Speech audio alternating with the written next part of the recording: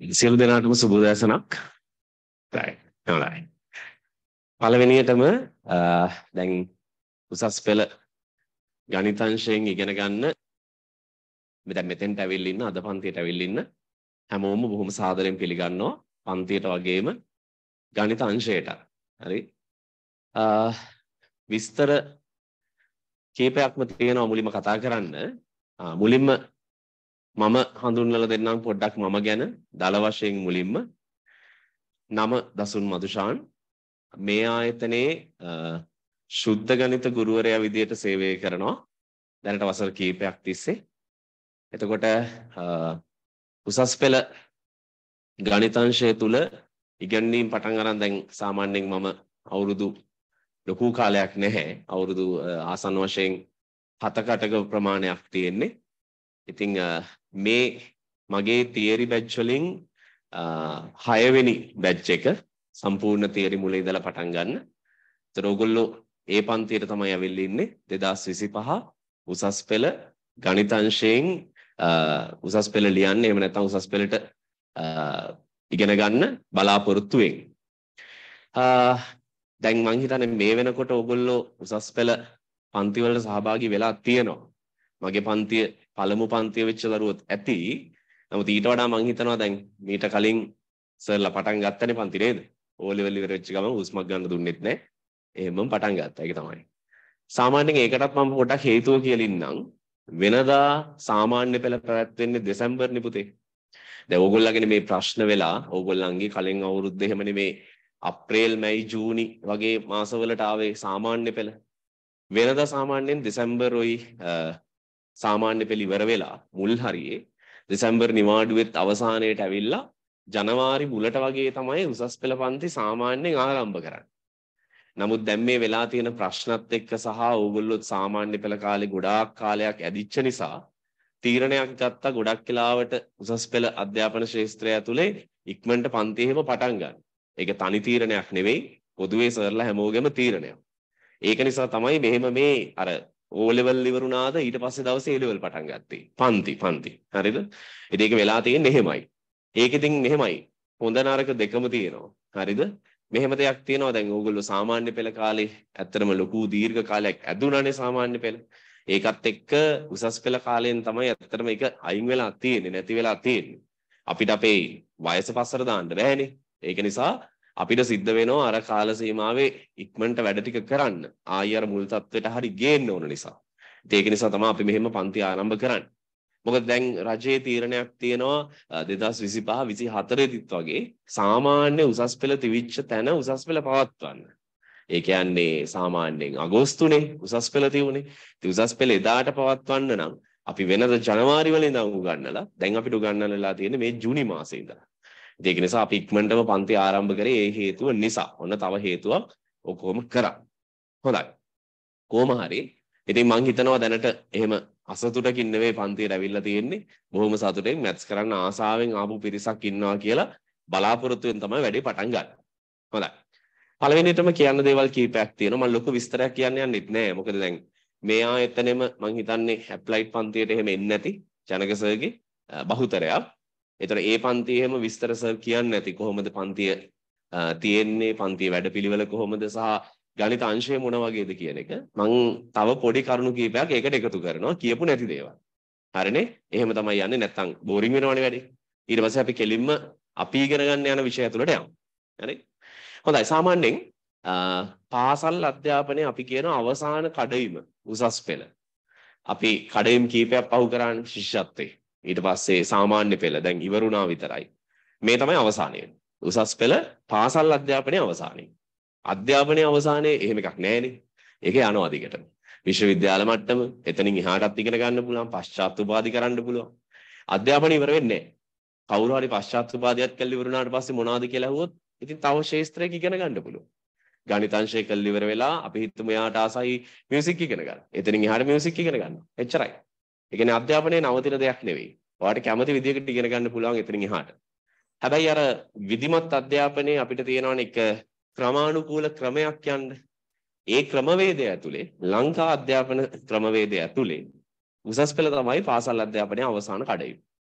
ඒතර මේ වෙනකොට සාමාන්‍යයෙන් ඕගොල්ලෝ දන්නවා නම් ටික උසස් පෙළ හදාරන්න පුළුවන් අංශ තියෙනවා කීපයක්.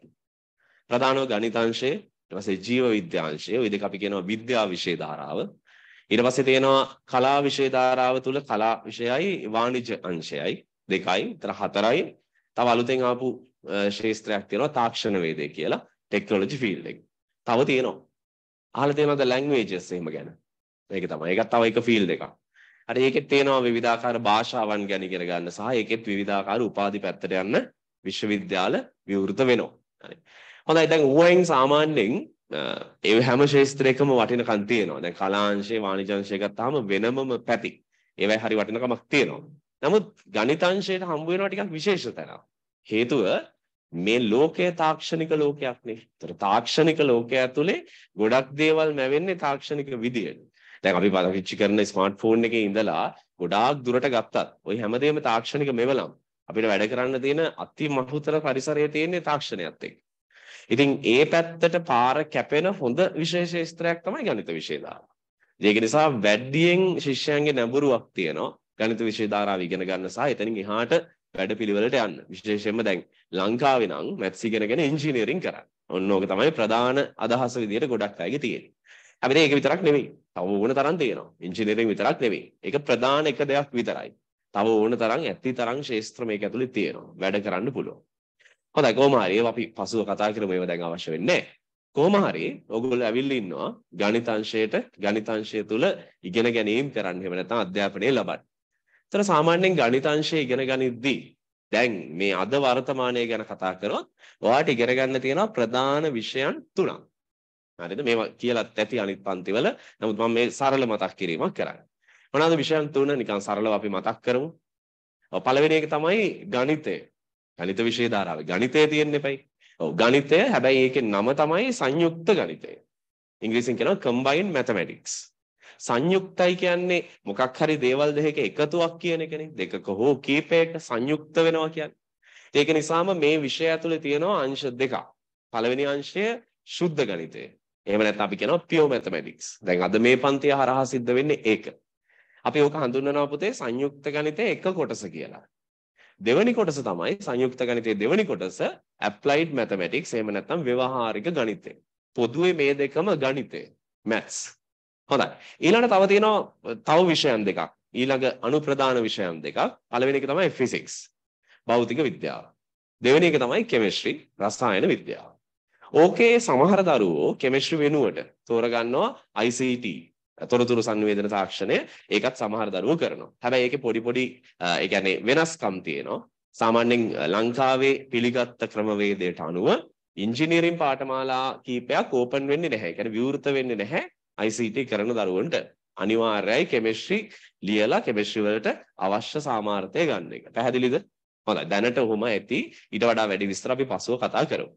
එතන අපිට ඔන්න ඔය කියන විෂයන් තුන ප්‍රධානව මම තුන ගැන කතා කරන්නම්.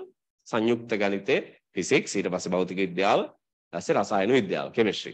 ওই ටික ඉගෙන ගන්න වෙනවා. උසස් පෙළට ආවහම. දැන් සාමාන්‍යයෙන් මම උසස් පෙළට එද්දී මට හිතිච්ච දේ තමයි ඇත්තටම ඉතින් 9ක් කරානේ නේද?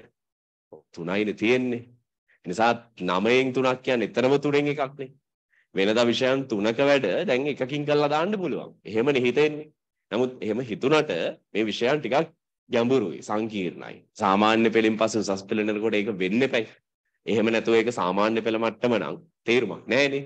ඒතර උසස් පෙළට එද්දි මේ ඉගෙන ගන්න තියෙන විෂයන් ටික අරට වඩා සංකීර්ණයි. ඉගෙන ගන්න කරුණු වැඩියෙන් තියෙනවා. හැබැයි ඉතින් රසවත්.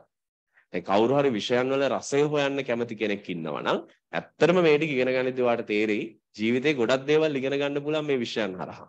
විවිධ ප්‍රායෝගික සිද්ධි අපිට සාමාන්‍ය පරිසරයේ ජීවත් වෙනකොට ඕන වෙන දේවල් ෆිසික්ස් කෙමිස්ට්‍රි වල එහෙම ඒවා ඇත්ති තරම් තියෙනවා. හරිද? මැත්ස් වල නම් අඩුයි. නමුත් මැත්ස් ඕන ඔය හැම දෙයකටම. ඒක තමයි ගණිතාංශයේ ප්‍රධානම විෂය. ඒක නිසා අපි ඒක වෙනම ඉගෙනගෙන යනවා. පැහැදිලිද? right. දැන් මේ දේවල් ගැන මම හිතන්නේ කියලා ඇති අනිත් පන්ති වලත් ඕගොල්ලෝ ගියපු. මම මේ ටික කිව්වේ අද පන්තියට අලුතෙන්ම ඒ කියන්නේ මුලින්ම A level පන්තියකට කියලා ආපු දරුවෙක් ඉන්නවා නම් ඒ දරුවෝ වෙනුවෙන්.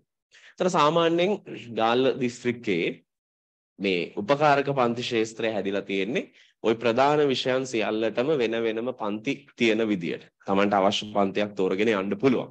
ඒතර තමන් කොහොම හරි ওই කියන විෂයන් ටික ආවරණය කරගන්න ඕන. පන්ති නොගිහිල්ලත් පුළුවන්. නමුත් ඉස්කෝල පාසල් අධ්‍යාපනයේ. නමුත් කාලයක් යනවනේ තව පාසල් ආරම්භ වෙන්න. ඉතින් අතිශය බහුතර දරුවෝ ප්‍රමාණයක් පන්ති වලට සහභාගී වෙනවා මේක කරගන්න. ගණිතේ, ෆිසික්ස්, කෙමිස්ට්‍රි ඔය වගේ විෂයන් ටික කරගන්න. හොඳයි. ඒතකොට ඕගොල්ලෝ අද මෙතෙන්ට අවිල්ලා ඉන්නේ පියෝ මැත්ස් එහෙම නැත්නම් ශුද්ධ ගණිතය කියන විශේෂ ක්ෂේත්‍රය ආරම්භ කරගෙන ඉස්සරහට යන්න. පැහැදිලිනේ? හොඳයි. ඊළඟට මම පුතාලට දීලා ඇති සිලබස් එක. ඕක මම අද තෝරලා දුන්නේ එදා ඇප්ලයිඩ් පන්තියට ආපු දරුවන්ට එදාම දුන්නා. මම වෙනදනම් මම සර්ට කියනවා පොඩ්ඩක් මේ අද දවසේ පොත අරගෙන එන්න මතක් කරන්න කියලා මට මේ පාර එක කියන්න බැරි වුණා. හරි. ඒ කමක් නැහැ. අවශ්‍ය වෙන්නේ නැහැ. ඔය කහපාට පොත ඒ පොත නැති දරුවෝ ඒ කියන්නේ හිතන්න එපා. මම පොඩි විස්තරයක් ඒකෙන් කියනවා.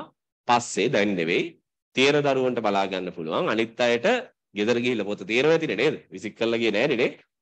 එහෙනම් හරි. එහෙනම් ගෙදර ගිහිල්ලා ඒක බලා ගන්න පුළුවන්. right. හොඳයි. ආගන්න. නෑ දැන් ගන්න අවශ්‍ය නෑ. දැන් ගන්න අවශ්‍ය නෑ. මම පස්සේ කියන විස්තරේ කියන්න. හොඳයි. ආගන්න. ඊළඟට මේ අපි වැඩපිළිවෙල පටන් ගමු. මම වැඩපිළිවෙල ගැන තමයි අද ගොඩාක් කතා කරන්නේ. මොකද දැන් පන්ති වලට ගිහිල්ලා කතා අහගෙන ඉඳලා ওই සේරම කළානේ තියෙන්නේ. අපි අද වැඩ කරමු. හරි? උසස් පෙළ ගණිතය කියන්නේ මොන වගේ දෙයක්ද කියලා බලලා මේක තමයි ඇත්තටම පියෝ මැත්ස් කියන්නේ ඇත්තටම ගණිතයේ මුල් කොටස. මේක ඇතුළේ තමයි ගණිතයේ හොඳම ටික තියෙන්නේ. ඒ කියන්නේ ඇප්ලයිඩ් නරකයි කියන එක නෙවෙයි හොඳද? ඇප්ලයිඩ් හොඳයි. නමුත් අර මැත්ස් වල ප්‍රධානම સિદ્ધාන්ත ටික තියෙන්නේ පියෝ මැත්ස් ඇතුළේ. මේක ඉගෙන ගන්නකොට හරි රසවත් විෂයක්. ඉගෙන ගන්න බලමු අපි අද ගොඩක් දේවල් ඒක ගැන මම කතා කරගෙන යනවා. හරි? හොඳයි. අපි ආරම්භ කරමු මේ විදියට. ශුද්ධ ගණිතය ගත්තොත්, පියෝ මැතමැටික්ස් ගත්තොත් සාමාන්‍යයෙන් අපි කියනවා මේක ඇතුළේ තියෙන්නේ පුතේ ගණිතයේ තියෙන ප්‍රධානම මූලධර්ම ටික. දැන් උදාහරණ විදියට කිව්වොත් ඔයගොල්ලෝ සාමාන්‍ය පෙළ කාලේ මැත්ස් ඉගෙනගෙන තියෙනවානේ යම් මට්ටමකට උසස් පෙළ සීමාව වෙනකන් විෂය නිර්දේශේ. නිකම් මතක් කරොත් මොනවද තියුනේ කියලා අපි ඉගෙනගෙන තියෙනවා. අපි එක පැත්තකින් පටන් ගමු. ජ්‍යාමිතිය ගැන ඉගෙනගෙන තියෙනවා. ජ්‍යාමිතිය, ත්‍රිකෝණය ගැන, චතුරස්‍රය ගැන, වෘත්තය ගැන. ඊට පස්සේ ඒවයි කරපු නිර්මාණ මතකයිනේ O level වලට තියුණා නිර්මාණ එහෙමදි. ඊට පස්සේ ඝන වස්තු ගැනත් ඉගෙන ගත්තනේ නේද? ගෝලය ගැන නේ. ඒවයි පරිමාව, පෘෂ්ඨ වර්ගඵලය ගැන එහෙම ඉගෙනගෙන තියෙනවානේ. ඊට පස්සේ තව ඉගෙනගෙන තියෙනවා අනුපාත ගැන නේ. ඊට පස්සේ තව ඉගෙනගෙන තියෙනවා මොනවද තියෙන්නේ තව ওই විජීය ප්‍රකාශන ගැන, වර්ගජ සමීකරණ ගැන. ওই වගේ විවිධාකාර පැති ඔයගොල්ලෝ ඉගෙනගෙන තියෙනවා. එතන දැන් පියෝ මැත්ස් වල අපි මොනවද ඉගෙන ගන්න? දැන් මට උසස් පෙළ පටන් ගන්න දීවිච්ච ප්‍රශ්නයක් අපි සාමාන්‍ය පෙළ මැත්ස් ඉගෙනගෙන තියෙනවානේ. තාම මොනවද මේකේ තියෙන්නේ කියලා. හරි. ඇත්තටම අපි පියෝ මැත්ස් වලදී කරන්නේ ඕගොල්ලෝ සාමාන්‍ය පෙළ ඉගෙන ගත්ත ගණිතයේ තියෙන්නේ තව ටිකක් ගැඹුරට ඉගෙන ගන්න. දැන් උදාහරණයක් කියන්න. ඔන්න එක උදාහරණයක්. වර්ගජ සමීකරණ ගමු. ඕගොල්ලෝ දන්නවනේ වර්ගජ සමීකරණ ගැන නේද? අර x වර්ග පද එහෙම දාලා ලියන්නේ. ඕගොල්ලන්ට විසඳන්නත් තියුණානේ O level කාලේ. අපි පියෝ මැත්ස් වල වර්ගජ සමීකරණ කියන එක ගැන තව ගැඹුරින් ඉගෙන ගන්නවා. තව දේවල් තියෙනවා ඒක ඇතුලේ. ඒ කියන්නේ සාමාන්‍ය පෙළට උගන්වපු නැති දේවල් ඔව් ඇති තරම් තියෙනවා. අන්න ඒ ටික කතා කරන්න පටන් ගන්නවා පියෝ මැත්ස් වල. වැඩේ පැහැදිලිද? හරි ඒතකොට දැන් ඒ අපි දන්න එකක්නේ. එහෙම නොදන්නේවත් තියද? ඒත් තියෙනවා. සාමාන්‍ය පෙළට වචනයක්වත් කතා කරපු නැති පැති තියෙනවා අපි උසස් පෙළ ශුද්ධ ගණිතය ඇතුලේ ගන්න. ඉතින් ඒ වගේ බැලුවාම මැත්ස් වල අපි තාම ටිකයි දන්නේ. උසස් පෙළට ආවහම මැත්ස් වල හොඳ පදනමක් හැදෙනවා. අපිට ගණිතයේ ගොඩාක් දේවල් දැනගන්න පුළුවන් මේ උසස් පෙළ විෂය නිර්දේශ ඉගෙනගෙන යද්දී. ඒතර පියෝ මැත්ස් වල සම්පූර්ණයෙන් අන්තර්ගත වෙන්නේ ඔන්න ඕක. ශුද්ධ ගණිතයේ නම ශුද්ධ කියන වචනයේම තේරුම තමයි පිරිසිදු කියන එක. ඒතර ඇත්තටම ශුද්ධ ගණිතය තුල තියෙන්නේ ගණිතයේ තියෙන පිරිසිදුම කොටස් ටික. ඒවත් මූලිකම මූල ධර්ම ටික. ඒතර ඇප්ලයිඩ් කියන්නේ අපිරිසිදු කියන එක නෙවෙයි හොඳද? ඒකේ තියෙන්නේ ඔයගලන්ට කියලා දීලත් ඇති දැන් ඇප්ලයිඩ් පන්තියේම ඇප්ලයිඩ් වලදී කරන්නේ. අපි පියෝ මැත්ස් වල ඉගෙන ගන්න ගණිතයේ තියෙනවානේ. ඕවා පාවිච්චි කරනවා. කොහොමද පාවිච්චි කරන්නේ? සාමාන්‍ය වැඩවලට පාවිච්චි කරන්න පුළුවන්. ඒ කියන්නේ නිකන් ඇවිදින්න කරන්නද? ඕ ඒවටත් පුළුවන්. සාමාන්‍ය අපි ඇවිදීමත් අපිට ගණිතයෙන් පැහැදිලි කරන්න පුළුවන්. හිතන්න ගහකින් ගෙඩියක් වැටෙනවා කියලා. අපිට පුළුවන් ඕක ගණිත මේ විදිහට පැහැදිලි කරන්න. අන්න ඒ වගේ වැඩවලට මැත්ස් පාවිච්චි කරනවා. ඒක තමයි ඇප්ලයිඩ් මැත්ස් කියන්නේ. එහෙම නැත්නම් ව්‍යවහාරික ගණිතය කියලා කියන්නේ. අර නමේම තියෙනවනේ. ව්‍යවහාර කරන ගණිතය. සාමාන්‍යයෙන් අපි ව්‍යවහාරික භාෂාව කියන්නේ පාවිච්චි කරන භාෂාව කියන එකනේ. අන්න ඒ විදිහට බැලුවාම ව්‍යවහාරික ගණිතය කියන්නේ පාවිච්චි කරන ගණිතය. තනිකරම පියෝ මැත්ස් වල ඉගෙන ගන්න දේවල් අපි පාවිච්චි කරන්න යනවා ඇප්ලයිඩ් වල. පැහැදිලිද? right. ඊට පස්සේ මේ ෆිසික්ස් කෙමිස්ට්‍රි ගැන තව ටිකක් විස්තර කිව්වොත් මම හිතන්නේ ඕගොල්ලෝ ගියපු පන්තිවල දැන් ගිහිල්ලා නම් ඉන්නේ ගියපු පන්තිවල විස්තර කියන්නේ නැති කවුරුවත්ම ගිහිල්ලා නැත්තම් එහෙම පන්තියකට ෆිසික්ස් කෙමිස්ට්‍රි මම නිකන් දල අදහසක් කියනවා. සාමාන්‍යයෙන් ෆිසික්ස් ගත්තොත් ෆිසික්ස් වල තියෙන්නේ මේ අපේ අවට පරිසරයේ තියෙනවානේ විවිධ භෞතික සංසිද්ධි. මොනවාද භෞතික සංසිද්ධි? දැන් උදාහරණයක් මට කියන්න පුළුවන්. මේ ෆෑන් එක කැරකෙනවා කියලා හිතමු මේ වෙලාවේ. අන්න භෞතික සිද්ධියක් අපිට පේනවා. හරි. ඊට පස්සේ අපි හිතමු තව මේ හරිය තියෙන මොකක් හරි වස්තුවක් මෙතන ස්ටේජ් එකෙන් පල්ලෙහාට වැටෙනවා කියලා. අන්න භෞතික සංසිද්ධියක් අපිට පේනවා. පේන විතරක් නෙවෙයි දැනෙන ඒවත් එහෙමයි. දැන් ටික ටික මේ AC ටික ඔෆ් කරලා දැම්මොත් මොකද වෙන්නේ? ඔව් රස්නේ දාඩිය දාන්න ගන්නවා. ඒක දැනෙන සංසිද්ධියක්නේ. අන්න ඒ වගේ ඒවා. අර වගේ ඒවා. ඊට පස්සේ මේ ලයිට් එකේ එළිය ටික ටික අඩු වුණොත් මොකද වෙන්නේ? අපිට ලියා ගන්න බැරි වෙනවනේ. ඒ කියන්නේ ඒ තරම් අපිට අඳුරක් ඇති වෙනවා ආලෝකය නැති වෙලා යනවා. අන්න ඒ වගේ සිද්ධි. ඔන්න ඕවා ගැන සාකච්ඡා කරනවා. ඒ කොහොමද? ඕවා ගැන ගැඹුරින් හිතනවා. කොහොමද ඔක වෙන්නේ? මේ ෆෑන් එක කැරකෙනකොට කොච්චර වේගෙන් කැරකෙනවද? කොච්චර වෙලාවක් කැරකෙන්න ඕනද? කොහොමද මේකට කරන්ට් එක එන්නේ? ඔන්න ඔය වගේ හරි අමුතු සිද්ධි ගැන කතා කරනවා. දැන් අපි මෙච්චර කල් කැරකෙන ෆෑන් එක දිහා බලන් හිටියා විතරයිනේ. දැන් අපි ඒක ඇතුලේ වැඩ ටික ගැන කතා කරනවා. ඉතින් එහෙමයි මේ විෂයන් ලස්සන වෙන්නේ. හරිද? ෆිසික්ස් කියන්නේ හරි විෂයක්. ඒ කියන්නේ ඇත්තටම කිව්වොත් ඒක ඒ දවස්වල මම උසස් පෙළ කරන කාලේ මම හරි ආසාවෙන් කරපු විෂයක් ෆිසික්ස් කියන්නේ. මොකද ඒ තරම් ඒක ජීවිතයට බද්ධයි. හරි? බස් එකේ යනකොට, ඇවිදිනකොට, කනකොට හැම තැනදීම ෆිසික්ස් වල සමහර මූලධර්ම මැවෙනවා. ඒ තරම් ඒ විෂයේ තියෙනවා වටිනකම. හොඳයි කෙමිස්ට්‍රි. ඒ මොනවාද? දැන් ඇත්තට මේ වගේ නෝගලු ටිකක් දන්නවා. සාමාන්‍ය පෙළ විද්‍යාව ඇතුලේ තිබුණා නේද ෆිසික්ස් නෝ කෙමිස්ට්‍රි යම් මට්ටමක. තා බයොත් තිබුණා. ඔව්. දැන් ඒක ඕන වෙන්නේ නැහැ. හරි? හොඳයි කෙමිස්ට්‍රි. මොනවාද සාමාන්‍යයෙන් ඔයගොල්ලෝ සාමාන්‍ය පෙළ කෙමිස්ට්‍රි කියලා ඉගෙන ගත්තේ? මොනවද තියුනේ? ආවර්තිතාව වගේ ඉගෙනගෙන තියෙනවන්නේ මුල් හරිය. මතකද? මොකද පටන් ගන්න? ලොකු දෙයක්. හොඳයි. හයිඩ්‍රජන්. හරි දෙවෙනි එක. හීලියම්. හොඳයි. ඊට පස්සේ අන්න හරි ඇති. රයිට්. ඔය යන්නේ. දැන් ඕකේ කීයක් ඉගෙන ගන්නද? 20යි නේද? මට මතක නැහැ. 20යි. කීයක් තියෙනවද සේරම? ඔව් ගොඩාක් තියෙනවා. අර මහා වගුවක් එහෙම දැකලා තියෙනවද? උසස් පෙළ ගන්න අක්කලා අයියලා එහෙම ඉන්නවනම් ওই වගුව ගහගෙන ඇති ওই කාමරේම නිකන් ගිහිල්ලා තමන්ගේ අයියා අක්කලා අයියලා ඉන්නවනම් බලන්න. හරි. පොඩ්ඩයි ඕගලන්ට ඉගෙන ගන්න තියෙන්නේ සාමාන්‍ය පෙළ. හැබැයි තව තියෙනවා. මූලද්‍රව්‍ය තව තියෙනවා. දැන් අපි දන්නවා රත්තරන් කියන්නේ මූලද්‍රව්‍යයක් නේද? ඔව්. ඒතර ඒ රත්තරන් කියන මූලද්‍රව්‍ය ගෝල්ඩ් කියන එක. අර ආවර්තිතාවගේ 20 ඇතුළේ තිබුණාද? නෑ. ඉතින් කෝ ඒවා? කොහෙද තියෙන්නේ බෑ ඒවා? ආවර්තිතාවගේ පල්ලෙහා තියෙනවා තව. ඕන අද කියලා සර්ච් කරලා බලන්න ආවර්තිතාවගුවක් හොයාගෙන ඉන්ටර්නෙට් එකේ තියෙනවා ගෝල්ඩ් කියන එක පල්ලෙහා තියෙනවා. හරි. හොඳයි කොහොම හරි. ඔය බලන්න ඒ කියන්නේ මූලද්‍රව්‍ය කියන්නේ. මේ දේවල් හැදිලා තියෙන්නේ කොහොමද කියලා. උදාහරණයක් විදිහට අපි ගත්තොත් අපි කන මොකක් හරි කෑම එකක් වනිස් එකක් ගමු. ඒක ඇතුලේ තියෙන දේවල් වල ඇත්තම සංයෝග මොනවද? ඒක ටික ටික නරක් වෙද්දි මොකද වෙන්නේ? මොනවා හරි ද්‍රාවණ දෙකක් එකතු කරාම ඒකෙන් අවසානයේට හැදෙන්නේ මොනවද? අපිට පේන්නේ නැති ඇතුලේ සිද්ධි තියෙන. ඒව ගැන තමයි කෙමිස්ට්‍රි වල බලන්නේ. ඒතර නිකමට හිතලා බලන්න විද්‍යා අංශයේ මේ ගණිත අංශය ඉගෙන ගන්න දරුවෙක්ට ඇත්තටම කරන්න වෙන්නේ මොනවද කියලා. ඇහැට පේන, දැනෙන, දකින දේවල් විතරක් නෙවෙයි ඇහැට පේන්නේ නැතුව සිද්ධ වෙන දේවල් ගැන හරිය සිවුම් අධ්‍යයනයක් මේක ඇතුලේ කරනවා. ඒකයි ගණිතාංශය ඒ තරම් විශේෂ. අපි ජොබ් එක පැත්තකින් තියමු, ඉංජිනේරින් ඒව පැත්තකින් තියමු. අපි විෂයන් තුන ගමු. හරි රසවත්. ඉතින් කෙනෙක් මැත්ස් ඉගෙන ගන්නවා නම් ආසාවෙන් ඒ කෙනාට ඇත්තටම තේරෙයි මැත්ස් ටික ටික ඉස්සරහට යද්දී කොච්චර මේක අපිට දැනෙනවද කියලා. ඉතින් එහෙම ඉගෙන ගන්න. දැන් මම හිතනවා ඇත්තටම මෙතෙන්ට ඇවිල්ලා ඉන්නේ සහ මැත්ස් කරන්න තෝරගෙන ඉන්නේ ඇත්තටම මැත්ස් වලට ආසාවක් තියන අය කියලා. ඒ කියන්නේ ගෙදරින් කිව්වටවත් අද උදේ එළෙව්වටවත් එහෙම ආපු අය නෙවෙයි. අර මගේ හිතේ තියෙනවා මම මැත්ස් කරන්න ආසයි. ඒක නිසා මම මැත්ස් කරන්න එනවා. මම මැත්ස් ඉගෙන ගන්න. අන්න එහෙම ආපු අය කියලා මම ඇත්තටම විශ්වාස කරනවා.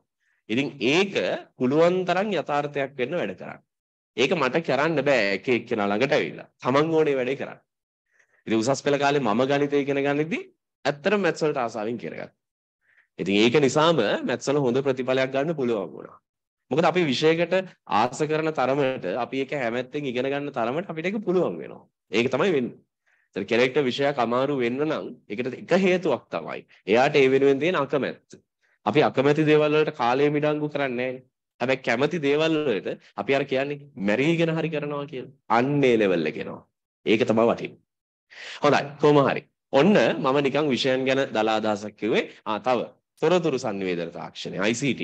ඒක ගැනත් කියන්න ඕන. දැන් මේ වෙච්ච ප්‍රශ්නත් එක්ක රටේ ඇත්තටම ඔයගොල්ලෝ දන්නවා IT ෆීල්ඩ් එක ගොඩාක් උඩට ආවා. ICT ෆීල්ඩ් එක සාමාන්‍යයෙන් රටට ඩොලර්ස් වෙන ප්‍රධානම ක්‍රමවේදයක් විදිහට IT ඉන්ඩස්ට්‍රි එකපත් වුණා. IT ඉන්ඩස්ට්‍රි එකේ එක පැති තියෙනවා. ඒව දැන් මම කතා කරන්න යන්නේ කොහොම හරි තොරතුරු sannivedana තාක්ෂණය කියන්නේ බොහොම වටින අංශයක්. ඉතින් මම අර ඉස්සෙල්ලා කිව්වනේ ඉංජිනේරින් එහෙම සමහර වෙලාවට යන්න අමාරුයි කියලා. හැබැයි ඒ වුණාට ICT කරන අයට යන්න පුළුවන් වෙනමම පැති ටිකක් රටේ නිර්මාණය වෙලා තියෙනවා. ඉතින් ඒවට යන්න පුළුවන්. පැහැදිලිද? එහෙම නැත්නම් වෙනත් විදියකට උසස් අධ්‍යාපනයට යොමු වෙන්න පුළුවන්. ඒක නිසා ICT කියන්නේ හරි වටින ශාස්ත්‍රයක්. මම හිතන්නේ ඕගොල්ලන්ට සාමාන්‍ය පෙළ කාලේ තිබුණා නේද ICT? අර තුන්වෙනි බකට් එකේ සබ්ජෙක්ට් එකක් විදියට තෝරගෙන කරපු දරුවෝ ඇති. හරි? හොඳයි. කොහොම හරි කමක් නැහැ. ඔන්න තියෙනවා විෂයන් ටික ඕගොල්ලන්ට ප්‍රධාන වශයෙන් කරන්න තියෙන්නේ. එතන අපි කරන්නේ ඕකේ සුද්ධ ගණිත කිෂයක විතරක් අදාරගෙන යන එක. දැන් සාමාන්‍යයෙන් වෙන අවුරුදු වල නම් මගෙන් සුලභ වහන ප්‍රශ්නයක් මම මේ පන්තියේ නිකම්ම ප්‍රශ්නෙත් කියලා කියන්නම්. මොකද්ද? ඔයි මේ සංයුක්ත ගණිතය කියන්නේ තනි විෂයක් නේද කියලා. මේක මේ pure applied දෙකක් තියෙනකොට මේක තනි එක විෂයක් නේද? එකකට නේද ප්‍රතිඵලය එන්නේ කියලා. ඔව් ඇත්තටම එහෙම තමයි. සාමාන්‍යයෙන් සංයුක්ත ගණිතය කිව්වහම ඔයාට එක රිසල්ට් එකක් එන්නේ. ඒතර 50% pure වලින් 50% applied වලින්. එහෙම තමයි පේපරේ ලකුණු ඔයාට හැදිලා එන්නේ අවසාන පේපරේ. එතකොට නමුත් දැන් ගාල්ල සහ මාතර විශේෂයෙන්ම තංගල්ලෙත් එහෙමයි මේ දිස්ත්‍රික්කවල මේක උගන්වන්නේ කොටස් දෙකකට කඩලා. ඒකේ ඇත්තටම මම පෞද්ගලිකව දකින වාසි පැත්ත වැඩි. එකක් තමයි එතකොට අපිට විෂයක ගැඹුරට යන්න පුළුවන් හුවා. මොකද මම දන්න සමහර ප්‍රදේශ තියෙනවා විෂයන් දෙකම එකට කරන එකෙන් ගොඩක් අර එක විෂයකට බර වෙච්ච ස්වභාවයකින් උගන්වන්නේ. අනිත් කොටස ඇත්තටම එච්චර සලකන්නේ නැතුව උගන්වන තත්ත්ව තියෙනවා. ඉතින් ඒක නිසා මම පෞද්ගලිකව කැමතියි මේ ක්‍රමයට. ඉතින් ගොඩක් දුරට මෙහි හැදිලා තියෙන රටාවත් ඒක නිසා මේ පන්තියෙන් සිද්ධ වෙන්නේ සුද්ධ ගණිතයේ කොටස ඉස්සරහට යන එක විතරයි. නමුත් ඉතින් මම පන්තියේ ඇත්තටම ඇප්ලයිඩ් ගැන කතා කරනවා. මොකද මේක තනි විෂයක් නේ. මම කෑල්ලක් ඉගෙනුවාට ඇප්ලයිඩ් වලත් සමහර දේවල් මම පොඩ දල වශයෙන් පොඩි අදහසක් ඕගලන්ට දෙන්න උත්සාහ කරනවා පන්තියේ මැදදී. ඒවා දැම්ම නෙවෙයි. පැහැදිලිද? right. හොඳයි. ওই ටික තමයි මට මුලින්ම කියන්න ඕනුනේ මැත්ස් ගැන. ප්‍රධානම මැත්ස් ගැන. හොඳයි ඊට අමතරව තව කාරණා කීපයක් තියෙනවා. පළවෙනි එක තමයි මම ලොකු වෙලාවක් ගන්නෑ මේකට. මේ පළවෙනි දේ තමයි ඕගොල්ලෝ අද මෙතෙන්ට ඇවිල්ලා මැත්ස් ඉගෙන ගන්න පටන් ගන්න අද හෝ කලින් හෝ මෙතන ඉඳලා ඉස්සරහට හෝ පළවෙනි එක තමන්ගෙන් අහන්න ඇත්තටම මැත්ස් කරන්න ආවේ තමන්ගේ කැමැත්තටද කියලා. සාමාන්‍යයෙන් මම දන්නේ වෙනත් පන්තිවල ඕගොල්ලන්ට මේක කිව්වද කියලා. නමුත් මගේ පන්තියේ මම කියන ප්‍රධාන දෙයක් ඒක. අපි හිතමු පොඩිවත් කැමැත්තක් නැහැ කියලා මැත්ස් වලට. ආස නැහැ කියලා එහෙම ඉන්නවනේ දරුවෝ. දැන් අපිට සමහර ශාස්ත්‍ර එච්චර ආස නැහැනේ අපි. එහෙම ඉන්නවා. සමහර දරුවෝ මැත්ස් වලට ආස නැහැ. ඒක තමන්ගේ ඇඟේ ඇතුලේ තියෙන දෙයක් ඉතින්. එතකොට මැත්ස් කරන එක ගැන දෙවරක් හිතන්න. මොකද විශේෂ ශාස්ත්‍රයට ආස නැත්තම් මේක කරන්න අමාරුයි. මේක කරන්න ඕන ඇත්තටම හදවතේ ආසාවක් තියෙන අය. ඒක ගැන. එහෙම පිරිසක් හැදුනොත් මැත්ස් කරන එක ඇත්තටම පන්ති උගන්වන්නත් ලේසි. ඒ වගේමයි ඕගොල්ලන්ට ඉගෙන ගන්නත් ලේසි. ඒක නිසා පළවෙනි දේ Tamanට මැත්ස් ගැන ආසාවක් තියෙන්න ඕන. ඒක අම්මා කිව්ව නිසා ඇති වෙච්ච ආසාවක්වත් අල්ලපු ගෙදර කෙනා කියුවා එහෙම ආසාවක් නෙවෙයි. Tamanට හදවතේ ආසාවක් තියෙන්න. පැහැදිලිද? ඒක තමයි අංක 1. ඒ වගේමයි විශේෂ ශාස්ත්‍රය ටිකක් සාමාන්‍ය පෙළට වඩා සංකීර්ණයි. ඉතින් මහන්සි වෙන්න වෙනවා. දැන් මෙහෙමයි සාමාන්‍යයෙන් ওই වචන සෙට් එක මම වැඩි කියන්න කැමතිත් නැහැ. හේතුව දැන් ශිෂ්‍යත්වය ඉවර වෙනකොට කියනවානේ දැන් අවුලක් නැහැ. ඊටු ටික හරි කියලා. ඒ වුණාට ඒ ඉගෙනගෙන යද්දි තේරෙනවානේ තව වැඩ වැඩි වෙනවානේ. ඊට සාමාන්‍ය පෙළ ඉවර වෙනකොට කියනවා ඔන්න දැන් කිසි ප්‍රශ්නයක් නැහැ. සබ්ජෙක්ට් තුනයි තව ඉගෙන ගන්න තියෙන්නේ උසස් පෙළට. එතනින් එහාට කිසි අවුලක් නැහැ කියලා. හැබැයි අවුලක් නැත්තේ කොහෙද? ඉවර වෙච්ච දවසට පස්සේ දවසේ පන්ති පටන් ගන්න. දැන් මේක නිකන් පොඩි අවුල් ගතියක් දැනෙනවනේ. නේද? දැන් කවුද දන්නේ උසස් පෙළ ඉවර වෙන දවසේ මේ කැම්පස් පටන් ගන්නේද කියලා. එහෙනම් මම කියන්නේ එහෙම නෙවෙයි. නෑ මෙහෙම දෙයක් තියෙනවා. දැන් අපි ඕනම දෙයක් කරන්නේ කැමැත්තෙන් නම් කැමැති ෆීල්ඩ් එකේ නම් කැමැති පාත් එකේ නම් යන්නේ. අපිට ටයිම් එක එහෙම අදාළ නෑ. ඒක නිසා ඒක ගැන හිතන්න එපා. අනිත් දේ තමයි කවදාවත් බලාපොරොත්තු තියාගන්න එපා. අපි මේ ඉන්න ලෙවල් එකෙන් පස්සේ ඊළඟට ලේසි ලෙවල් එකකට යයි කියලා. එහෙම යන්නේ නැහැ. හරිද? ඕක මමත් හිතන් හිටිය කාලයක්. ඉතින් පස්සේ මම අදහස ඇත්තට ගත්තා. ඒ නිසා එහෙම හිතන්න එපා. ඒ සිතුවිල්ල ඇත්තට ගත්තට පස්සේ අවුලක් නැහැ. ඒ කොහොමද අපි දන්නවන්නේ මෙහෙමයි ජීවිතේ ඊළඟ ස්ටෙප් එකේ Tamanට මුදල් තියෙනවා නම් මේ දේවල් අයින් කරලා ඇතෑරලා දාලා පොඩ ජොලිය ඉන්න පුළුවන්. එතනින් පස්සේ අන්න එතන පොඩ්ඩක් කර රිලැක්ස් වෙනවා. හැබැයි උනාට සල්ලි ටික උනාට පස්සේ ඉවරයි. ඒක නිසා ඒක හරියන්නේ නැහැ. ඒ නිසා කිසිම වෙලාවක ජීවිතේ රිලැක්ස් වීමක් කියන දේ අර කෘතිමව හදන්න යන්න එපා. ඒක ඉබේට වෙන දෙයක්. හැබැයි ඔයා මේ සාමාන්‍ය එදිනදා කරන වැඩ ඇතුලේ නිදහස හොයාගන්න. ඒක තමයි හොඳම විදිය. එහෙම නැතුව හරි දැන් උසස් පෙළ ඉවර වෙච්ච ගමන් මම ෆ්‍රී වෙනවා එහෙම ඒවා හිතන් ඉන්න එපා. අන්තිම දවසේ බලාපොරොත්තු සුන් වෙනවා ඊට පස්සේ. ඒක නිසා එහෙම කරන්න එපා. හරිද? ඒ නිසා අපි කරන්න ඕන මොකද්ද? බොහොම සරලව අපි වර්තමාන ජීවත් වෙමු. ඒක හරිය වටිනවනේ. අද ඔයා පන්තියට ඇවිල්ලා මැත්ස් වල මොනවා හරි රසවත් දෙයක් ඉගෙන ගත්තා නම් ඒකේ සතුට විඳින්න. ඒතර අවසානයේට බැලුවට පස්සේ ඔයා හෙට නෙමෙයි සතුටු වෙලා තියෙන්නේ. අදම සතුටු වෙලා ඉවරයි. අන්න ඒක හරි වටිනවා. ඒක ජීවිතේටත් හරි වටිනවා. මම දන්නේ මගේ ක්‍රමය ඒක. ඔන්න කැමති නම් දරුවන්ට පාවිච්චි කරන්න පුළුවන්. ඒක නිසා කවුරුවත් කියනකම් මෙතනින් පස්සේ සේරම ඉවරයි. එහෙම ඉවර වෙන්නේ නැහැ. නිසා අද දවසේ සතුට හැමෝම විඳින්න. ඒක හරි වටිනවා. පුළුවන් තරම් මම පන්තියේ උගන්වන්නේ ඒ සතුට ඕගලන්ට එන විදියට. විශේෂයෙන්ම මැත්ස් වල.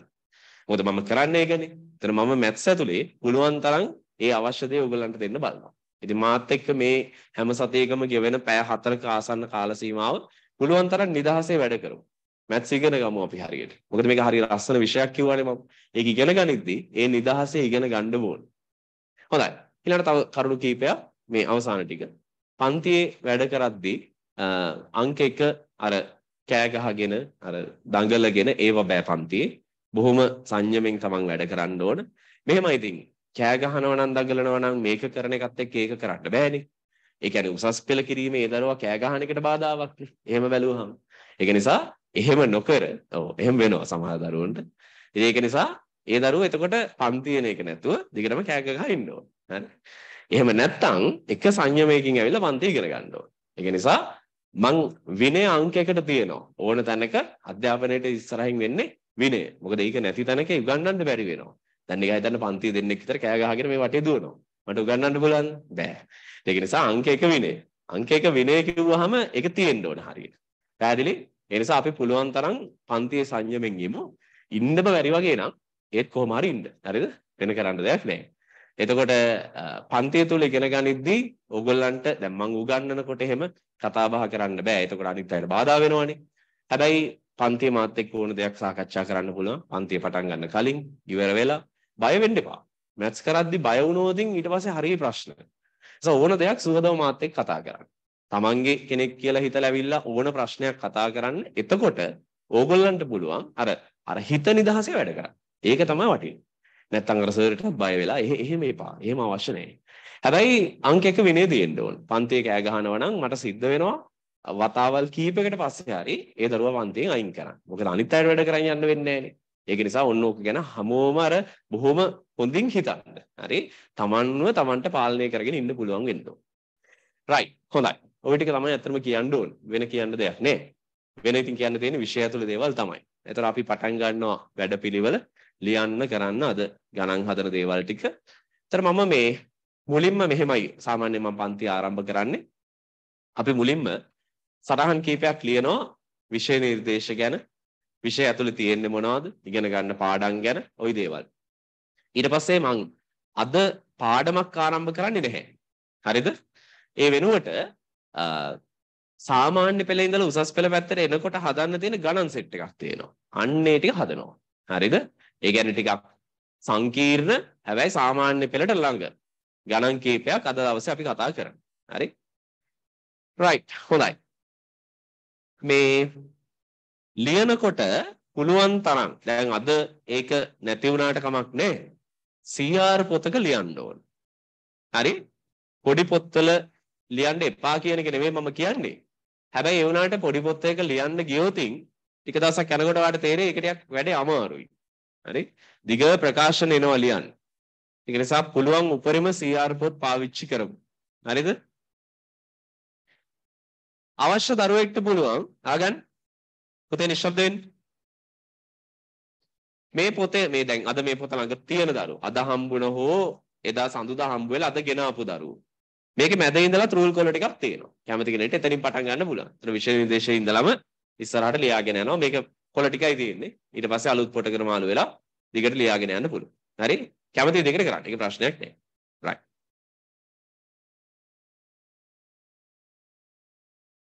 හොඳයි.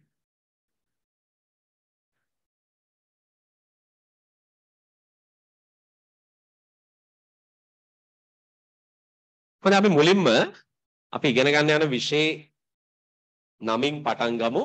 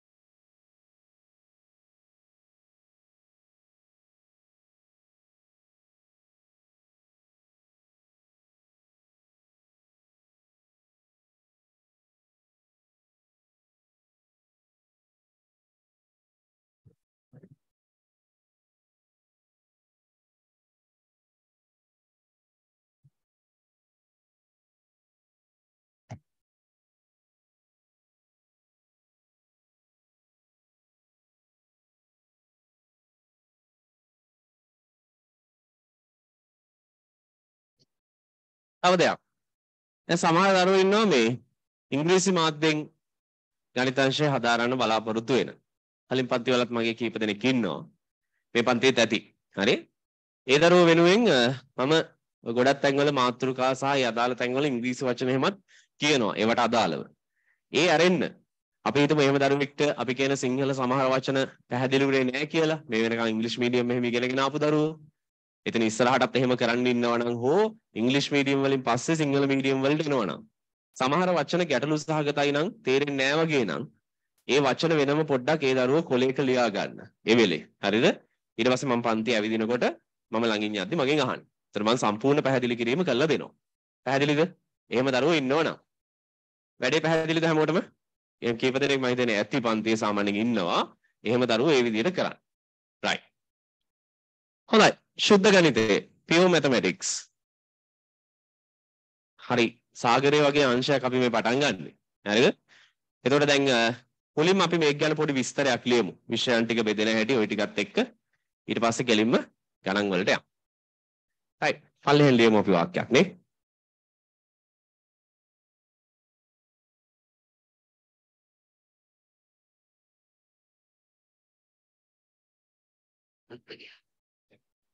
උසස් පෙළ ගණිතාංශය තුල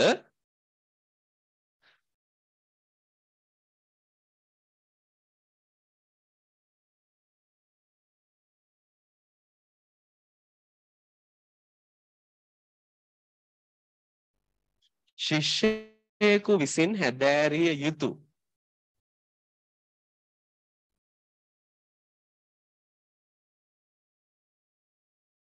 උසස් පෙළ ගණිතාංශය තුල ශිෂ්‍යයෙකු විසින් හැදෑරිය යුතු ප්‍රධාන විෂයන් තුනක් පවතී.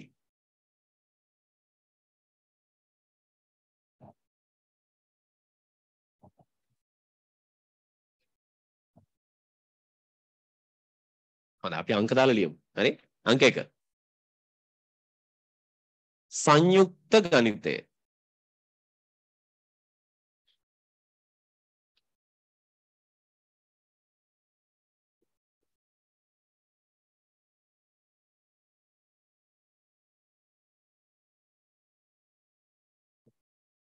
combined mathematics.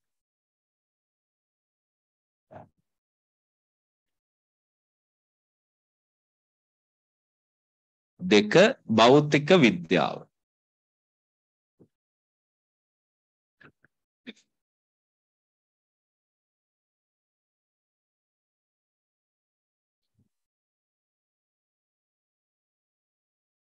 physics.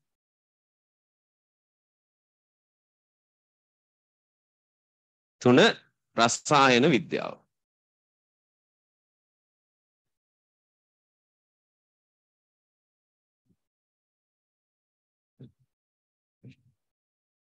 chemistry.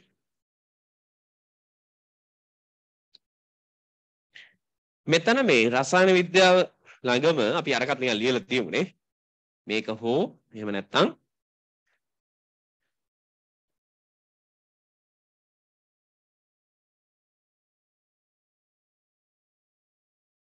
තොරතුරු sannivedana තාක්ෂණ.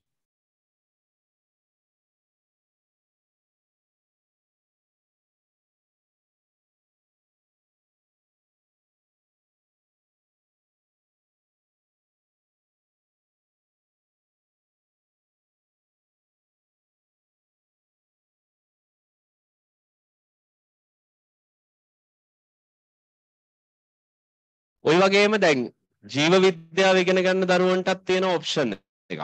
මොකද්ද? දන්න අය ඉන්නවද එහෙම? ඒගොල්ලෝ සංයුක්ත ගණිතේ නෙවෙයිනේ. ජීව විද්‍යාව, භෞතික විද්‍යාව, රසායන විද්‍යාව. ඒගොල්ලන්ට භෞතික විද්‍යාව වෙනුවට වෙන එකක් කරතයි. මොකද්ද ඒ? ඇග්‍රි කෘෂි විද්‍යාව කියන එක. හැබැයි ඒකෙන් ඒගොල්ලන්ට අර වෛද්‍ය උපාධිය හදාරන්න යන්න ලැබෙන්නේ නැහැ. අර ඒ වගේ අර ප්‍රධානම ස්ථානයට බාධකයක් තියෙනවා ඒ අමතර විෂය නිසා. පැහැදිලිද? ඒ අද රටට ගැලපෙන්න. නමුත් ඉතින් ඕන තරම් ෆීල්ඩ් තියෙනවා එතනින් එහාට යන්න. පැහැදිලිද පුතේ? right.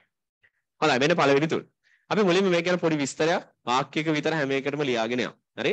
මුලින්ම අපි ගමු භෞතික විද්‍යාව. දෙවෙනි අංකේ ගන්න කමන්නේ. රසායන අපි සංයුක්ත ගණිතය අන්තිමටම ලියමු. ඒක ගැනනේ ලොකුවට ලියන්න යන්නේ දැන්. පළවෙනි අනුමාත්‍රකාව භෞතික විද්‍යාව.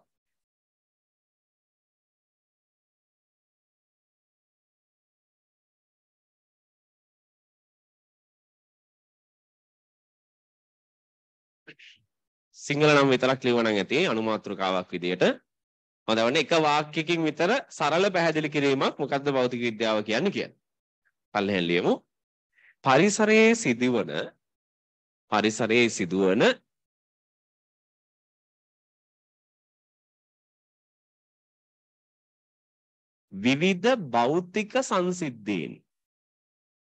විවිධ භෞතික සංසිද්ධීන්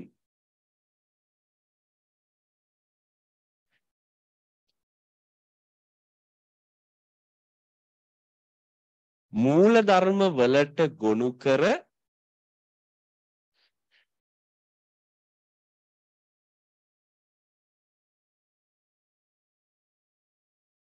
ගණිතමය පසුබිමක් යටතේ අධ්‍යයනය කිරීම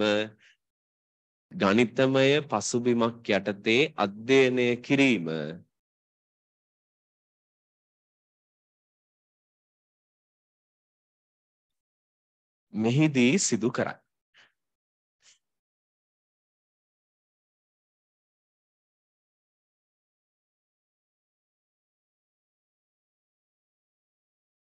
හොඳයි. ඔය කිව්වේ අදහස. භෞතික සංසිද්ධි. අපිට පේන, දකින්න දේවල්, දැනෙන දේවල් අපි ගණිතයත් එක්ක මුසු කරලා තමයි ඉගෙන ගන්න. ඒක ඔයගලන්ට මේ විෂය ගන්නගෙන යද්දි තේරෙයි. තාම මං හිතන්නේ පන්ති වලට ගියපු අයටත් පාඩමක් පටන් ගන්න නැතුව ඇති නේද? ෆිසික්ස් වල එහෙම එක එක පන්ති වලට යන්නේ. ඒතර මේකෙන් පාඩම් තව ඉදිරියේදී ආරම්භ වෙයි. හරිද? ඉක්මනටම. ඒතර ඉගෙන ගන්න පුළුවන් මොනවද ඒක ඇතුලේ කතා කරන්න කියලා. හරි? හොඳයි.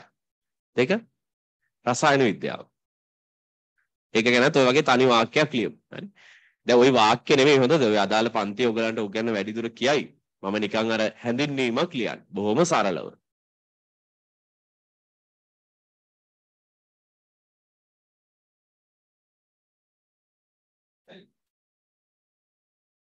අපි අරින් ලියමු. පරිසරයේ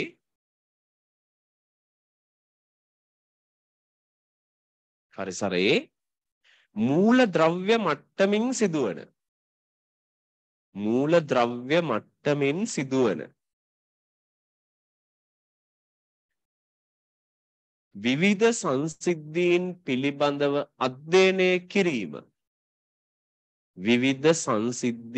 පිළිබඳව අධ්‍යයනය කිරීම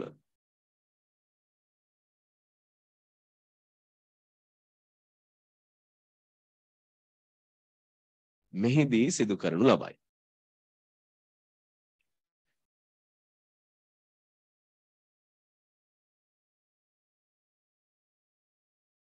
හොඳයි.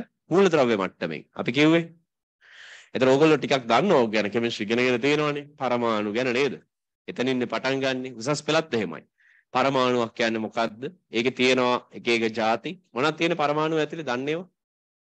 ඉලෙක්ට්‍රෝනයි, ප්‍රෝටෝනයි තව තියෙනවා. නියුට්‍රෝන තියෙනවා. දැකපු අය ඉන්නවද ඔයා? මම නන්නේ. හරිද? ඒතර කොහොමද ඔප්පු කරගන්නේ? නෑ පදනමක් තියෙනවා හැම දෙයකටම. කොහොමද ඔප්පු කරගන්නේ? ඉලෙක්ට්‍රෝනයක් තියනවා කියන කවුරු හරි කිව්වට පිළිගන්නවද? එහෙම බෑනේ. පිස්සෙට උනත් ඕනයක් කියත හැකියි. කොහොමද පිළිගන්නේ?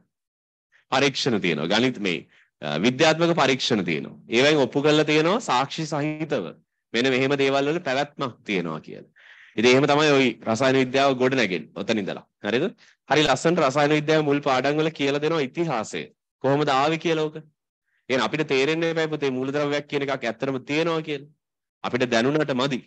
ඒක පැවැත්ම සාතික කරන්න ඕන. ඒතර ඒවයි ඉඳලා පිළිවෙලට ඔක ලස්සනට උගන්වනවා. right හොඳයි. අපි එනවා අපිට අදාළ කොටසට. සංයුක්ත ගණිතය. තුන්වෙනි අංකය දාලා ලියන්න කමන්නේ. අංක 3 සංයුක්ත ගණිතය.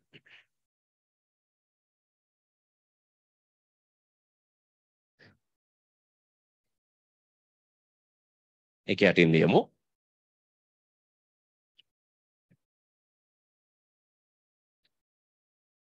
ගණිතය පිළිබඳ සියලු සංකල්ප. ගණිතය පිළිබඳ සියලු සංකල්ප.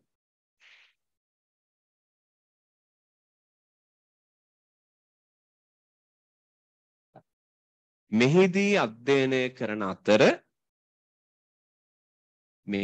අධ්‍යයනය කරන අතර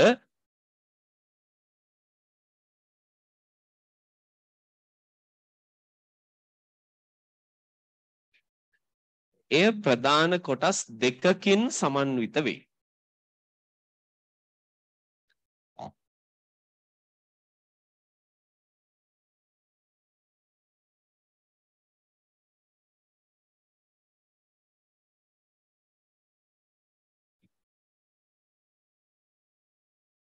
හොඳයි. ඒක යටතේ අපි නම් දෙක ලියමු. ශුද්ධ ගණිතය සහ ව්‍යවහාරික ගණිතය.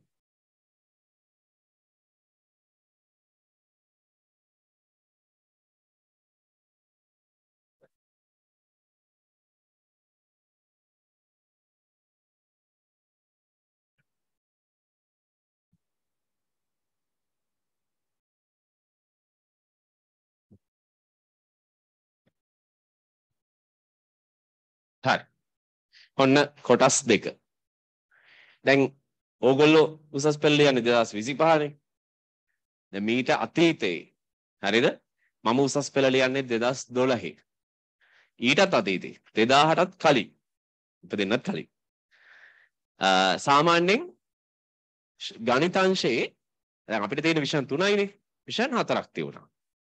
විෂයන් 4 තමයි ෆිසික්ස් කෙමිස්ට්‍රි ශුද්ධ ගණිතයයි ව්‍යවහාරික ගණිතයයි. එතකොට 2000න් පස්සේ ওই දෙක එකතු කරා. ඒකයි ඔකට සංයුක්ත ගණිතය කියන්නේ. හැබැයි එතකොට දැන් විෂයන් දෙකක ලෝඩ් එකක් තනි විෂයකට දාන්න එපයි. මොකද්ද කරන්නේ එතකොට? අඩු කරනවා අන්න හරි. නැත්තම් බර වැඩිනේ. එතකොට විෂයන් 3ක් කිරීමේ අරමුණෙන් අර විෂයන් දෙකේම යම් ප්‍රමාණ හැලුවා. අන්න එහෙම ගොඩනැගිච්ච කොටසක් තමයි දැන් ඔයගලන්ට ඉගෙන ගන්න තියෙන්නේ.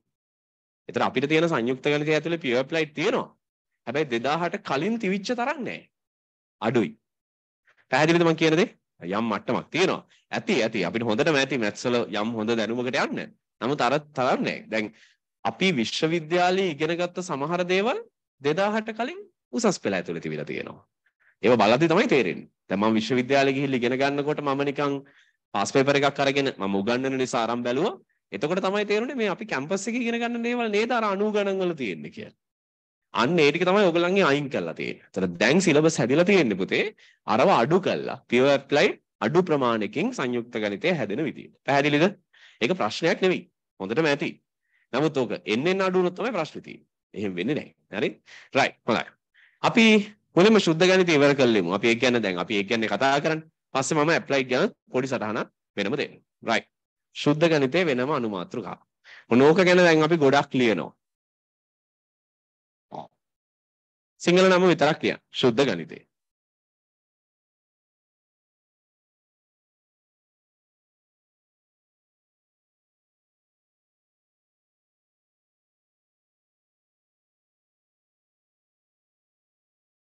හොඳයි. ලියමු ඒක යටතේ ගණිතයේ පවතින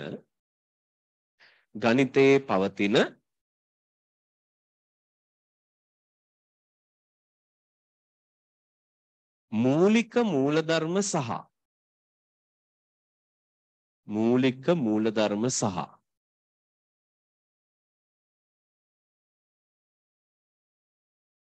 ඒවායේ ගොඩනැගීම් පිළිබඳව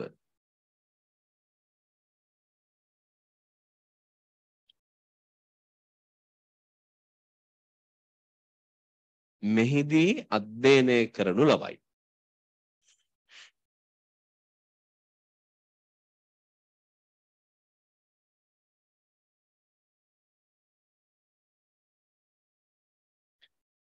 වෙනම පේලියක ශුද්ධ ගණිතය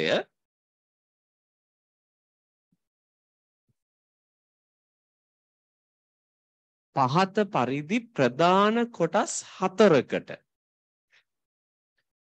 පහත පරිදි ප්‍රධාන කොටස් හතරකට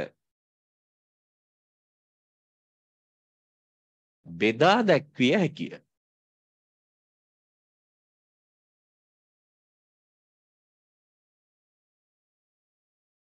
හොඳයි.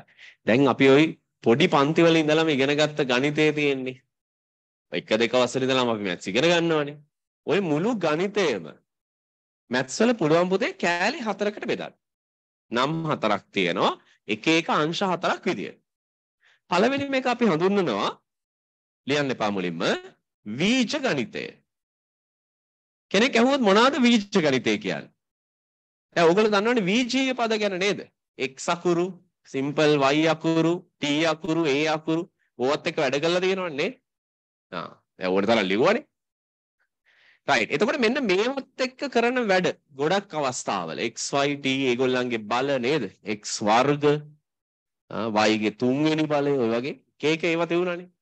අන්න ඔය වගේ පදත් එක්ක ගනුදෙනු කරන ප්‍රධාන පැත්ත අපි හඳුන්වනවා වීජ ගණිතය.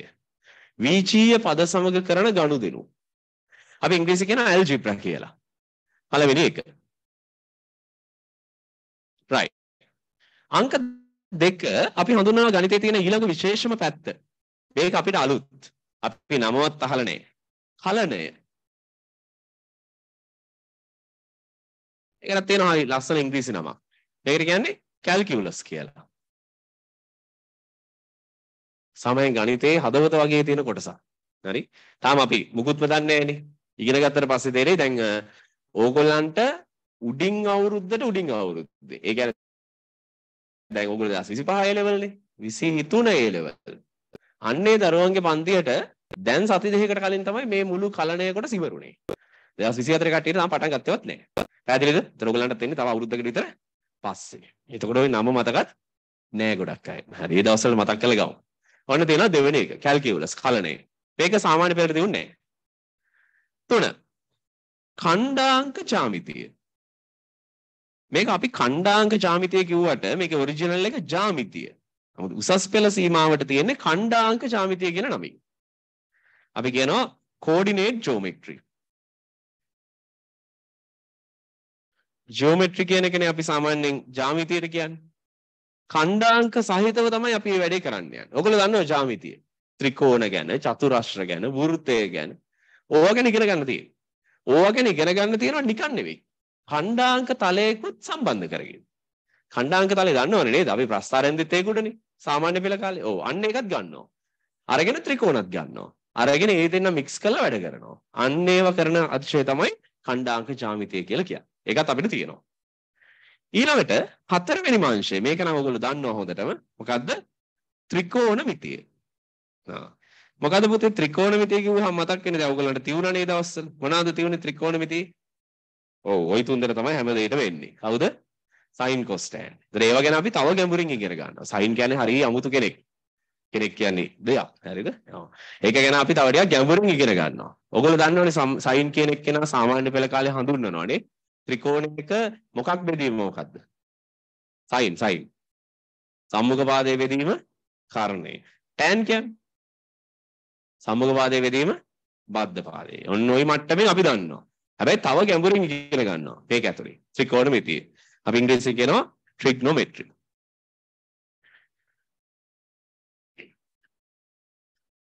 හරි. මේ ටික පිළිවෙලට ලියන්න ඕන. අංක 4ක් දාන්න.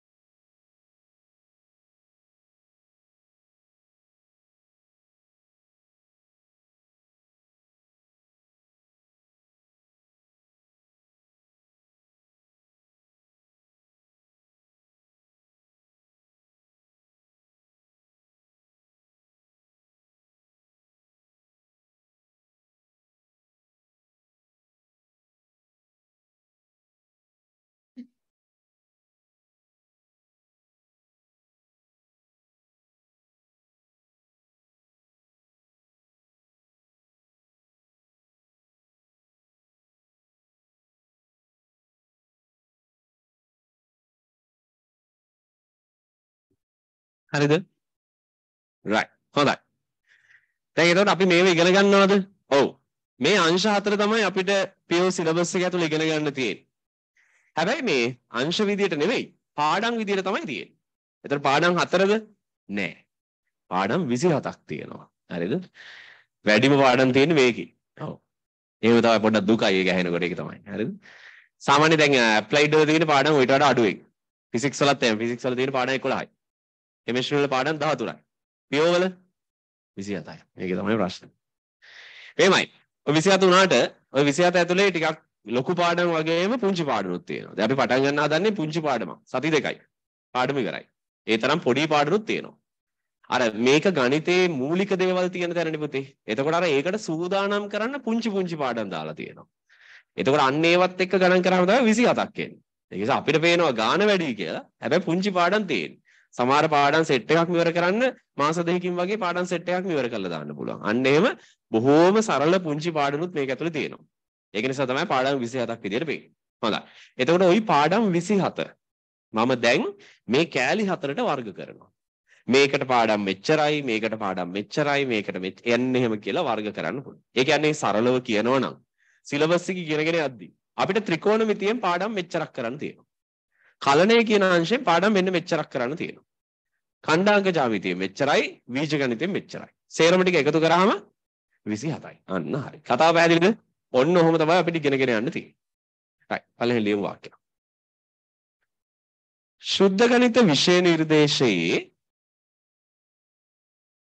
ශුද්ධ ගණිත විෂය නිර්දේශයේ තුල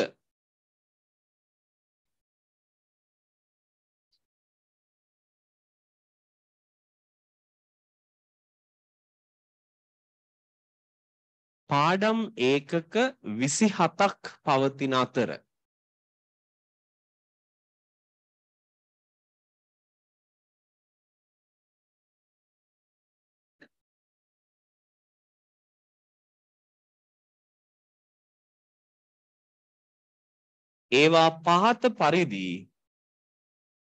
ඒවා පහත පරිදි ඉහත අංශ 4ට වර්ග කළ හැකිය. ඉහත අංශ 4ට වර්ග කළ හැකිය.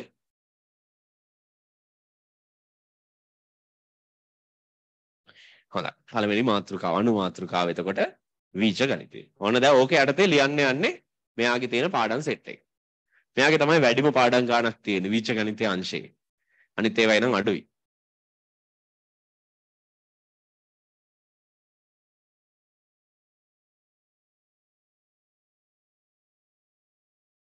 හරිද පුතේ? හොඳයි. අර සිලබස් එකේ තියෙන දේවල්ම තමයි මම දැන් ලියන්නේ. හරි? පස්සේ මම ඒ සිලබස් එක අරගෙන පොඩි පැහැදිලි කිරීමක් පසුව කරන්නම්. දැනට කැමති කෙනෙක්ට පොත තියෙන කෙනෙක්ට එකෙන් බල ලියන්න පුළුවන්. නැත්නම් අවශ්‍ය නැහැ. මම මෙතන බෝඩ් එකේ සියල්ල ලියන්න. හරි? මෙන්න පුතේ බීජ ගණිතයේ අංශයේ පළමු පාඩම. තාත්වික සංඛ්‍යා. මාත් එක්කම ලියාගෙන යන්න ඕන. තාත්වික සංඛ්‍යා. දැන් මොනවාද මේ තාත්වික සංඛ්‍යා කියන්නේ? දන්න ඒවා ගැන අපි පොඩ්ඩක් නිකන් මතක් කරගෙන යනවා. එතකොට දැන් අපිට පොඩි අදහසක් තියෙනවානේ. තාත්වික සංඛ්‍යා. මේවත් එක්ක අපි ඉගෙනගෙන තියෙනවා තාත්වික සංඛ්‍යා ගැන. ඔව් සාමාන්‍ය පෙළ කාලේ තිබුණානේ. ඔව් තාත්වික සංඛ්‍යාවක් කියන්න බලන්න එකක්. දැන් මෙච්චර තාත්වික සංඛ්‍යා තියෙනවා එකක්. ඕනම සංඛ්‍යාවක් ඔයා දන්න. එතකොට 2 ඔව් තාත්වික සංඛ්‍යාවක්. බිංදුව තාත්වික සංඛ්‍යාවක්. මූල 3 තාත්වික සංඛ්‍යාවක්. ඕනම දෙයක්. ඔයා දැනට දන්න ඕනම සංඛ්‍යාවක් අපි සරලව හඳුන්වන්නේ තාත්වික සංඛ්‍යා කියලා. හොඳයි එතකොට දැන් ඒක වෙනම පාඩමක්. දැකලා. ඔව් ඒක පුංචි පාඩමක්. අර මම කිව්වේ මූලමහාරියේ තියෙන බොහොම පුංචි පාඩමක්. එතන මේ පාඩම ඇතුළේ තමයි අපි ගණිතයේ ඉතිහාසය කතා කරන්නේ. කොහොමද මැත්ස් හැදුනේ කියලා. දැන් මෙතන ඉන්න කවුරුහරි දන්නවද මැත්ස් ගොඩ නැගුණේ කොහොමද කියලා? කවුද හැදුවේ ඕක? මැත්ස් කියලා දෙයක්. හදපු එකව නම් හොයනවා තාමත්. මං කියන්නේ එහෙම නෙවෙයි. කවුද හැදුවේ කියලා දන්නවද? ගොඩ නැගුවේ කවුද කියලා? නෑ මැත්ස් කියන එක එහෙම කවුරුවත් ගොඩ නගපු දෙයක් නෙවෙයි. මේක નિરાයාසයෙන් ගොඩ නැගිච්ච විෂයපතයක්. එමය කියන්නේ. සාමාන්‍ය මේකේ අතීතය යනවා නිශ්ශබ්දයෙන් පුතේ. ඔය ගල් යුගයේ කාලේ ඉඳලා තමයි ගණිත සංකල්ප බිහි වුණා කියලා කියන්නේ. ඒ කාලේ ඉඳලා මිනිස්සුන්ගේ ඔළුවල තිබිච්ච සමහර දේවල් තමයි පොඩ වර්ධනය කර ඇවිල්ලා මේ අද වෙන තැනට ගෙනල්ලා තියෙන්නේ කියලා. නිසා අපි අන්නේ සමස්ත කතාව ඉගෙන ගන්නවා මෙන්න මේ පාඩම ඇතුලේ. ඉතිහාසය. ඒක තමයි අපේ පළවෙනි පාඩම. අතන මේ අංශයේ පළවෙනි පාඩම වෙන්නේ. ඒතර අපි ඒකත් එක පාඩමක් විදිහට ඉස්සරහදී ගන්නවා. right. දෙක. හරි පොඩි නමක් තියෙන. ශ්‍රිත. තේව සිලබස් එකේ වැඩිපුරම කතා වෙන වචනේ. ඉස්සරහට ශ්‍රිත ගගා තමයි ඉන්න තියෙන්නේ. හරි. මේවයි මම ඉංග්‍රීසි වචන දැන් ලියන්න යන්නේ නැහැ පුතේ. මේ ගොඩාක් තියෙනවා දැන් ලියන්න ගියාම. ඊට පස්සේ පාඩම් කරද්දි මම කියලා දෙන්නම්. හරි? ශ්‍රිත. ඊට පස්සේ අංක 3 බහුපද ශ්‍රිත. මම කිව්වේ ඒකයි. ශ්‍රිත එනවා දිගටම. බහුපද ශ්‍රිත.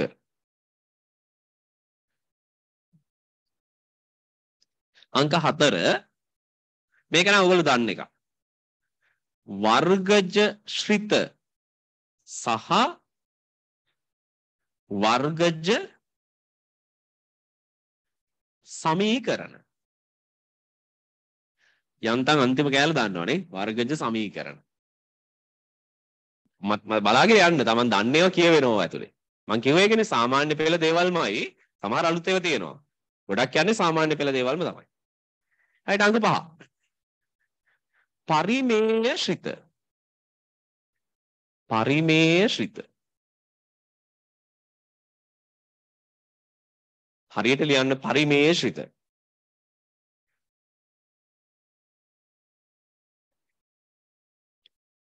ඊළඟට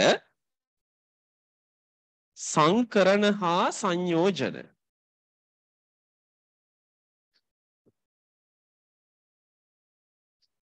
හරිම විශේෂ පාඩමක්. උගන්නද්දි කියලා දෙන්නම්.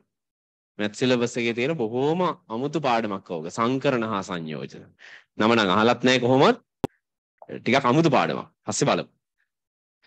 අංක 7. ශ්‍රේණි. ඒක නම් දන්නවනේ ටිකක්. ශ්‍රේණි තියුණා නේද සාමාන්‍ය වෙලෙ? මොන ශ්‍රේණිද තියුනේ?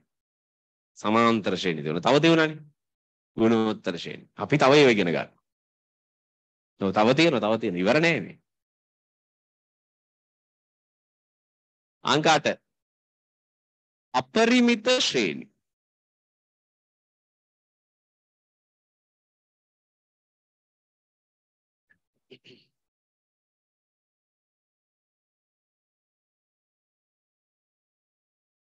හරි? අංක 9 මෙන්න මේ නම ටිකක් අමුතුයි මේක හරියට ලියන්න ඕන පුතේ. ගණිත අභ්‍යුහනය. හිනාවෙන්නේ නැතුව ලියන්න. මම අකුරු කිව්වොත් අයන්නයි. මහ ප්‍රාණ බයන්නයි. ඊට පස්සේ මේ තියෙන යංශයට පාපිල්ලක් දාලා. හරිනේ හරියට ලියන්න හොඳ වෙන මේ කුණු හර්පණ ලියන්න එපා. හරි. හරියට ලියන්න මේක එච්චරයි. අභ්‍යුහනේ. right 9. අංක 10. ද්විපද ප්‍රසාරණය.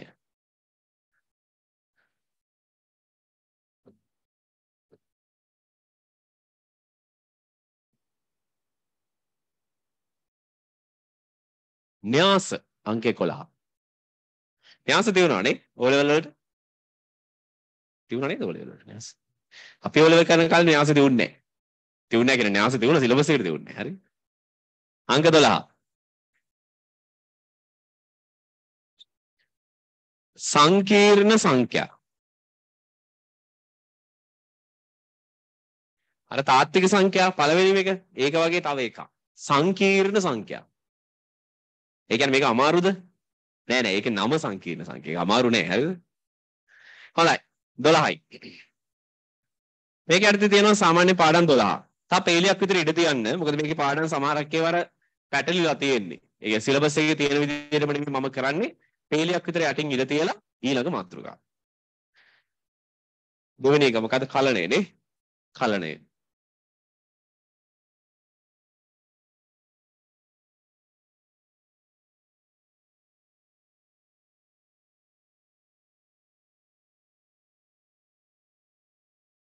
මේකට තව අපි එකක් ලියලෙමු. මේකත් ලියන්න පුතේ. අසමානතා.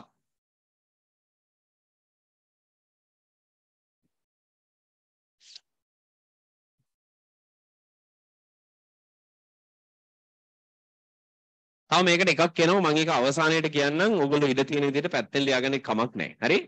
කලණය කොටස ලියලිමු. කලණය.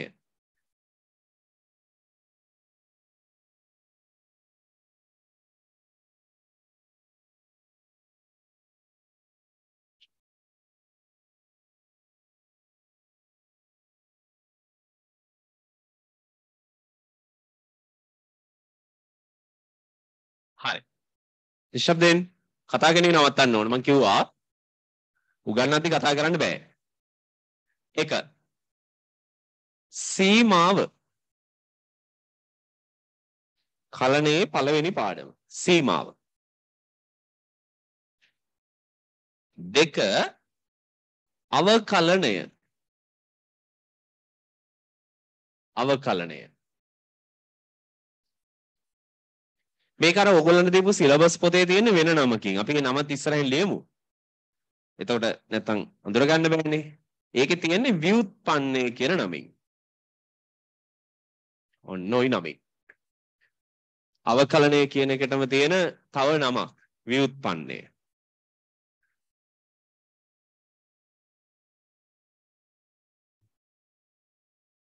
අංක 3 අවකලනයේ භාවිත. අවකලනයේ භාවිත.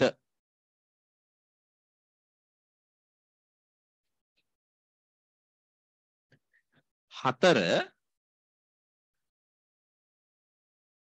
අනුකලනය.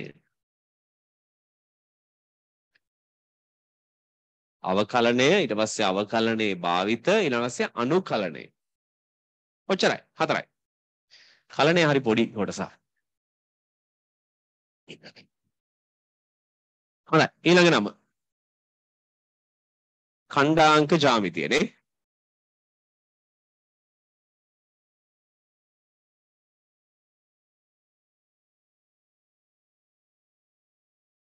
ඛණ්ඩාංක ජ්‍යාමිතිය අංක 3.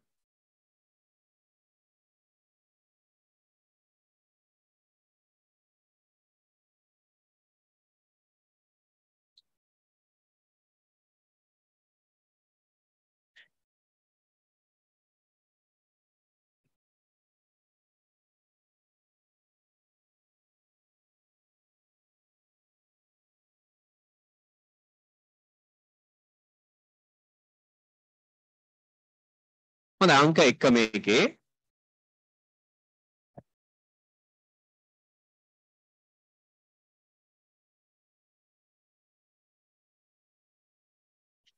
මූලික ඛණ්ඩාංක ජ්‍යාමිතිය. මූලික ඛණ්ඩාංක ජ්‍යාමිතිය.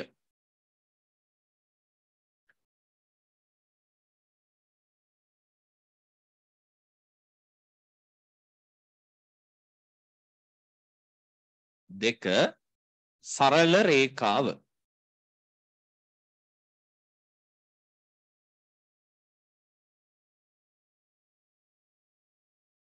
තුන වෘත්තය.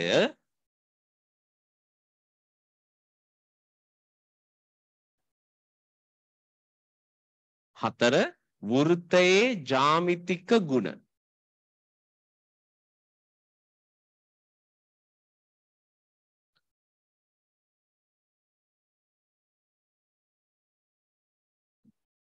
හරි මේ දෙකටම සංගලවරහනක් වගේ නිකන් දාලා තියන්න අපි කරනකොට කරන්නේ ওই පාඩම් දෙකම සෙට් කරලා. දෙකම වෘත්ත ගැන කියවෙන පාඩම්. නිසා අපි එකට තමයි ওই පාඩම් දෙකම කතා කරන්නේ. හරි? right. එච්චරයි. ඉවරයි. ඒකත් ඉවරයි. අන්තිම එක ත්‍රිකෝණමිතිය.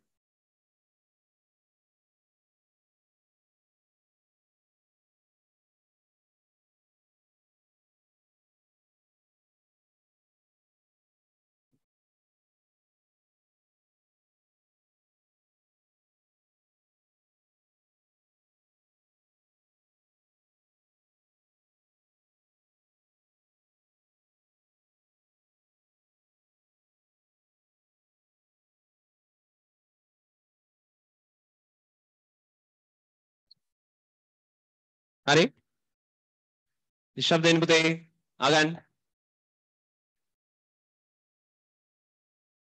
පළවෙනි එක කෝණ මිනුම්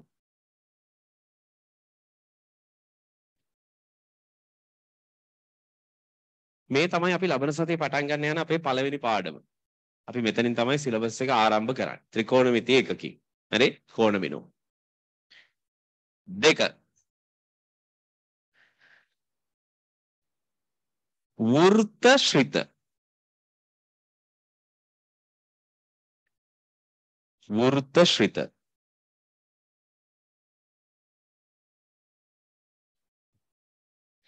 තුන.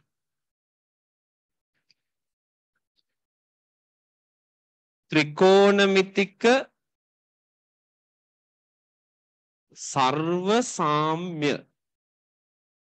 ඔන්න අර වගේ තව වචනයක් ආවා. හරියට ලියන්න. සර්ව සාම්‍ය යංශයයි යන්න එන්නේ. අංක 4. ප්‍රතිලෝම ත්‍රිකෝණමිතිය.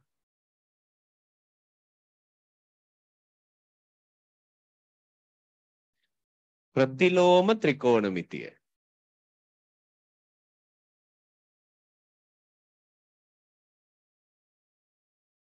හරි අංක 5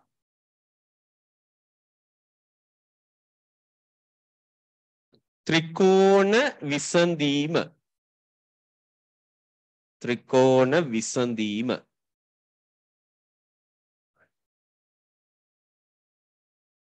එතෙන්ටම අපි වරහණක් ඇතුළේ දාගමු සයින් නීතිය කියලා තිත් ටිකක් දාගන්න. සිලබස් එකේ නම් ඔහොමයි පුතේ. හරි? සයින් නීතිය. හොඳයි. ගණන් කරලා බලන්න. මෙතන 5යි, මෙතන 4යි, ඉස්සෙල්ලත් 4යි. ඒතර සේර මෙතන තියෙනවා 13ක් නේ. කලින් එකේ 13යි නේද ලිව්වේ? පළවෙනි සෙට් එකේ. ඔව්. එකක් තියෙනවා එතෙන්. විශේෂ ගණිතයේ යටතේ අන්තිම එක පුතේ 14. එතන පොඩ්ඩක් පැත්තකින් ලියා ගමු ඒක. දර්ශක සහ ලඝු ගණක. ඔන්න දන්න දේවල් නේ. දර්ශක සහ ලඝු ගණක. ලඝු ගණක ගැන තියුණා නේද සාමාන්‍ය පෙළ කාලේ? අර වගුවක් එහෙම කියවන්න තියුණා. හොඳයි. right. පල්ලෙන් අපි එක වාක්‍යයක් ලියමු.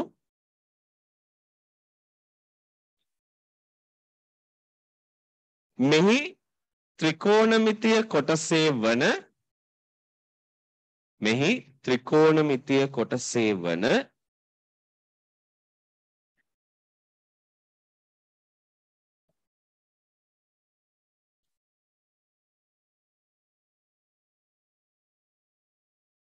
කෝණ මිනුම් යන පාඩමෙන්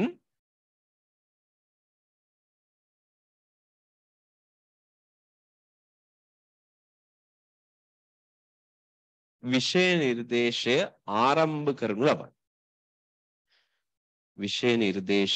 ආරම්භ කරනු ලබයි.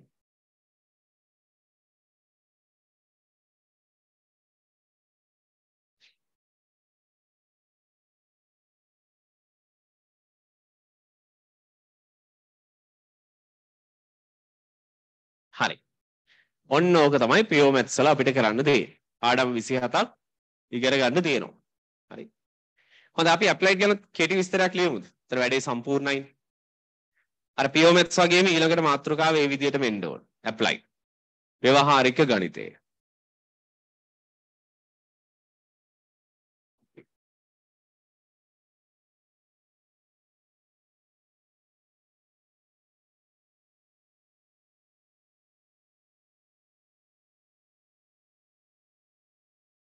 හොඳයි මුලින් වාක්‍යයක් ලියමුනේ. මොකද්ද කරන්න කියලා බලන්න.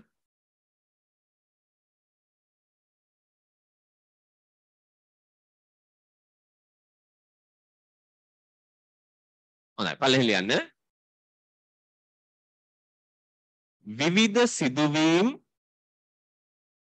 විවිධ සිදුවීම්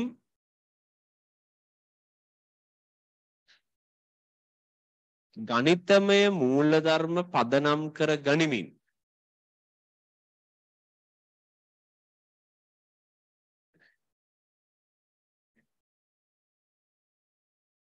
විස්තර කිරීම සහ අධ්‍යයනය කිරීම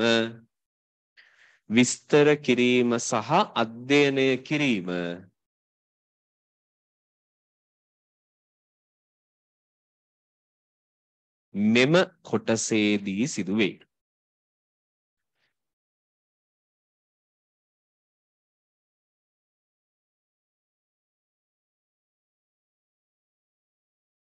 මෙයද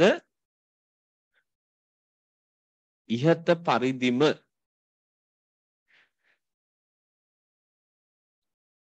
අංශ 5කට වෙන් කරනු ලබයි. 4 නෙවෙයි 5යි. අංශ 5කට වෙන් කරනු ලබයි. දැන් pure maths කැඩුනානේ කෑලි 4කට නේද? කලණය, ඛණ්ඩාංක ජ්‍යාමිතිය, වීජගණිත ඔහොම applied බෙදනවා කෑලි 5කට. හරි? ඔයගලන්ට මම හිතන්නේ applied දැන් මෙහි පන්ති ආපු දරුවෝ ඉන්නවා නම් කියන්න නැති පළවෙනි දවසේ විස්තර ටික ඒ නැතත් ඊළඟ සතියෙන් ওই ටික මතක් කරලා ආරම්භ කරයි. අපි නිකන් ලියලා තියමු. ඒ 5 විතරයි. පාඩම් ගැන මම කතා කරන්න යන්නේ. ඒකේ සර් ගානට ගන්නගෙන යයි. හොඳයි. අංක 1.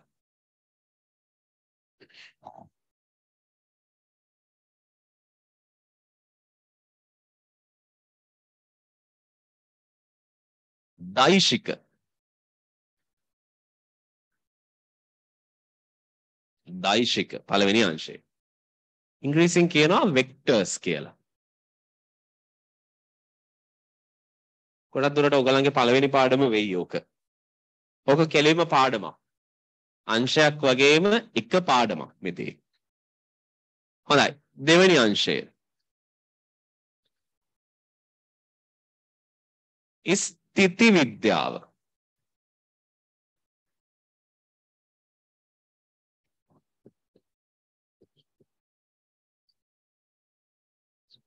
අපි කියනවා ස්ටැටික්ස් කියලා.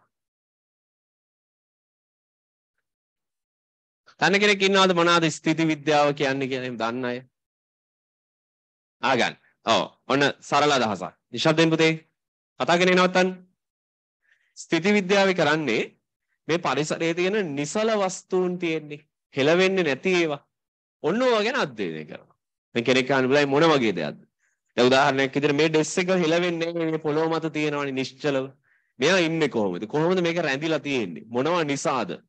ඔයගොල්ලෝ දන්නවා බල කියලා දෙයක් තියෙනවා. සාමාන්‍ය පෙළ කාලේ යම් කිසි මට්ටමකට උගන්වන්න තියෙන බලය කියන්නේ මොකක්ද කියන්නේ? මේ ඩෙස් එකේ තියෙන්නේ බල වලින්. ඒ බල ටික නිසා තමයි මේක මෙහෙම රඳා පවතින්නේ කියලා මිනිස්සු විසින් හදාගත්ත එක්තරා 아무තු මූල ධර්මයක් තියෙනවා. අන්න ඒක උගන්වනවා. කොහොමද බල තියෙන්නේ? කොයි විදියටද තියෙන්නේ? ඇයි මේක බැලන්ස් වෙන්නේ? බැලන්ස් වෙන්න ඕන නම් මොකක්ද වෙන්න ඕන? මොකක් නැති වුණාමද මේක බැලන්ස් නැති වෙන්නේ? ඔන්න ඔය වගේ හරිය 아무තු පැතිවලට ගෙනියනවා. ස්ථිති විද්‍යාව කියන්නේ ඒක. නොසෙල් වෙන වස්තු පිළිබඳ අධ්‍යයනය කරන අංශය. අංක 3. ගති විද්‍යාව.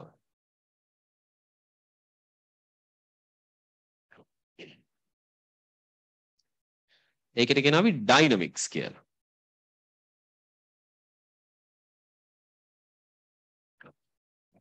මොකක්ද තව බෙදනවා. ඇප්ලයිඩ් වලදී උගන්වයි ඕගොල්ලන්ට. මොකක්ද එතකොට ගති විද්‍යාව කියන්නේ? ඒක හිතලා කියත හැකියි. චලනය වෙන වස්තු.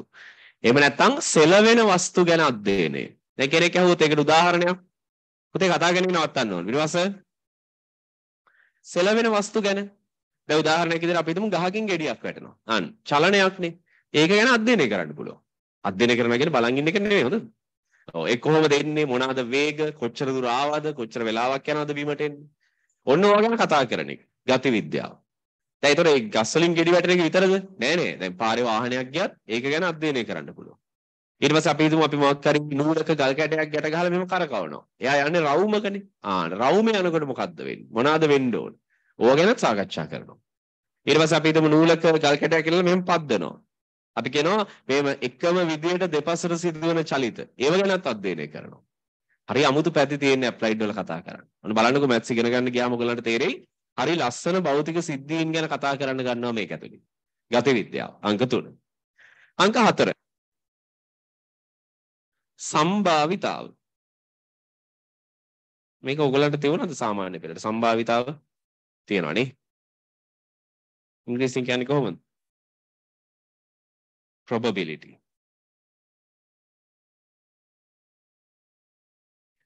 විය හැකියාව මැනීම නේද? මොකක් හරි සිද්ධියක් වෙන්න පුළුවන් හැකියාව.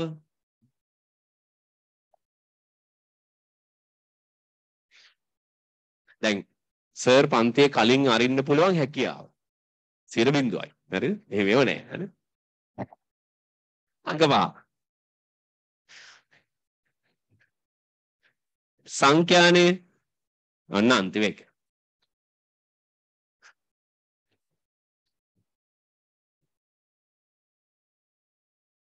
ඒකට කියන්නේ statistics කියලා. අරක statics. එකපාර කියන්න යන්න එපා කොහොමද? වේගෙන් කියන්න යන්නත් එපා. හරි. පස්වෙනි එක සංඛ්‍යානේ. මොනවාද සංඛ්‍යානේ දෙන්නේ? නිශ්ශබ්දයෙන්. මොනවාද සංඛ්‍යානේ දෙන්නේ? ඕකත් ඔයගොල්ලෝ තියුණානේ. සාමාන්‍ය පෙළට තියුණා. මොනවාද? එකක් කියන්නේ මොනවා හරි තිවිච්ච දෙයක්.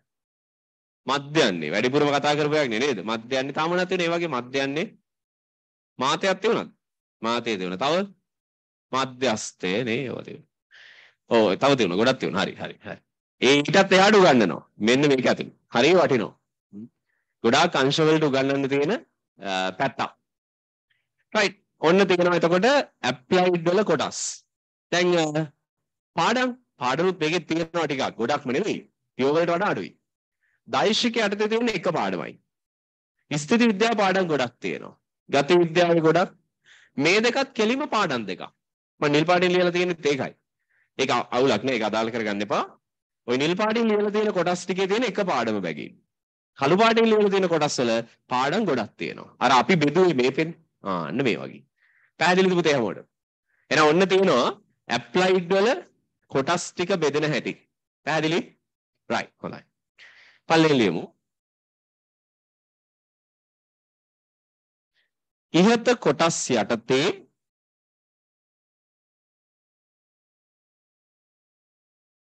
වෙන් කරන ලද විවිධ පාඩම්. ඉහත කොටස් යටතේ වෙන් කරන ලද විවිධ පාඩම්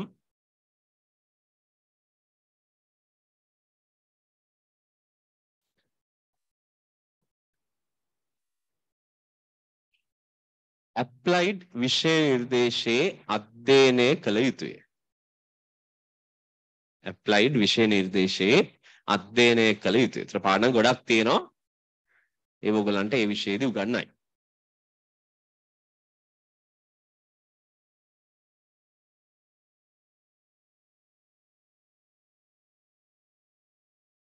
හරිද? right. ඔන්න සැකැස්ම. ওই සැකිල්ල ඇතුලේ තමයි අපි වැඩ කරන්න හදන්නේ. ඒකත් ඇප්ලයිඩ් නෙවෙයි, පියෝ කොටස විතරක්. ඊළඟට මේ අවසාන වශයෙන් කියලා දෙන්න කැමතියි මේ පේපර් එක හැදෙන හැටි. හරි? කොහොමද කියලා දැන් කියලා දුන්නද මීට කලින් අනිත් විෂයන් වලත්? අවුන අහගන්න පේපර් ටික හැදෙන හැටි. ඒක හරි වටිනවා.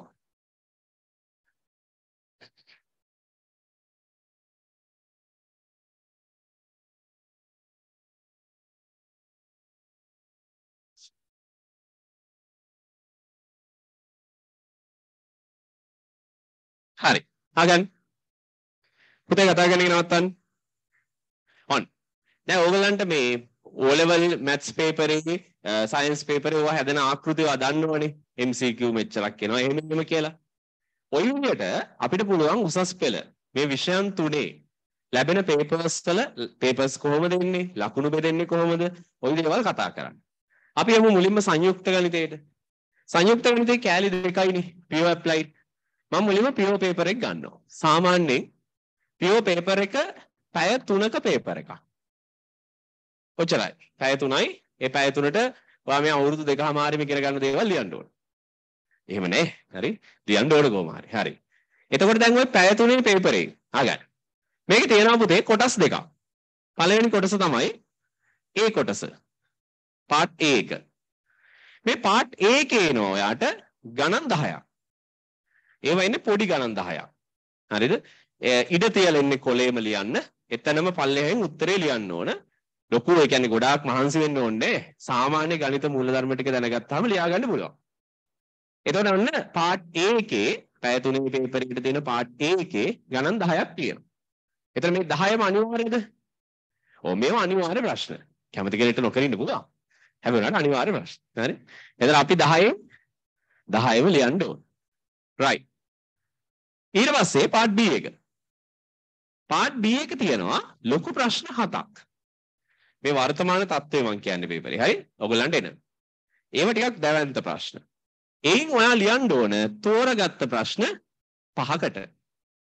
ඔන්න ඔහොම තමයි ඔයාට PO පේපරේ ලියන්න වෙන්නේ. එතන ප්‍රශ්න 15ක් ඔයා පැය 3ට ලියන්න ඕන. පොඩි ප්‍රශ්න 10යි, ලොකු ප්‍රශ්න 5යි. මේ පොඩි ප්‍රශ්නයකට හම්බ වෙනවා ලකුණු 20 ගානේ 10ක්. ඔව් මේකේ ලකුණු දෙනවා හුඟා. හරි? 250යි. දැන් හිතන්න එපා හොඳ ප්‍රශ්න 4ක් ලියුවහම වැඩේ හරි කියලා. ඒව නෑ. හරි. ආගන්. හරි. මේ බලන්නකෝ මේ ඉංග්‍රීසියට 150ක් දෙනවා. ඒක තමයි. හරි. දැක්කන්නේ ඒ කියන්නේ දැන් තේරෙන්නේ උසස් පෙළ හොඳයිනේ සාමාන්‍ය පෙළට වඩා. හොඳයි මේක ගන්න අමාරුයි. හරි. එතන කීයද? 750යි. මෙන් 1000න් ඉන්නේ.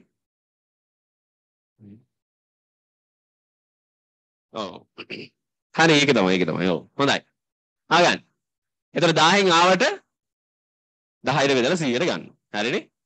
එතකොට මේ ඔය වගේම මේකමයි මේ ස්ට්‍රක්චර් එකමයි ඔහොමම ඇප්ලයි පේපර් එකකුත් තියෙනවා. ඒකටත් එතකොට එන්නේ මේකමයි. මේ ආකෘතිය මේකමයි 1000න්.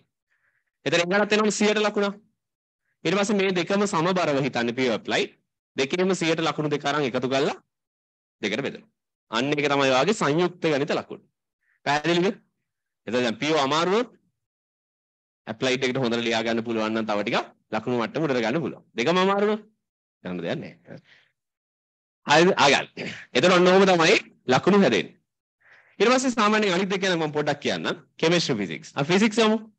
ෆිසික්ස් පේපරේ පැය 5යි. මේවා පැය 3යි. එතකොට දැන් ඇත්තටම පැය 3 නෙමෙයි පැය 6යි. PO ඇප්ලයිඩ් නේද? දවස් 2ක එන්නේ ওই දෙක. සාමාන්‍යයෙන් දැනට නම් මේ වෙනකම්ම තියුනේ සඳුදා තමයි PO තියෙන්නේ. අඟහරුවාද නිවාඩුවක් දෙනවා. O level වගේ නෙවෙයි. ඊට පස්සේ බදාදා තමයි ඇප්ලයිඩ් එක තියන්නේ. දැන් ඕකේ නම් තියුණානේ එක හුස්මට තියුණා නේද? විෂය 9ම. ඔව් මේක එහෙම කරන්නේ පොඩි නිවාඩුවක් දෙනවා. රයිට්. ආගන්න. ඊළඟ ෆිසික්ස් එක. දැන් මේ PO ඒ වගේමයි ඇප්ලයිඩ්. මෙන්න ෆිසික්ස් එක මේක මේ ඔයගොල්ලන්ට පන්තියේ සර් එහෙම කියලා දෙයි. හරියටම මම නිකන් දල සැකස්ම කියන්නේ. මේකේ පැය 5යිනේ. මේකේ මම පොඩ්ඩක් ටයිමින් එකක් කියන්න. ආසන්න වශයෙන් මේ එක ගානකට විනාඩි 4ක් 4:00මාරක් වගේ එහෙම තමයි ආසන්නව බෙදන්නේ. එතන මේකට නිකන් විනාඩි 25 30 අතරේ. ඒ වගේ තමයි මේන් ගානකට ලැබෙන්නේ. ඔන්න ඕක තමයි මේ පැය 3 සාමාන්‍යයෙන් බැලන්ස් වෙන්නේ. ඉතින් ඔයාලට කැමති නම් පැය 3න්ම මේන් කල් ලියන්න පුළුවන්. හරි. එහෙම ලියන අයත් ඉන්නවා. හරි. රයිට්. ෆිසික්ස්. ආගන්න. ඔන්න පැය 5යි. ආගන්න. මේ පැය 5න් එකක් තියෙන දවස් දෙකක. පැය 2යි, පැය 3යි. පැය දෙකට එනවා MCQ 50ක්. හරිද? MCQ 50ක්. MCQ කියන්නේ ඔව් අර ඉරිගහනේවා. ඉරිගහන්න නෙවෙයි තියෙන්නේ. කවුමක් කපන්න තියෙන්නේ. එතකොට ඔයගලන්ට මේ සාමාන්‍ය පෙළ කාලේ MCQ කීයක් ආවද වැඩිම පේපර් එකට? 40ද? 40ද. 50ක් එනවා. උත්තර කීයක් ආවද? එකකට 4යි. මේක 5ක් එනවා. හරිද? ඔව් තව එකක් තියෙනවා. කැමති නම් එකක් තෝරලා ගන්න පුළුවන්. හරි. ආගන්න. නෑ සාමාන්‍යයෙන් MCQ පේපර් එක කියන එක අර අහඹු ලකුණක් තියෙන ගන්න. ඔයා දන්නේම නැත්තම් MCQ පළවෙනි එකට හැම එකෙම ගහන් ගියාම චුට්ටක් හරි ලකුණු හම්බ වෙනවා. මොකද අංක 1 කියන එක කීප එක හරි උත්තරයක් නේ. ඒක සම්භාවිතාව. හැබැයි හදිස්සි හරි අංක 1කට උත්තරේ දාලා තියුනේ නැත්තම්. ඔව් හරිම තමයි. හරි. එහෙම නෑ ඉතින්. MCQ ගන්නකොට හරියට බලලා තමන් සබ්ජෙක්ට් එක ඉගෙන ගන්න තියෙනවා නම් පිළිවෙලට MCQ ටික ගහන්න ඕන. හොඳයි. මේක පැය 2යි. පළවෙනි දවස. ඊට පස්සේ එනවා පැය 3 දවස. දෙවෙනි එක. ඒකේ තියෙනවා පුතේ පේපරේ කැලි දෙකක්. පළවෙනි එක ස්ට්‍රක්චර්. අපි කියන්නේ ව්‍යුහගත කියලා. ව්‍යුහගත රචනා කියලා කියන්නේ.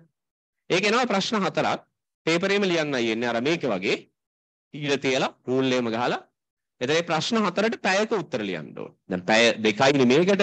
මේ පැය 3න් පැයක් මේකට. ටයිම් බෙදලා තියෙන්නේ එහෙමයි. හරි? ආසන්නව. දැන් විනාඩි 15 ගානේ ස්ට්‍රක්චර්ස් 4ක් ලියන්න දෙනවා. ඊට පස්සේ එසේ ප්‍රශ්න අපි කියන්නේ රචනා කියලා. රචනා ප්‍රශ්න මට මතක තරමින් ආකෘතිය පොඩ්ඩක් වෙනස් වුණා. මට මතක තරමින් ප්‍රශ්න 8ක් එනවා. 8න් 4ක් ලියන්න ඕන. හැබැයි ඒකේ පොඩි බෙදීම් ටිකක් තියෙනවා. ඒ කියන්නේ පළවෙනි 4 නිදහස් 4ක්. ඊළඟ 4 දෙක දෙක තියෙන්නේ. ඒකෙන් එක ගානේ අරගෙන ලියන්න ඕන. අර එහෙම තියෙන්නේ. ඒක පේපරේ කියවුවාම ඔයගලන්ට තේරෙනවා. අවසාන වශයෙන් 8න් 4ක්. 8න් 4ක් මේකට ලියන්න ඕන. පැහැදිලිද? එතන ලකුණුත් එන විදිය පුතේ මට හරියට මතක නැහැ මේවා කොහොමද එන්නේ කියලා. ඔයගලන්ට ඒ සර් කියයි. යමන් යන පන්තියේ එක එක ලකුණු ඇවිල්ලා 1000න් හැදිලා අන්තිමට එනවා. එතන පේනවද මේ සෙට් එකටම අන්තිමට එන්නේ 150යි ලකුණු. හරිද?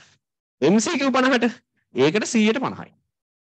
MCQ එකක් කියන්නේ අන්තිම පේපරේ එක ලකුණක්. ඒක තමයි මම කියන්නේ. හරි. කනාවට ගැහුවත් ඒ ලකුණු ටිකක් ගන්න පුළුවන්. නෑ ඒ කියන්නේ සාමාන්‍යයෙන් අපි කියන MCQ හරි වැදගත්. ඒ මොකද?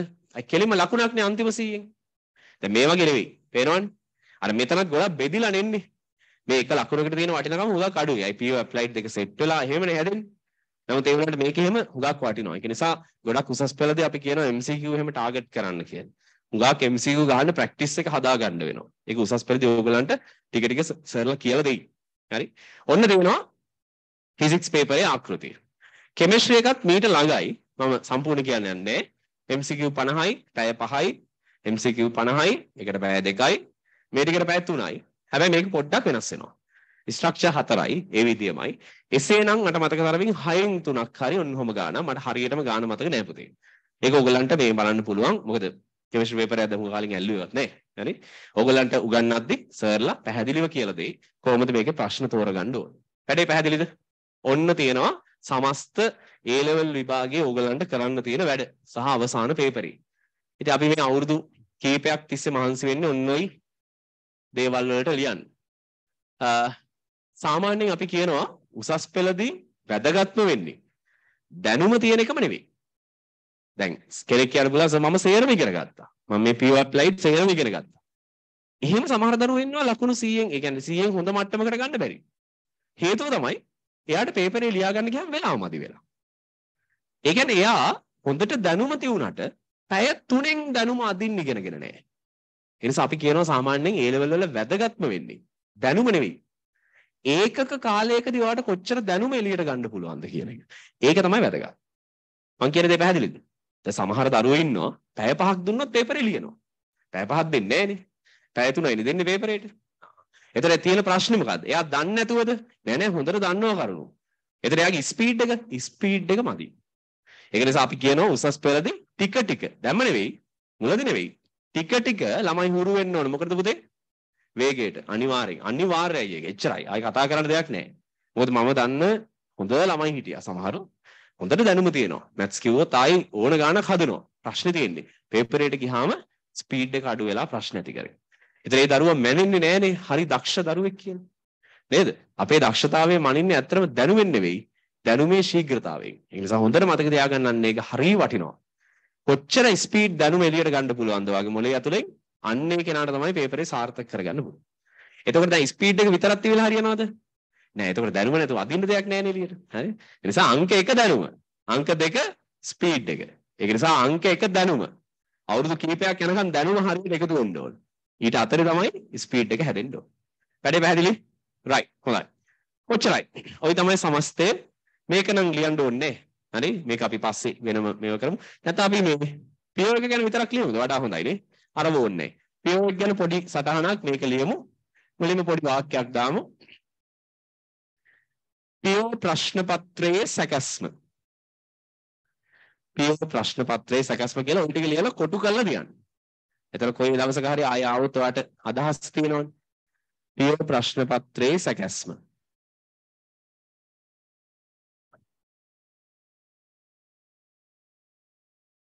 ෆිසික්ස් කෙමිස්ට්‍රි ඒවා නම් ඕනේ නෑ පුතේ.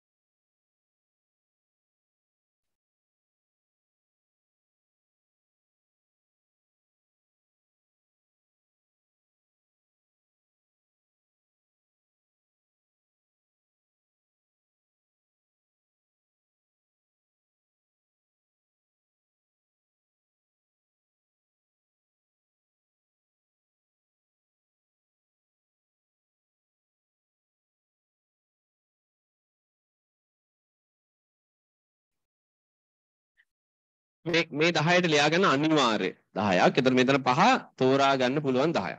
හරි. 7න් 5ක් තෝරගන්න තියෙන්නේ. අරක 10න් 10ම තියන්න ඕන.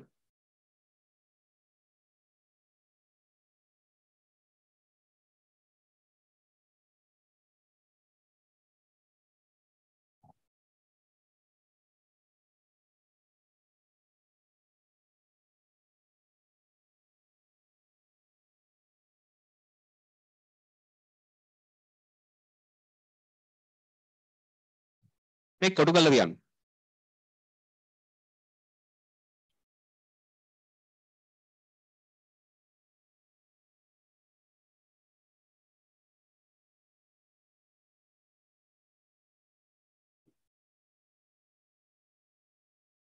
මේ තව එක වාක්‍යයක් ලියමු. ඇප්ලයිඩ් වලටත් මේකමයි කියන එක කියවෙන්නේ. ඒ ඇති. ඇප්ලයිඩ් සඳහාද ප්‍රශ්න පත්‍ර ආකෘතිය මෙයම වේ. ඇප්ලයිඩ් සඳහාද ප්‍රශ්න පත්‍ර ආකෘතිය මෙයම වේ.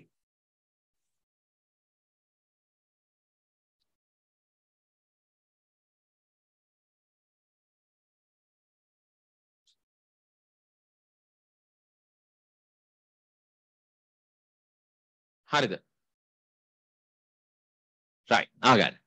ඊළඟට අර මේ ඕගොල්ලන්ට මේ දීපු පොත ගන්න එපා කවුරුත් අවශ්‍ය නැහැ ඉන්න. සමහර දරුවන්ට අද දුන්නා. එදා මම මේක දුන්නේ ඇත්තටම ඇප්ලයිඩ් පන්තියේදී මේ මං කිව්ව ඉස්සෙල්ලා මට ගේන්න කියන්න බැරි වුණා කියලා. ඔයගොල්ලෝ ගෙදර ගිහලා බලන්න. ආගන්නකෝ. මේකේ මේ පළවෙනි පිටුවෙන් මේ පිටුවෙන් පස්සේ මේ තියෙන්නේ පුතේ. දැන් පේන්න දුරට කමන්නේ නිකන් අහගන්න. මෙතන තියෙනවා වගු දෙකක්. හරි? ගෙදර ගිහලා බලන්න පුළුවන් නම් දැන් බලාගත්තට කමන්නේ. මෙතන තියෙනවා වාර 3කට බෙදලා 12 වසර 13 වසර වාර 3ක්.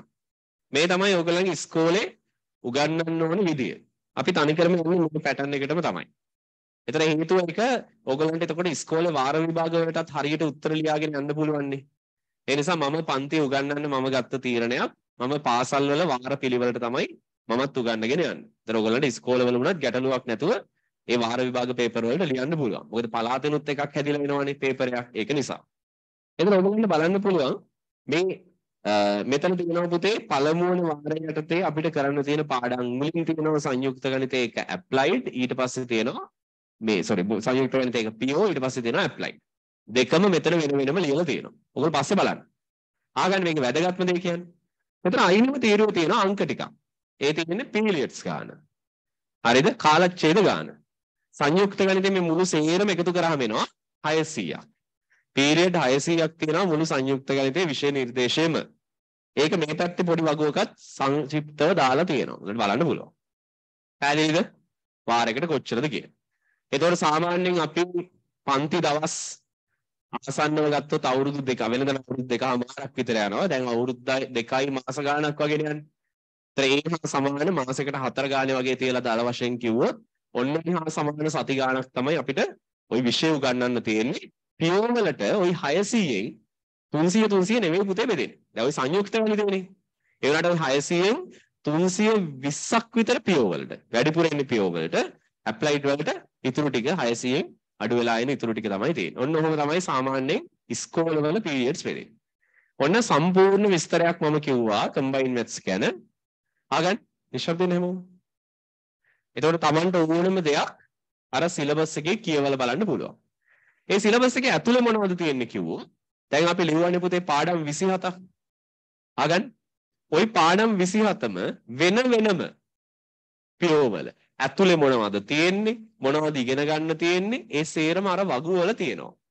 ඕනම කෙනෙක්ට අද ගෙදර ගිහිල්ලා ওই පොත අරගෙන ওই පාඩමක එක නමකට ගිහිල්ලා නිකන් ඒකේ අර වගු වල ඇතුලේ තියෙන දේවල් කියවලා බලන්න. ඒ තමයි අපිට ඉගෙන ගන්න තියෙන දේ. ඕකේ අර අපි කිව්වේ ලබන සතියේ අපි පටන් ගන්න පාඩම කෝණ මිනුම් කියලා. ඒක තමයි ওই වගුවේ 8 වෙනි පාඩම. ඕන පොඩි මාක් එකකුත් දාගන්න. ලබන සතියේ එද්දි පොඩ්ඩක් කියවලෙන්න. හරි? තේරෙන්නේ නැති වුණා නම් කමන්නේ අපි කතා කරන්න නෙවන්නේ. කෝණ මිනුම් අංක 8 පාඩම ওই වගුවේ අංක 8 කියලා තියෙන පාඩම විදිහට අන්න ඒක තියෙනවා. ඒතර අවශ්‍ය කෙනෙක් පොඩ්ඩක් නිකන් නෝට් එකක් දාගන්න පැත්තකින් පැන්සලෙන් වගේ. ගෙදර නම් පොත තියෙන්නේ අනිවාර්යෙන් අත ගිහිල්ලා පේලි දෙක තුනක් ඇත්තේ වගුවේ. හරි? කියවන්න. කියවලා බලන්න. හොඳයි. ආගන්න. දැන් අපිට කෙලින්ම ගණන් වලට යන්න තියෙන්නේ ඉන්ටර්වල් එකක් අරගෙන ගණන් වලට යන්.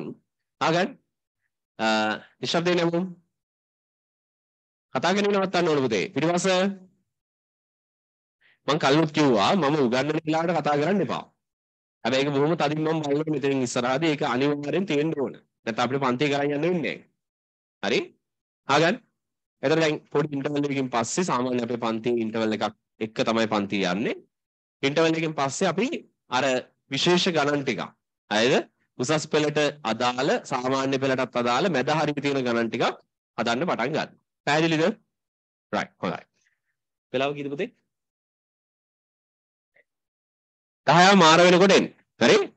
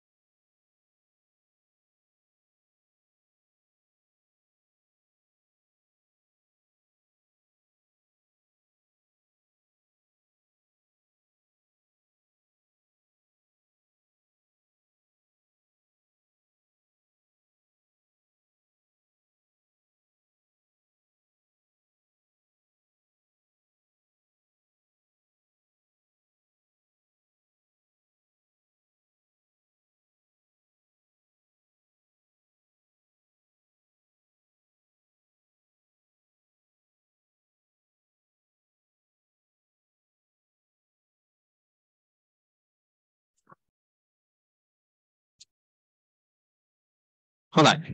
මුලින්ම එක වාක්‍යයක් අපි ලියලිමු.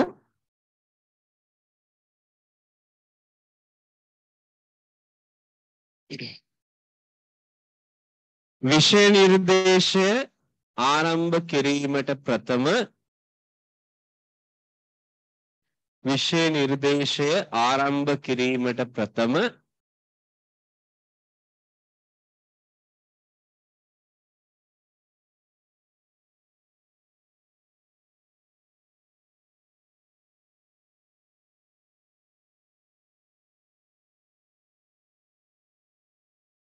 මූලික ගණිත සුළු කිරීම් කිහිපයක්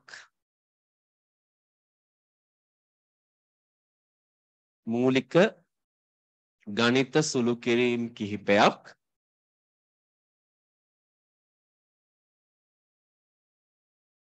විමසා බලමු.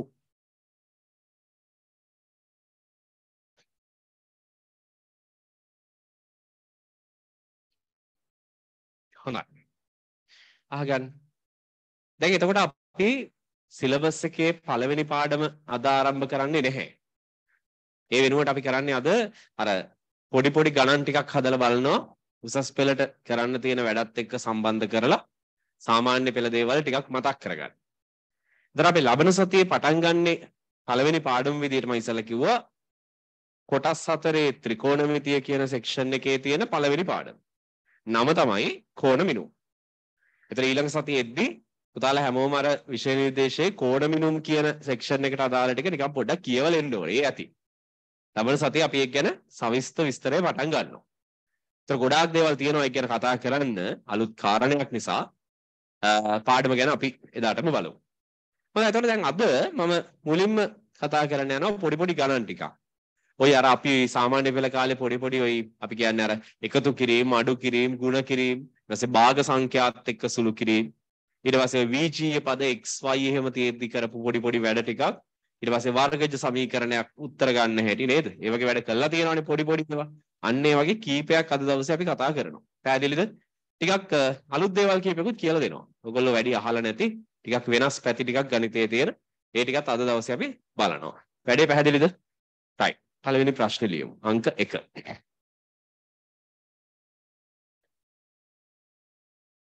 පහත ප්‍රකාශන සරල කර දක්වන්න.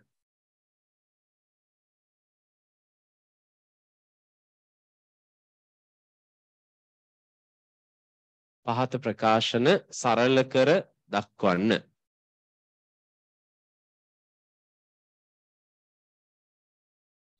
හොඳයි. පළවෙනි ගාන. ලියමු ගාන.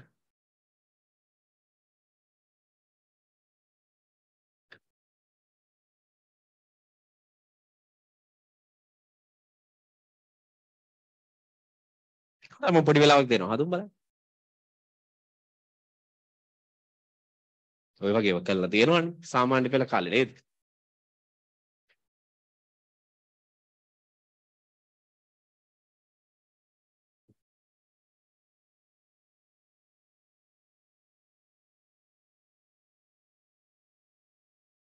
කොහොමද කරන්නේ? ඔව්.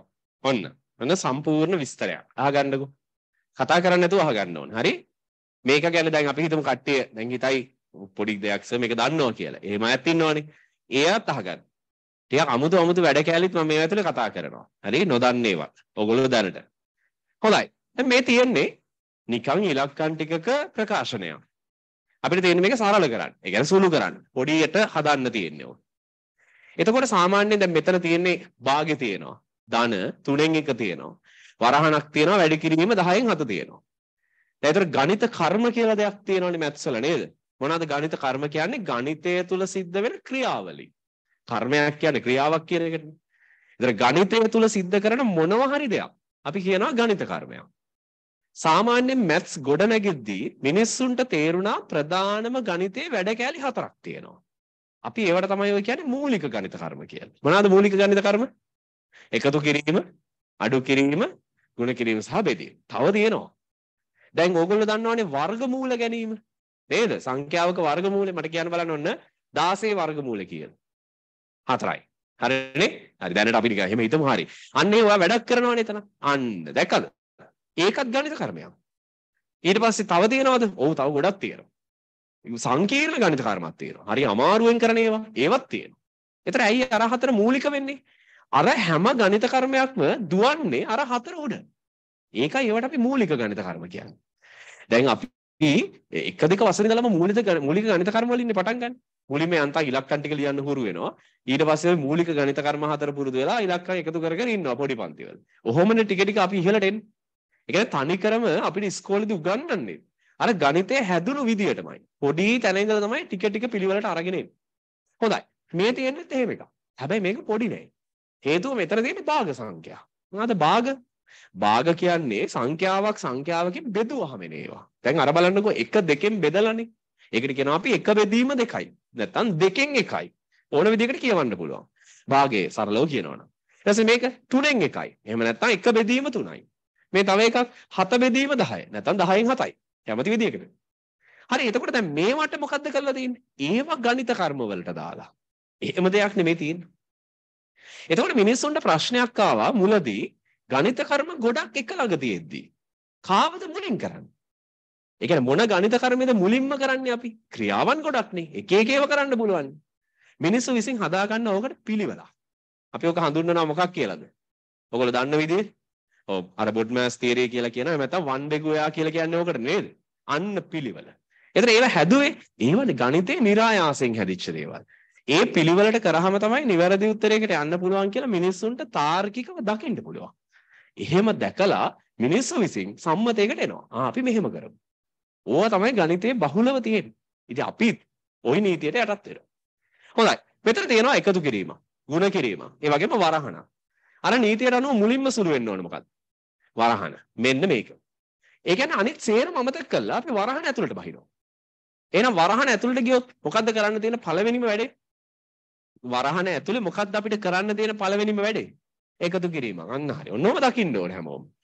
හරි අපි එකතු කිරීම පටන් ගන්නවා. කොහොමද පුතේ මේ දෙන්න එකතු කරන්නේ? භාග සංඛ්‍යා දෙකක් එකතු කරන ක්‍රමය මොකක්ද? ඔයගොල්ලෝ දන්නවා. පොදු හරයක් ගන්නවනේ. මතකයිද පොදු හරය? කවුද මේ දෙන්නගේ පොදු හරය වෙන්නේ? 2යි 3යි පොදු හරය කවුද? 6. කොහොමද ඒක හදාගන්නේ? 2යි 3යි මොනව කළාද? සරලව. සරලව නම් ගුණ කළා. දෙවරක් තුනනේ. හරිනේ? සරලව එහෙමයි. ඊට වඩා වෙනස් වෙන තැන් තියෙනවා. අපි පස්සේ බලමු. දැනට 2යි 3යි ගුණ කරාම පොදු හරය එනවා. එහෙනම් අපි කරන්නේ මෙතන හරය විදියට ගන්නවා 6. ඕක තව ටිකක් අපි අර O level මට්ටමටම යමු. අපි දන්නවා භාගේ තියෙනවා. භාගේ උඩ යට කාගෙන්ද පුතේ වැඩි කරන්න ඕන? 3න් නේ. හරි නේද? ඊට පස්සේ මෙතන තියෙනවා ධන 3න් 1. ඒකෙත් උඩ යට කාගෙන්ද පුතේ වැඩි කරන්න ඕන පොදු හරය හදන්න. 2කින්. මෙන්න තාම වරහණ තියෙනවා. දැක්කනේ? ඒව වෙනස් කරන්නේ නැහැ. වරහණ ඇතුළේ වැඩ කරේ. ඒතර වරහන්ට පිටින් ඒව වෙනස් වෙන්නෙත් නැහැ. මැත්ස් ලියද්දි හරිය පරිස්සමෙන්. ඔයා එක තැනක නම් වැඩ කරන්නේ අනිත් තැන් වෙනස් කරන්න දඟලන්න එපා. ඒවා එහෙම ලියන්න. අර වෙනස් කරන තැනට අවධානය දෙන්න. මැත්ස් සමහරුන්ට අමාරු වෙන්න පළවෙනිම හේතුව ඔන්න ඕක. පටල ගන්නවා. එහෙම බෑ. ලොකු දිග මැත්ස් ප්‍රකාශනයක මෙතන නම් සුළු කරන්නේ. අනිත් ඒවා ගැන දැන් හිතන්න යන්න එපා. කෙලින්ම ફોකස් එක තියෙන්න ඕනේ මෙතෙන්ට. හරියට එන්න ඒ වැඩේ කරන්න නම් ඔයා මොකද්ද කරන්නේ? ඔන්න මම කරා. දැන් මෙතන එනවා නේද? 3 වරක් 2 6යි. 6න් කීයද? 6න් 3යි. මෙතන එනවා කීයද? 3 වරක් 2 6යි. 6න් කීයද? 2යි. ඔන්න අපිට ඇවිල්ලා තියෙනවා 6න් 3යි 6න් 2යි. ඔය තියෙන්නේ. දැන් දෙන්නගෙම හරය මොනව වෙලාද? මෙයාගේ හරය 6යි මෙයාගේ හරයත් 6යි. හරය මොනව වෙලාද? සමානයි. හරය පොදු වෙලා කියනවා. අන්න ඒකට තමයි අපි මොන හරය කියන්නේද? පොදු හරය කියන්නේ. කතාව පැහැදිලිද? රයිට්. එතන මෙහා පැත්තෙන් එහා පැත්තෙන් ඉන්නවා 10න් 7. මං තාම ඒකට අතවත් තියුවේ නෑ. ඒක වෙනස් කරන්නේ නෑ පුතේ. අරක විතරයි වෙනස් කරන්නේ. ඕනම තැනක හරය සමාන නම් ඔයාට පුළුවන් ඒ දෙන්නව තනි හරයක් විදියට ලියන්න. දැක්කනේ? එතකොට තාම වරහන ඇතුළේද? ඔව්. තාම වරහන ඇතුළේ. දැක්කද? අපේ අරමුණ තියෙන්නෙම වරහන සුළු කරන එක ගැන විතරයි. එළියේ කවුරු හිටියත් අදාළ නැහැ. ඒක දැන් හිතන්නේවත් නැහැ අපි. හොඳයි එහෙනම් මෙන්න තාම ඉන්නවා 10න් 7. ඔව් ඒකට අතවත් තියුවේ නැහැ. හරි මෙතන මොකද වෙන්නේ? හරය පොදු වෙච්ච ගමන් 3යි 2යි මොනව වෙනවද පුතේ? එකතු වෙනවා. මෙන්න 3 ධන 2. බොහොම සරලයි 3 ධන 2 5යි. එහෙනම් අන්තිමට එන්නේ 6න් 5. ඔන්න වරහන සුළු කල් ඉවරයි. කොහොමද හිතුවේ සුළු කල් ඉවරයි කියලා? ඉතින් තනි භාගයකට ආවනේ. ඉස්සෙල්ලා තිබුණානේ භාග දෙකක්. 2න් 1යි 3න් 1යි. දැන් ඔයා බලන්නකෝ ඔයා තනි භාගයකට ආවනේ ගානේ. හරි එතකොට තමයි අපි ගානේ ඉතුරු පද දිහා බලන්න යන්නේ. ඔන්න දැන් වරහන් ඉවරයි. ඊළඟ ගණිත කර්මයට යනවා. අර පිළිවෙලේ ඊළඟට ඉතුරු වෙන්නේ ಗುಣ කිරීම. මේ තියෙන්නේ ಗುಣ කිරීම. හරි මේක ಗುಣ කරන ක්‍රමය කියන්න බලන්න මට. කොහොමද? මේ කැපෙනවද පද නැද්ද? කැපෙනවා. කවුරු කාටද කැපෙන්නේ? 5 කැපෙනවා 10ට නේ. 5 5න් බෙදුවාම 1යි 10 5න් බෙදුවාම 2යි. දැන් අවසාන උත්තරේ හිතෙන් කියන්න බලන්න මට. සුළු කළා. එක්වරක් 7 7 එනවා යට එනවා 6 වරක් 2 12යි. කීයෙන්ද? 12න් 7යි. ඔන්න ගියපු විදිහ. එතකොට මෙන්න මේ පියවර එහෙම අපි O level A level ගණන් හදද්දී මිස් කරනවා. එච්චර සරලව ලියලියේ ඉන්නේ නැහැ. දැන් අපි සාමාන්‍ය පෙළනේ තාම නේද? තාම නෙවෙයි දැන් ඉවරයි. ඒ වුණාට අපි A level එක තමයි තාම යන්නේ. ටික ටික අපි මොකද කරන්නේ? මේකේ අර අනවශ්‍ය පියවර හලනවා. නැත්තම් අපිට අර මම කිව්ව වේගය ගන්න බෑ. තේරුණාද පුතේ කියලා දෙයි. දැන් අපිට ලොකු ගාණක් හදද්දි මෙහෙම එකක් ආවොත් මම මේ වැය කරපු වෙලාව මේකට වැය කරොත් ඉතින් සොරිම තමයි. එහෙම බෑ. අපිට ඉක්මනට මේක හදන්න වෙනවා. එතන අපි මොකද කරන්නේ? මේකේ මේ අනවශ්‍ය පියවර හලනවා. දැම්ම නෙවෙයි අපි දැනටත් ලියමු. ටික ටික අපි හිතමින් අයින් කරමු. හැබැයි මුලදී පොදු හරය ගන්න විදිය ගැන හරියට Tamanට අදහස තියෙන්න ඕන. වැඩේ පැහැදිලිද? දැන් සමහරු ඉන්නවා යාට එකපාරම මේක ලියත හැකි. එහෙම දරුවෝ ඉන්නවා. අතන 3යි 2යි 6යිනේ. ඔව් 6 ලියනවා. අර පැත්ත වැඩි වෙන්න ඕන 3ෙන්. මේ පැත්ත වැඩි වෙන්න ඕන 2කින්. හිතුවා ලිව්වා. දැක්කනේ? එහෙම හිතලා ලියන්න පුළුවන් අය ඉන්නවා. හොඳයි. අනිවාර්යෙන් හොඳයි. අනිත් අය තාමත් කමක් නැහැ. හෙමින් එන්න. එක තැනකදී අපිට ස්ටෙප් ටික අතාරින්න පුළුවන්. වැඩේ පැහැදිලිද හැමෝටම? තේරුණාද පුතේ? රයිට්. ඔන්න පළවෙනි ගාන 12න් 7යි. අංක 2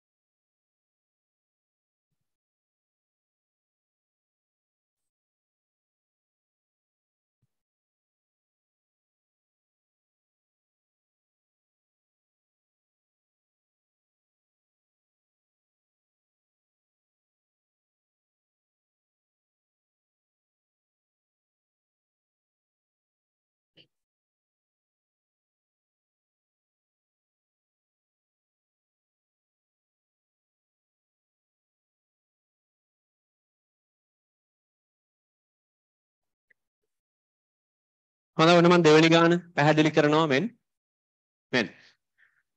දැන් මේක බැලුවහමත් අපිට පේනවා ගණිත කර්ම කීපයක්ම. ධන ලකුණ බෙදීම නේ. ඊට පස්සේ වරහණක් තියෙනවා. වරහණකින් කියවෙන්නේ මේ වැඩේ මුලින් කරන්න කියන එක. ඒක තමයි වරහණක් දාන්නේ. ඒකනේ අර නීතියේ උඩින්ම වරහන් තියෙන්නේ.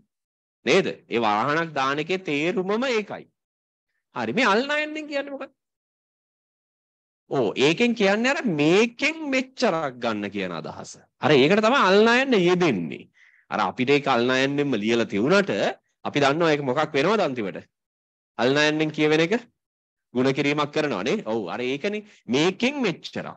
දැන් 10කින් 5න් එකක්. අන්න හරි. අර අල්නයන් දැම්මට ඒක ඇත්තටම ගුණිතයක්. හොඳයි. රයිට්. එතන මේක කොහෙන්ද පටන් ගන්න මේ වැඩේ? මුලින්ම. මුලින්ම එන්න ඕනේ නේද පුතේ වරහණ ඇතුළට. ඒ වරහණනේ ඉස්සර වෙන්නේ. හරි. එහෙනම් පළවෙනි වැඩේ ඔන්න වරහණ ඇතුළට ආවා. වරහණ ඇතුළේ මුලින්ම පේන්නේ මොකද්ද? එකතු කිරීම. මේ පළවෙනියට මේ එකතු කිරීමන්නේ. මෙහි ඉඳලා එන්න පිළිවෙල. හරි. එතන කාට කාවද එකතු කරන්න ඕන? මෙයාට මේක. මුලින් එහෙනම් මේක සුළු කරන් ඉන්න ඕනේ. ඇයිද? එකතු කරන්න කෙනෙක් නැහැනේ නැත්තම්. එහෙනම් පළවෙනියටම සුළු කරන්නේ ඇත්තටම කාවද? අල්නයනනේ. මෙතෙන්ට දානවා මොන ලකුණද? ಗುಣ කිරීම දාලා වැඩේ ස්ටාර්ට් කරනවා. කතාව පැහැදිලිද? right. දෙමු. ඔන්න අරකට හදන්න ඉවරයි. 2කින් 6න් එකක්. ඉතුරු ඒවා එකක්වත් වෙනස් කරන්න එපා පුතේ. හරියට ලියන්න. දැක්කද මං අතන විතරයි වැඩි කිරීමක් දැම්මේ. එතන කැපෙනවා නේ 2යි 6යි. 2ට 2 ඒවා 1යි 6ට 2 ඒවා 3යි. ඒතර අවසානයේට කීයද එන්නේ එකපාරක් ලියාගමු. 3 බෙදීම 4 ධන 1 බෙදීම 3යි. අන්න හරි. බෙදීම 5 බෙදීම 3යි. හරි. දැක්කද?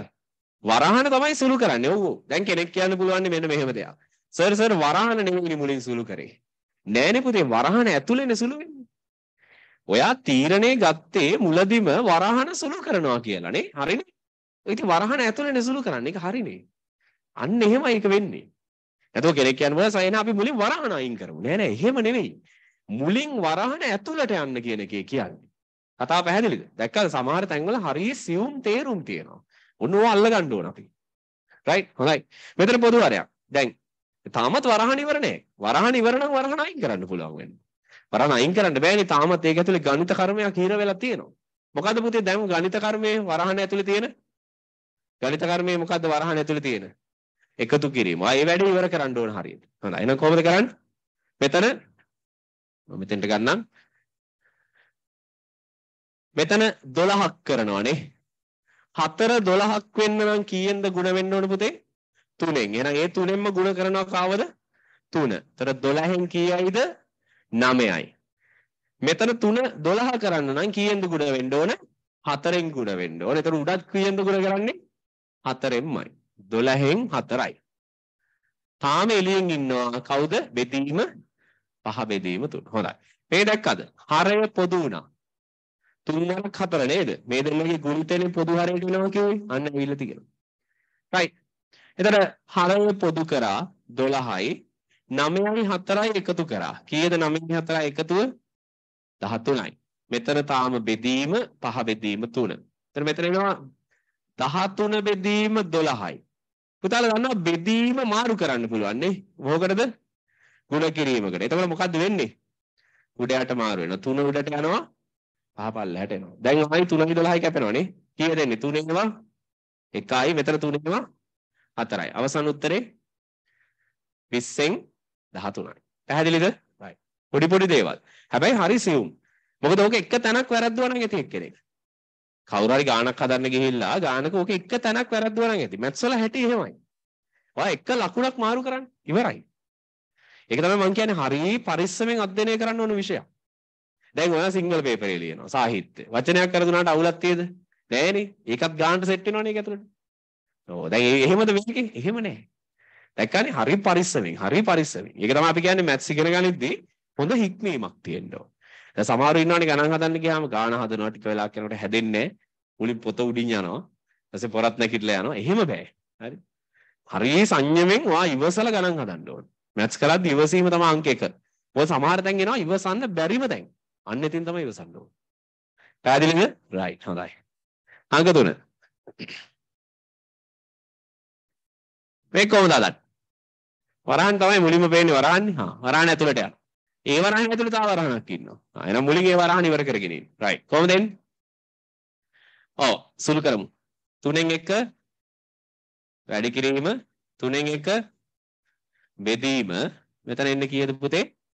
මේ වරහන ඇතුලේ. මෙයා 3න් 1යි. මෙතන තියෙන 1නේ. 1 කියන්නේ ඇත්තටම එකම නෙවෙයි. නේද? අපි දන්නවා 1 කියන්නේ 1 බෙදීම 1. අන්න හරි. ඒතර ඇත්තට මේක 3 කරන්න වෙනවා. ඒ කියන්නේ මේක 3න් වැඩි කරන්න වෙනවා යට. ඒතර මුඩත් වැඩි කරනවා 3න්. හරියට හරි. දැන් හරියම පොදුයි. මේවා වෙනස් කරන්න එපා. 3න් 1 වැඩි කිරීම 3න් 1 බෙදීම ඔන්න අපි මෙතෙන්ට යනවා. මෙතන එනවා 3 පොදුයිනේ. උඩ එකපාර සුළු කරමු. 1 ධන 3 කීයද? 4යි. ලේසිනේ. හරි. දැන් තාමත් ඇතුලේ. තාමත් අපේ වරහනේ ඇතුලේ කොටස. 3න් 1 තියෙනවා. දැන් නම් මේ වරහන ඕනෙත් නෑ නේද? ඇයි තනි ඉලක්කමකට ආවනේ. අනි භාගයකට. ඒ වරහනේ වැඩි ඉවරයි. දැක්කනේ? හරියට එන්න. ඒ වරහන ඉවර කරාම මේ වරහනේ අත්‍යවශ්‍ය බවක් නෑ. එයා අයින් වෙනවා. දැන් ඔයාලට තියෙන බෙදීමක්. බෙදීමක් ගුණිතයකට හරවන්න පුළුවන්. ඒතර ඒක තවදුරටත් 3න් 4 නෙවෙයි. කීයෙන් 4න් 3 වෙනවා. ඔන්න. ඒතර 3යි 3යි කැපෙනවා. කීයද අවසානයේට එන්නේ එතන? 4න් 1යි. ඒතර අන්තිම උත්තරේට එනවා 3න් 1 වැඩි කිරීම 4න් 1. හරිද බලන්න? 3න් 1 වැඩි කිරීම මේ වරහන ඇතුලේ එනවා 4න් 1. වරහන ඕනේ නැහැ. ඔව් ඒ මොකද? වරහන ඇතුලේ වැඩේ ඉවර කරලා ඉවරයි. ඒතර වරහන ඕනේ නැහැ. අවසාන උත්තරේ කීයද? හරි ලස්සන උත්තරයක් ඉන්නේ. 4 × 3 12යි 12න් 1. ඔන්න තියෙනවා අවසාන පිළිතුර. කතාව පැහැදිලිද? හොඳයි. අවශ්‍යයි සම්පූර්ණ කරගන්න. දෙවෙනි ගාන තුන්වෙනි ගාන. ඒක ලේසිනේ. මේක තමයි.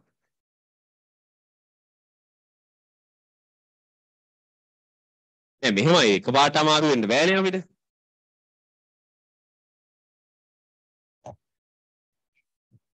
අංක 2. පහත වර්ගජ සමීකරණ විසඳන්න.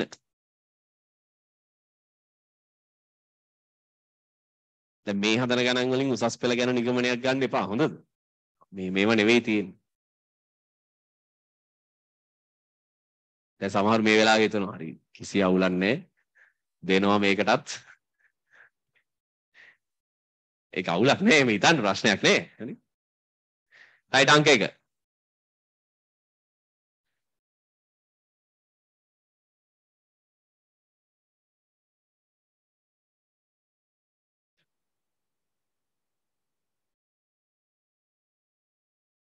හොඳයි. මතක දේවල් එක්ක විසඳුම් බලන්න.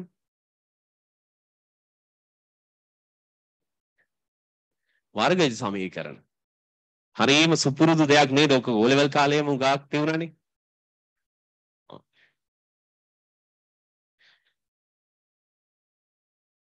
ඔක ලියන අතරේ පොඩි දෙයක්. ඔයගොල්ලෝ මතකද දැන් අර සිලබස් එකේ අපි පාඩම් 27ක් ලියද්දි එක පාඩමක් ලිව්වා. මොකද්ද? වර්ගජ සමීකරණ කියලා දාලා මතකද? බලන්නත් පුළුවන්. බීජගණිත කොටස ලිව්වා එක. හරි. ඒ කියන්නේ අපි මේව ගැන තව ඉගෙන ගන්නවා. මේ දැන් තාම මතක් කරන්නේ O level දේවල්. හැබැයි පාඩමට ගියාම ගොඩක් යනවා මේක ගැඹුරට. කොහොමද මේක විසඳන්නේ? ක්‍රම කීයක් තියෙද මේක විසඳන්න? මේව විසඳන්න තියෙන ක්‍රම මොනවාද? හොඳ ලේසිම ක්‍රමය කියන්නේ බලන්න ඕගොල්ලෝ වැඩිපුර පාවිච්චි කරන්නේ. මොනවද දෙකකට කැඩීමෙන්ද? සාධක දෙකකට වෙයි. හරිනේ? හොඳයි. තව තියෙනවා. තා මොනවාද ක්‍රම? අර තව තියුණා නේද මේ දිග මොකද්ද? සූත්‍රයක්. මතකයි කියන්න බලන්න සූත්‍රේ. x සමානයි ඍණ b. හොඳයි. අන්න හරි. හොඳයි. හරි. රයිට්. හරි. දැන් මම දන්නේ මට හරියට මෙහුන්නේ නැහැ. වෙන මොකක් හරි කිව්වොත් දන්නෙත් නැහැ. හරි. අන්න එහෙම එකක් තියෙනවා. රයිට්. ඒක දාලා හදන්නත් පුළුවන්. තාම මොනවද තියෙන්නේ? දන්නවද වර්ග පූරණය කියලා ක්‍රමයක් තියෙනවා. සූත්‍රය හදන්නෙත් වර්ග පූරණයෙන්ම තමයි. වර්ග පූරණයනොත් මේක හදන්න පුළුවන්. ලේසිම ඉතින් අපි යන්නේ සූත්‍රයට. මොකද සූත්‍රය හැමදෙස්සම ඕන එකක් හදන්න ලේසි. සාධක කැඩෙනවා නම් සාධක කැඩෙන එක තමයි ඊට වඩා ලේසි එක ඇත්තම කිව්වොත්. නමුත් ඉතින් සාධක කැඩෙන එක එකපාර අපිට පේන්නේ නැහැ නේ. ඒක හරියට හදලා ගන්න ඕන. හොඳයි. හදමු මම වෙලාවක් දෙන්න. කොහොමද සාධක කැඩෙනවද මේකේ? ඔව් සාධක දෙකක් තියෙනවා නේ. කොහොමද සාධක හොයාගන්නේ? සාධක හොයාගන්න ක්‍රමය මොකක්ද? ඔව් ඔන්න මතක නැති අයට මතක් කරලා දෙන්න යන්නේ. හොඳට අහගන්න. හරි? මෙන්න ක්‍රමය. ඔයා මුලින්ම ගන්න මෙන්න මෙතන ඉස්සරහා තියෙන ඉලක්කම. 1. ඊළඟ ගන්න මෙතන අන්තිමට තියෙන ඉලක්කම. 2. එක්වරක් 2 ගන්න. උත්තරේ කීයද? 2යි. හරි. ඊට පස්සේ ඔයා මෙයාගේ සාධක බලන්න මොනවාද කියලා. සාධක හැමතිස්සෙම එන්නේ යුගල් ලෙස. එක්වරක් 2කින් හැදෙනවනේ. එක්වරක් 2. හරි. තව හැදෙනවනේ ඍණ එක්වරක් ඍණ 2. අන්න හරි. තව තියෙනවද? ඔච්චරයි නේ. 2 හැදෙන්න පුළුවන් උපරිම අවස්ථා ටික ඔච්චරයිනේ තියෙන්නේ ಗುಣ වෙලා. වෙන නෑනේ පුතේ. වෙන කවුරු දෙන්න ಗುಣ වෙලාද 2 හැදෙන්න පුළුවන්? අපි පූර්ණ සංඛ්‍යා වලින් හිතන්නේ. වෙන නෑනේ. දැන් කෙනෙක් කියන්න පුළුවන් 3 වැඩි කිරීම. 3 වැඩි කිරීම කවුරුවත් 2 වෙන්නේ නෑනේ. 5 වැඩි කිරීම. ඒත් නෑනේ පුතේ. දෙකේ සාධක විදිහට තියෙන්නේ 1යි 2යි විතරයි. නේද? right. මෙන් එක්වරක් දෙකක් 2යි ඍණ එක්වරක් ඍණ දෙකක් ධන 2යි. ඒක ඔයගොල්ලෝ දන්නවා. ඍණ වැඩි කිරීම ඍණ ගණිත සම්මුතියක් තියෙනවා. මොනවා වෙනවා කියලාද? ධන වෙනවා කියලා. ඍණ වැඩි කිරීම ඍණෙන් ධන ලැබෙන බව ගණිතයේ හදාගත්ත සම්මුතියක්. මිනිස්සු විසින් හදාගත්ත සම්මුතියක්. ඒතර මෙයයි ගුණ කළා අපි කියනවා ධනයි. හරි. ඊට පස්සේ ඊළඟට ඔයා බලන්න දැන් ඔයාලට දෙකක් ලියා ගන්න පුළුවන් වුණා. මෙන්න පළවෙනි එක. මෙන්න දෙවෙනි එක. ඔයා මේ තියෙන ඉලක්කම් දෙක එකතු කරන්න. එකතු කරාම 3යි. හරි මෙතනත් එකතු කරන්න. මෙතන එකතු කරාම ඍණ 3යි. ඔයා බලන්න මේ දෙන්න එකතු කරාම එන ඉලක්කම් දෙකෙන් කවුද මැද ඉන්නේ? ඍණ 3. හරියටම සෙට් වෙන්නේ යට එකට. අන්න එහෙනම් ඔයා කරන්න ඕන මෙච්චරයි. මේ සමීකරණෙම ලියන්න ඕන පුතේ අර මැද ඉන්න ඍණ 3 ඉන්නවනේ. ඍණ 3 වෙනුවට කවුරු දෙන්න දාලාද ලියන්න ඕන? ඍණ 1යි ඍණ 2යි දාලා. එච්චරයි. ඕක තමයි සාධක කැඩීම කියන්නේ. එතකොට දැන් තියුනේ ඍණ 3යි x නේ. ඔව් ඔයා ලියන්නේ මොකද්ද? ඍණ 1යි x නුයි තව ඔය තියෙන්නේ ඍණ 2යි x නුයි. හරි. වැඩේ අවසන්. ඔන්න ඕක තමයි සාධක කැඩීම කියලා කියන්නේ. ඕක වෙනස් විදි වලට ඕගලන්ට උගන්වලා ඇති. පැහැදිලිද? ඔන්න සාමාන්‍ය ක්‍රමය. එක එක කෙටි ක්‍රම ඉගෙනගෙන ඇති. ඔව් කමන්නේ ඕන ක්‍රමයකට. සාධක කැඩෙනවා නම් එච්චරයි. ඕක තමයි පුතේ සම්මත ක්‍රමය. ඔන්න නැවත කියනවා අහගන්න අවශ්‍යයිට. මේ මෙතන ඉස්සරහම ඉලක්කම තියෙන්නේ. එයයි මේ අන්තිම නියත පදේ. නියතේ මේ x අකුරු නෑනේ 2 එච්චරයි. ඒ දෙන ගුණ කරනවා 2යි. ඊළඟට එයාගේ සාධක බලනවා. සාධක කියන්නේ එක් වරක් 2යි. ඍණ එක් වරක් ඍණ 2 ඔය එකක් 2යි. ඊළඟට මේ හැම එකේම තියෙන සාධක කට්ටලේ මේ කොටුව ඇතුලේ තියෙන ඒවා එකතු කරනවා. 1යි 2යි එකතු කරාම 3යි. ඍණ 1යි ඍණ 2යි එකතු කරාම ඍණ 3යි. ඊළඟට බලන්න මැද ඉලක්කම. මේ අපි ගත්තේ නැති එක්කෙනා මේ ඉන්නේ මැද. එයා හැදෙන්නේ කොතනින්ද? එයා හැදෙන්නේ මෙන්න මෙතනින්. මෙන්න මේ දෙන්න එකතු වෙලා. එහෙනම් අර ඍණ 3යි x වෙනුවට ලියනවා ඍණ 1යි x සහ තව කවුද? ඍණ 2යි x. ඔය ලියලා තියෙන මැදි. සාමාන්‍යයෙන් අපි මෙහෙම එක ලියනවද පුතේ x ඉස්සරහා? නෑනේ. අපි 1යි x ලියන්නේ නෑ නේද සාමාන්‍යයෙන්? 1යි x කියන්නේ කවුද? x ම තමයි. එච්චරයි. එහෙනම් ඔන්න වැඩේ හරි. දැන් ඊළඟට කොහොමද සාධක හරි කඩන්නේ කොහොමද? මේ දෙන්නට පොදු පදයක් තියෙනවා. කියන්න බලන්න පුතේ මේ දෙන්නට පොදු පදේ කවුද? x. එතන වරහන් ඇතුලේ ඉන්නේ කවුද කියන්න බලන්න. x වර්ගයෙන් x එකක් ගත්තොත් x එකයි. ඍණ නිසා ඍණ x කින් x ගත්තොත් කීයද එන්නේ? 1යි. හරිනේ? ඒක ආයි කොහොමද හරියට චෙක් කරන්නේ? වැඩි කරන්න. ඕනෙම වෙලාවක වරහන් ඉවත් කරාට පස්සේ වරහන් ගුණ කරලා බලන්න. එතකොට අපිට ආයි අරකම එන්න ඕනේ. මොනවද? x වැඩි කිරීම x. කවුද? x වර්ග. x වැඩි කිරීම 1. ඍණ වැඩි කිරීම x වැඩි කිරීම 1. කවුද? ඍණ x. හරියට හරි. වරහන් ඉවත් කරන එකයි වරහන් කිරීමයි එකම ක්‍රියාවේ දෙපැත්ත. ඔයා කරේ වරහන් කරපු එක. ඒ වරහන දැම්මනේ. එතන ඒක අනිත් පැත්තට කරමු. වරහන් ඉවත් කරන්න. එතකොට මේ වැඩ දෙකම සමතුලිත වෙන්න ඕනේ. මේ වැඩ දෙක එකක අනිත් පැත්තනේ අනිත් එක. තේරුණාද පුතේ?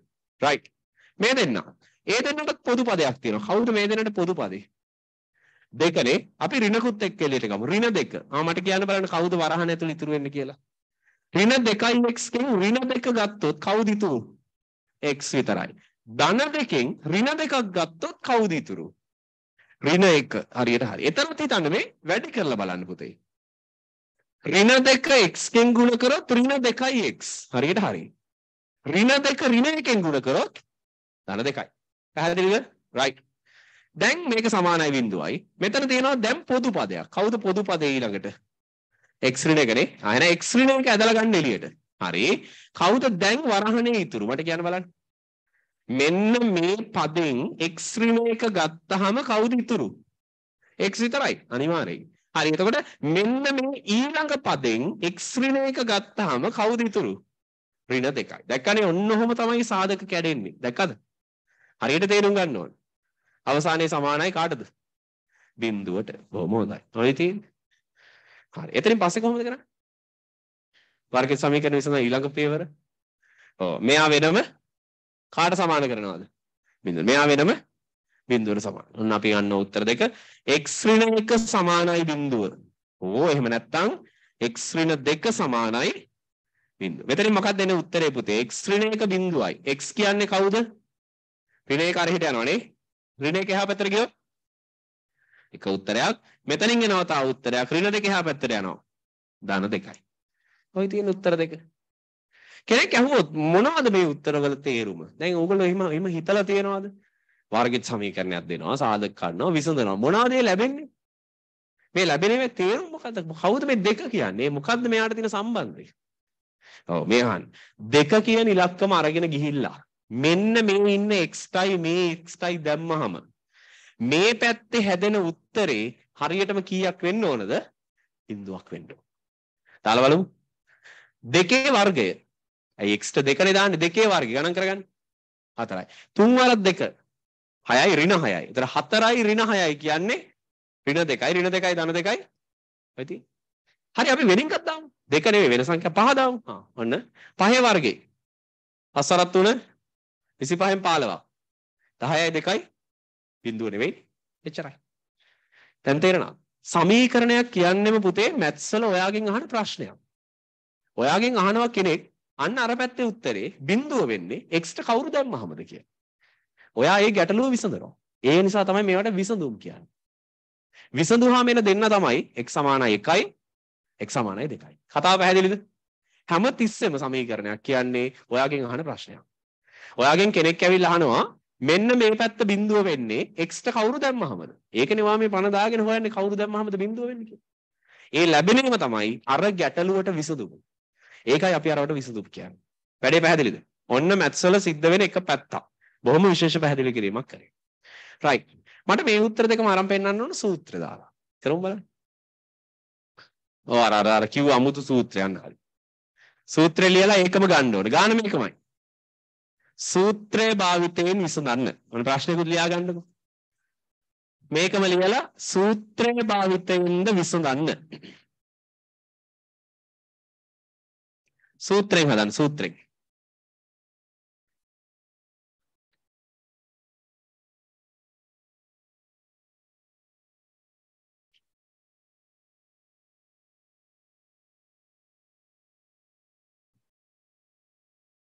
මේක ලියාගත්තේ නැති අය හරියට අර සාධක වෙන් කිරීම එක ලියා ගන්න. තනියම කරන්න ඕන පුතේ. සූත්‍රය දාන්න.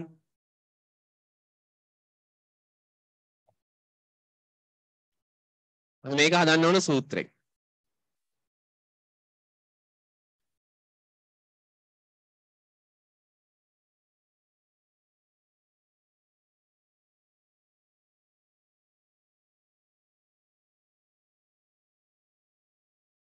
මේ දෙකම සූත්‍රයෙන් හදන්න ඕන. හරි? මතක් කරලා කරන්න. මම කියලා දෙනවා.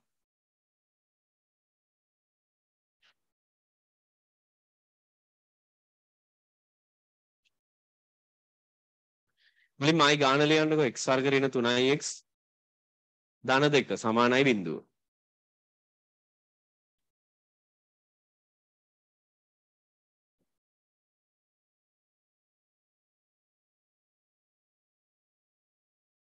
ඊට පස්සේ ගානට යටින් සූත්‍රය ලියන්න ඕන. අර ඉස්සෙල්ලා කියපු සූත්‍රේ මතක් කරලා ලියන්න බලන්න.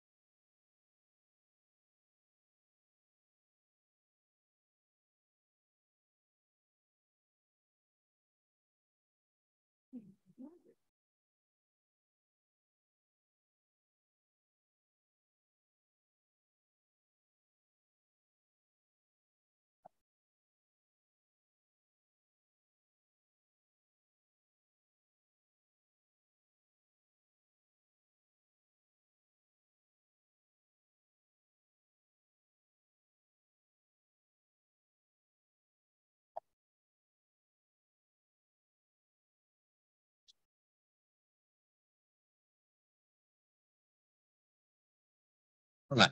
දෙවෙනි ගාන ඒකමයි සූත්‍රයෙන් හදන්න ඕන. හරි. පළවෙනි දේ. දැන් ওই සූත්‍රය කියන්නේ මොකද්ද? ඔව්. වර්ගජ සමීකරණයක් පුතේ ලියන්න පුළුවන් සම්මත විදියක් තියෙනවා. ඒ තමයි මෙන්න මේක.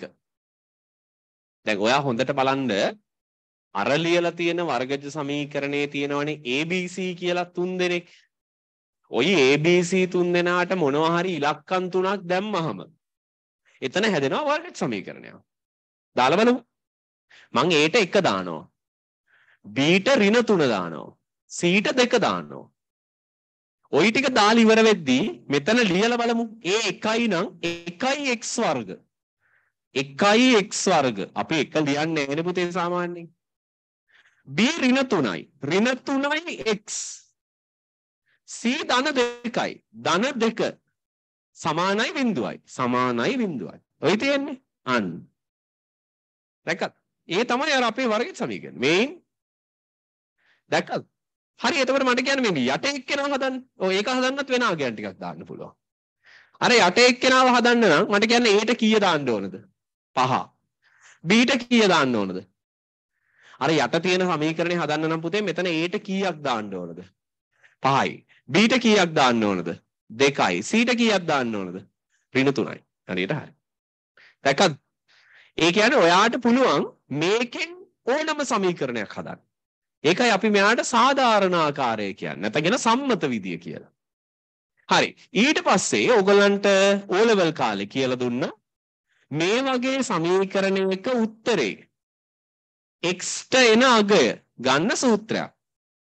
හරි මතක් කරලා කියන්න බලන්න ඉස්සෙල්ලත් කිව්වා. මුලින්ම එන්නේ මොකද්ද? ඍණ b ඊට පස්සේ එන්නේ ධන හෝ ඍණ ඊට පස්සේ වර්ගමූල b වර්ග ඍණ 4යි ඒ වතාවක් c බෙදීම 2යි a. ඔන්න ඕක තමයි. මම දැක්ක එක එක කෙනා එක එකව ලියලා තියෙනවා. හරි. සමහරුන්ගේ x නෑ. සමහරුන්ගේ සමාන නෑ. සමහරුන්ගේ මෙහෙට සමානයි බිඳුවක් දාලා. හරි. සමහරුන්ගේ මේ යට 2යි a නෑ. ඔහොම බෑ ඉතින්. හරිද? ලියනවා නම් හරියට ලියන්න ඕන. මැත්ස් වල වර්ගජ සමීකරණ විසඳන සූත්‍ර කිව්වොත් පුතේ මෙච්චරයි. ඒ ඔයා මේකට කැමති නැහැ කියලා ඔයා කැමති එක ලියලා හරියන්නේ නැහැ. පැහැදිලිද? අපි ලියන්න ඕන මෙච්චරයි එච්චරයි. ආයෙක කතාවක් නැහැ. අපිට ගණිතය වෙනස් කරන්න බෑනේ.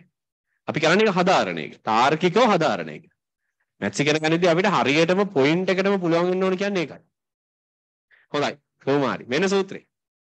right අපි සූත්‍රෙ ලියමු මෙතන. x සමානයි ඍණ b ධන හෝ ඍණ වර්ගමූල b වර්ග ඍණ 4යි ac බෙදීම 2යි a.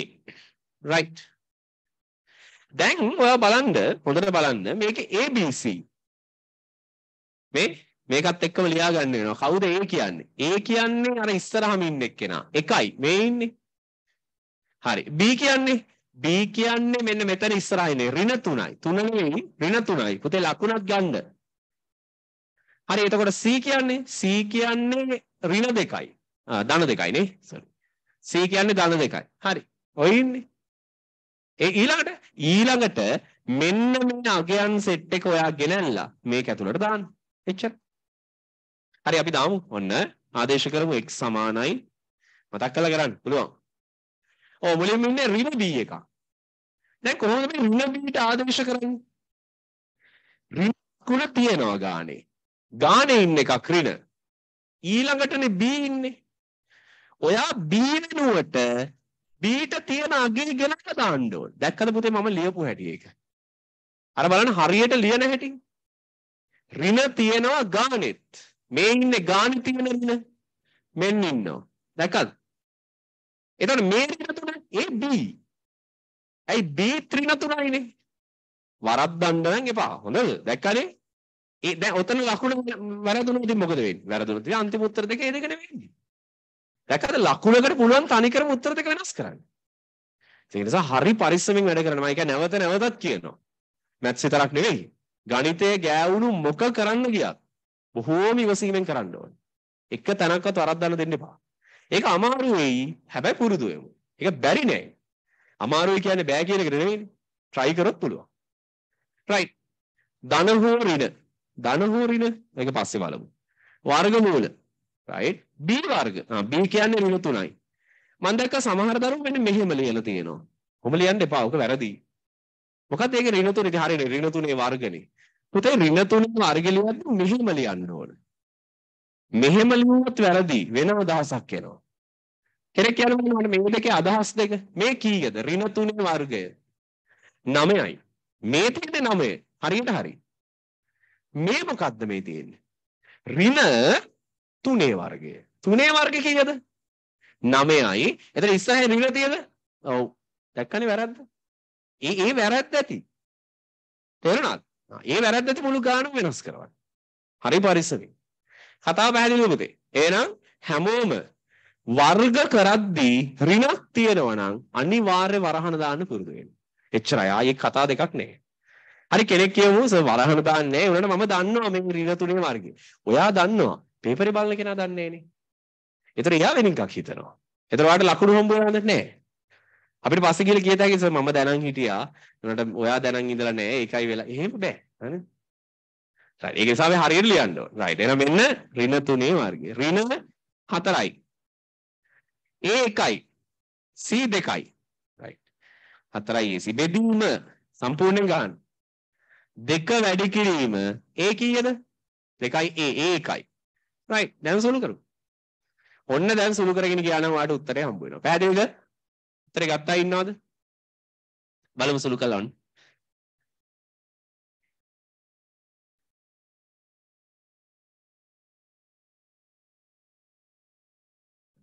ඍණ ධන වෙනවා.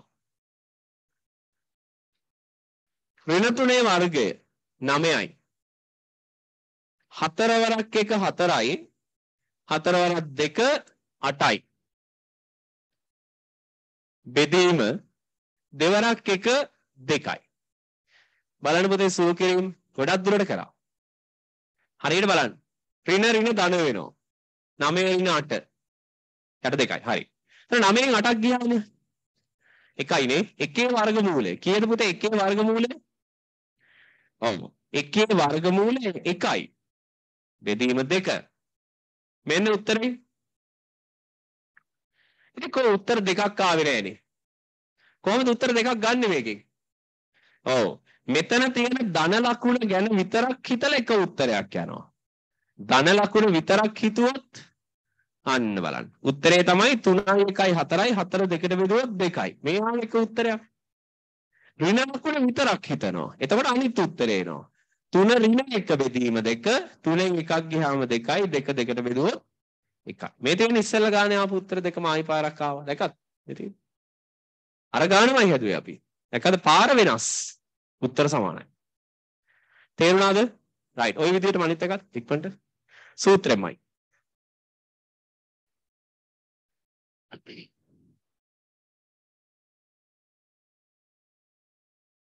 අංක 3.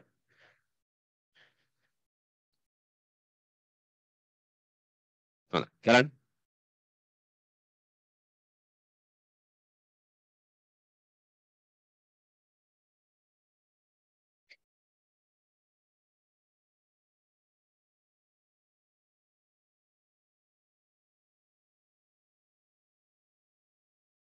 ඔන්න ඉවරයට දාලා තියෙනවා ගානක්.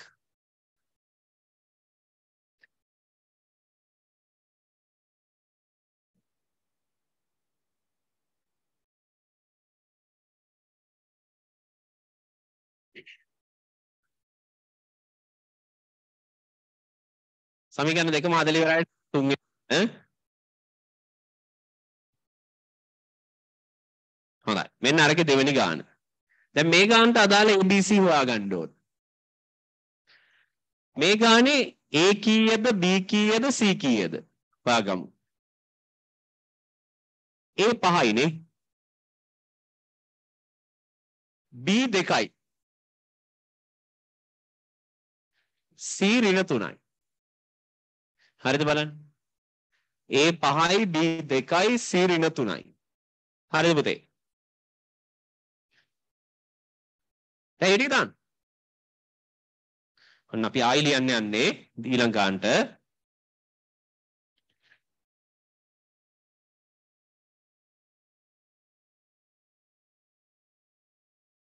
ඍණ B.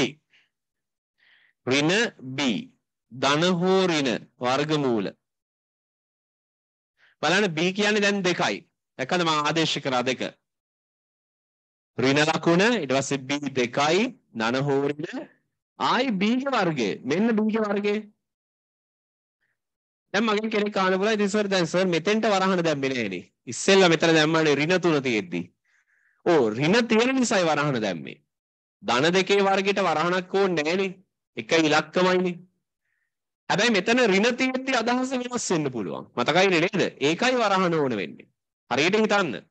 එකම විදිය නෙමෙයි හැමතැනම. තැනට අනුව හිතන්න වෙනවා. වර්ග. ඍණ 4යි A 5යි. C ඍණ 3යි. ඍණ 3යි. අන්න බලන්න. ඍණ 3යි. ඒකල වරහනක් දැක්කනේ? ඍණ ලකුණක් එක්ක ආදේශ කරද්දිම වරහනක් දාන්න. ඒ මොකද? නැත්තම් ඒක ප්‍රශ්නයක් වෙන්න පුළුවන්. අර ඉස්සෙල්ලත් වෙන්න ගියේ. බෙදීම 2යි A කියන්නේ 5යි. 2යි A. දෙවරක් 5. යට නෙමෙයි 10 නේද? හොඳයි සුළු කරන්න. ආයි පාරක් සුළු කරලා බලන්න.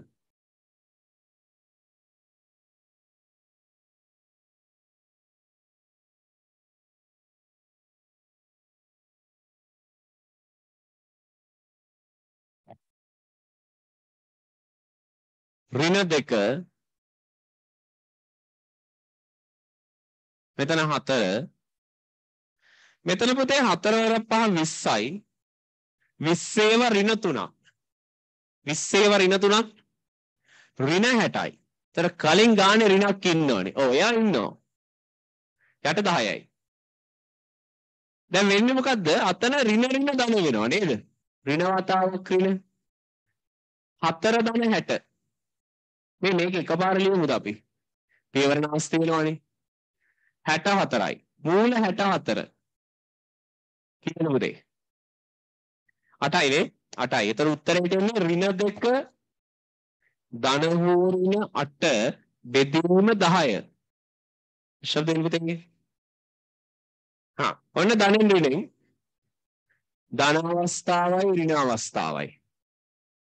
x එනවා ඍණ 2 ධන 8 බෙදීම 10. කීයද පුතේ මෙතන අවසාන උත්තරේ ඉන්නේ පුළුවන් කෙනෙක් කියන්න? ඍණ 2යි 8යි ඉස්සුළු වෙනවා. 6යි. 6 බෙදීම 10. 6 බෙදීම 10 සරල කරලා කියන්න බලන්න. 3 බෙදීම 5යි. හොඳයි. මෙතෙන්ට ඍණ අවස්ථාව. ඍණ 2 ඍණ 8 බෙදීම 10. එකපාර කියන්න පුළුවන් දණුවෙක් ඉන්නවද උත්තරේ? ඍණ 2යි ඍණ 8යි සුළු කරාම ඍණ 10යි ඍණ 10යි 10ට බෙදුවොත් ඍණ 1යි. ඔන්න තියෙනවා උත්තර දෙක. සාධක කඩනවට වඩා සූත්‍ර ටිකක් දිගයි. සාධක කඩගන්න එක ලීසි කරගන්න පුළුවන් නම්. නැත්නම් සූත්‍රයට දාන්න අනිවාර්යෙන් උත්තරේ එනවා. right හොඳයි.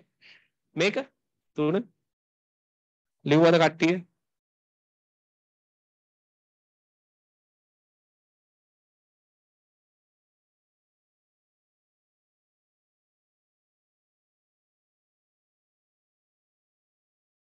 ඉවරයට මේක පළවෙනි එක අංක 2 හතරවෙනි බලය තුන්වෙනි බලය හතරවෙනි බලය සහ අපි පස්වෙනි බලයට රචා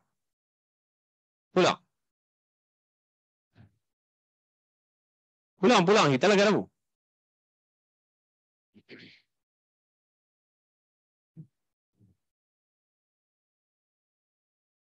දැන් පුතාලා ගණන් උත්තර ලියද්දී බලන්න බලන්න මේ x අකුර මේ සමාන ලකුණ එහෙම තියෙද කියලා.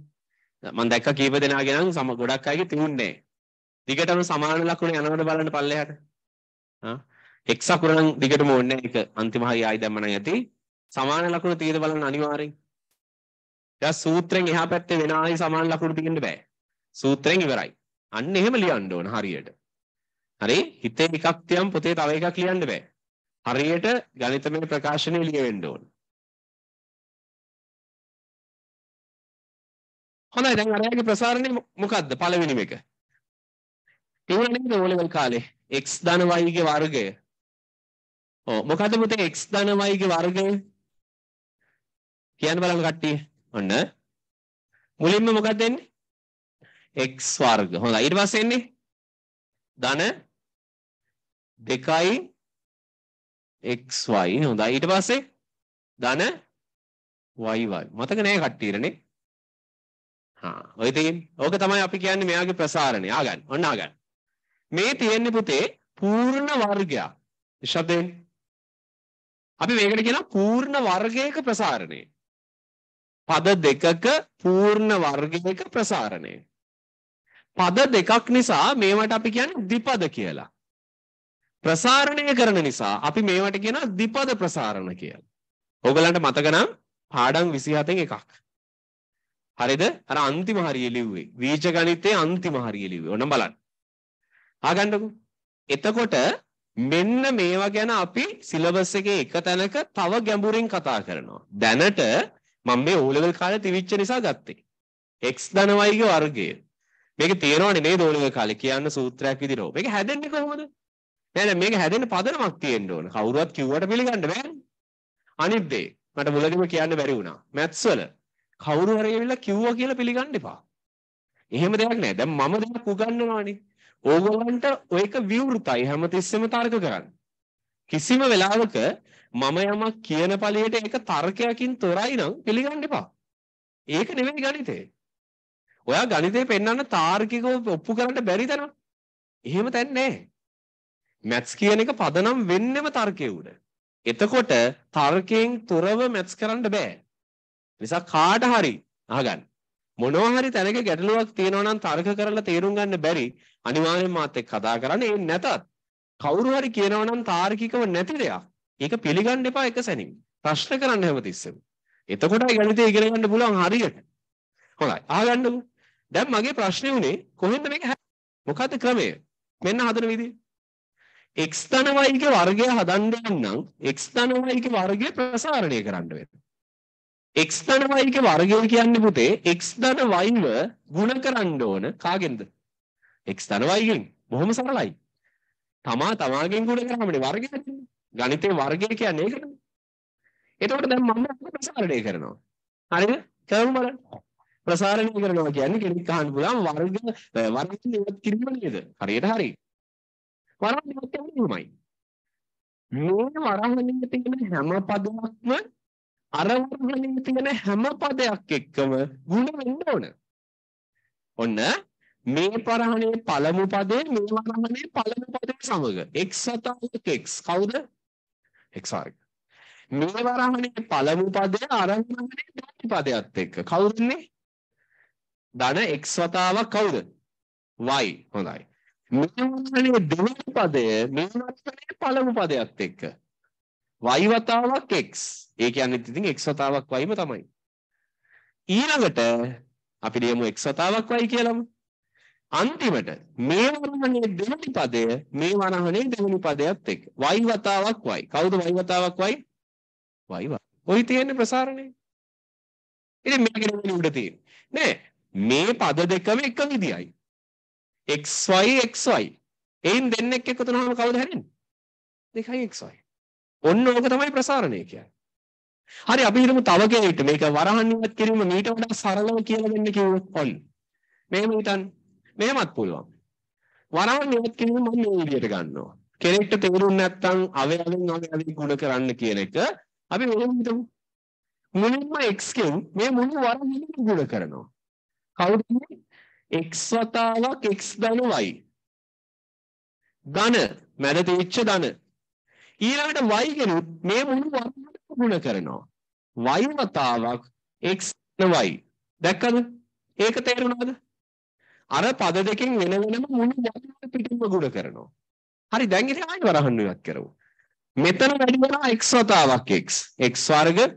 මෙතන වැඩි වෙනවා x වතාවක් y. xy. මෙතන වැඩි වෙනවා y වතාවක් x. xy මයි yx කිව්වත් කමන්නේ. y වැඩි කිරීම y. ඉතින් මේ අරකම තමයි. ඔයා අර එහෙම කරත් මෙහෙම කරත් එකයි. පියවරක් නාස්ති වෙනවනේ පුතේ අපරාධනේ. ඔයා තේරුම් ගන්න ඕන. හැම වරහණකම ඉන්න හැම පදෙම අනිත් වරහණේ ඉන්න හැම පදයක් එක්කම ගුණ කරන්න. එච්චරයි. ඒකට තමයි ප්‍රසාරණය කරනවා කියන්නේ. ඒක මෙතන වෙනවා මේ අවසාන වශයෙන් සූත්‍රය හැදෙනවා. කතාව පැහැදිලිද? ඔන්න ප්‍රසාරණය x වර්ග ධන 2xy ධන y වර්ග. හොඳයි. right ඔන්න ප්‍රසාරණය හොඳයි තව තියෙනවා මේ හදන්න බලන්න ඒවට ඔන්න ඔයගලන්ට තනියම කරන්න වැඩක් කරගෙන යන්න බලන්න මේක ලියා ගන්න මේක හදපු අයට ලියා ගන්න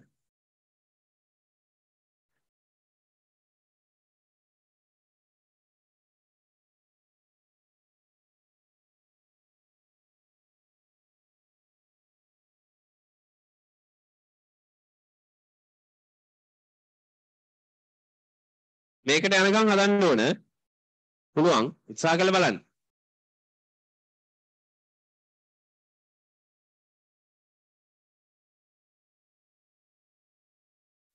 අනේ පුතාලට තව වැඩක් කරලා පෙන්නන්නද මෙන්න මේක තේරුම් ගන්න තා විදියක් ඔන්න බලන්න ඔන්න මම ගන්නවා හරිද සමචතුරස්‍රය මම දන්නේ මේක ඕ ලෙවල් කාලේ මම හිතන්නේ පෙළ පොතේ වගේ තියුණා මට මතක තරමින් හොඳට අහගන්න හරි ඔන්න බලන්න මේ සූත්‍රය මම හදනවා tie 아무තු ක්‍රමයකට ඔන්න බලන්න රූප වලින් හදනවා ඔය පද වලින්නේ රූප වලින් ඔන්න බලන්න මේ තියෙන සමචතුරස්‍රයක් ඔව් හරි එතන මේ සමචතුරස්‍රයේ පැත්තක දිග x ධන y එතකොට මේ පැත්තේ දිගත් x ධන y ම වෙන්න එපා පුතේ නේද මෙතන ඉඳලා මෙතෙන්ට දුර x මෙතන ඉඳලා මෙතෙන්ට දුරත් x. එතන මම අඳිනවා මෙතනින් මේ අතට ඉරක්. සහ මෙතනින් මේ අතට ඉරක්. ඔන්න. හරිනේ? එතකොට මේකේ මෙන්න මේ දිග x මෙන්න මේකේ මේ දිග x. එතන පුතාලා දන්නවා මෙන්න මේ දිග කීයක් වෙන්න ඕනද? y වෙන්න ඕන. ඇයි? ඇයි මුළු උස x ධන y නේ. මේ කෑල්ල x නම් අර කෑල්ල කීය වෙන්න ඕනද? y. එතන මේ කෑල්ල කීයක් වෙන්න ඕනද? ඒකත් y. හරි. ඔන්න බලන්න. ඔයාලට පේනවනේ මේකේ කොටු හතරක් තියෙනවා. ඇතුලේ. එළියේ ලොකු කොටුවක් තියෙනවා. ඒක කෑලි හතරකට බෙදලා. මට ওই හතරේ වර්ගඵල හතර කියන්න බලන්න. පුළුවන්. හැමෝටම පුළුවන්. මට කියන්නේ මේකේ වර්ගඵලය මේ සමචතුරස්‍රයේ වර්ගඵලය. x වර්ග. මේ සමචතුරස්‍රයේ වර්ගඵලය මේකේ මේ ඍජුකෝණාශ්‍රය. මේක x මේක y. xy. මේකේ වර්ගඵලය ඒත් xy. එතකොට ඔයාලට තේරෙනවද? ওই හතර එකතු කරාම xy එකයි xy එකයි x වර්ගයි y වර්ගයි එකතු කරාම මොකද ලැබෙන්න ඕන? ওই කොටු හතරේ වර්ගඵල හතර එකතු කරාම මොකද ලැබෙන්න ඕන? මුළු සමචතුරස්‍රයේ වර්ගඵලය නේද? මුළු සමචතුරස්‍රයේ වර්ගඵලය මොකද්ද? x ධන y තමයි එක පැත්තක දිග අනිත් පැත්තේ දිගත්. එතකොට මුළු සමචතුරස්‍රයේ වර්ගඵලය කවුරු වෙන්න ඕනද? x ධන y ගේ කවුරු වෙන්න ඕනද? ওই තියෙන්නේ. දැක්කද ජ්‍යාමිතියෙන් ගන්න හැටි රූප වලින්. ගණිතය කියන්නේ හරි අමුතු සම්බන්ධ තියෙන තැන. සමහර දේවල් අපිට නිකන් පද සුළු කරලා ගන්න පුළුවන්. සමහර දේවල් එක ෂණයකින් රූපය ඇතුලෙන් බලන්න පුළුවන් වෙන දේ. මේ බලන්න කොච්චර ලස්සනට ගෙනවද කියලා. තේරෙනවද? අපි සූත්‍ර ඉගෙන ගන්න ඕන තමයි. හැබැයි ඒවා හැදෙන හැටි තේරුම් අරන් ඉන්න ඕන. පියෝ කියන්නේ තනිකරම හැදෙන විදිය මත පදනම් වෙච්ච විෂයක්. කතා කරගෙන යනවත් පිටිපස්ස පැහැදිලිද? අපි සූත්‍ර විතරක් දනන වැඩක් නෑ පුතේ. පියෝ මැත්ස් වලදී හැදුනේ කොහොමද කියලා තේරෙන්න ඕන. ඒක පියෝ මැත්ස්ම තමයි. එහෙම නැතුව පියෝ මැත්ස් එකක් නෑ. ඔන්න මේක තමයි ඔරිජිනල්ම හදන විදිය. අන්න මම ඒකට තව අමුතු වැඩක් සෙට් කරා. රූප සටහන් වලින් පවා සමහර දේවල් ඔප්පු කරන්න පුළුවන්. අර තියෙන වර්ගඵල හතරකින් අපිට ඕන වර්ගඵලය හැදුවා. කතාව පැහැදිලිද? වැඩේ තේරුණාද හැමෝටම? right. හොඳයි. අවශ්‍යයට වෙනම පැත්තකින් ලියලා තියාගන්න පුළුවන්. පොඩි නෝට් එකක් විදියට මේ ගාන ළඟින්ම අයිනෙන් ලියාගත්තා නම් හරිනේ.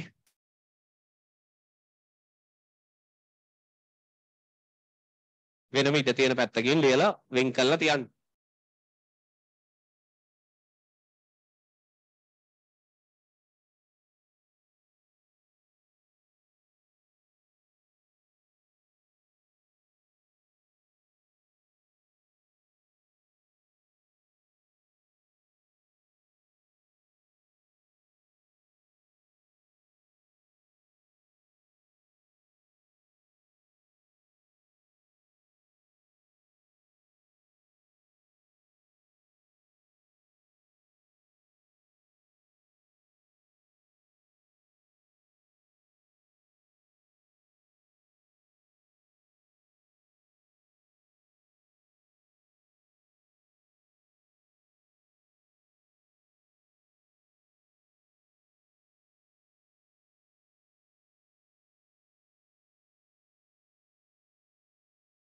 හොඳයි.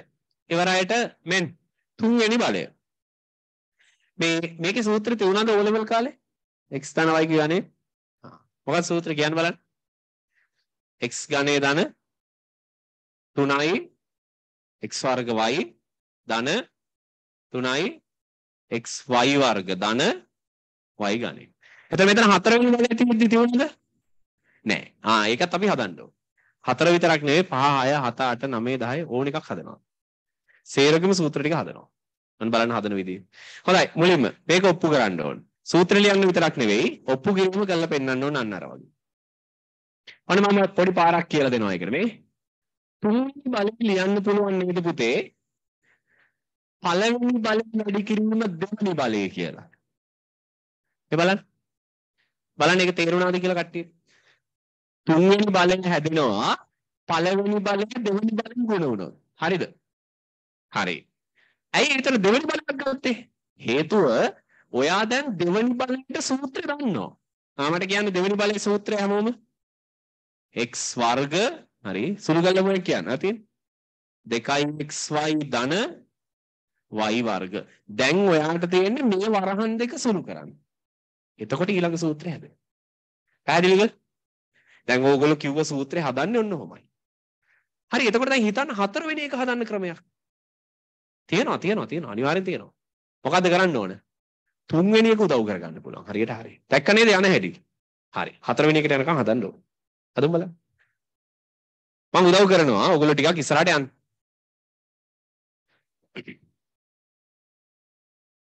අද කියලා දෙනවා ඕකේ ඕනම බලයක් එකපාර ලියන ක්‍රමයක්.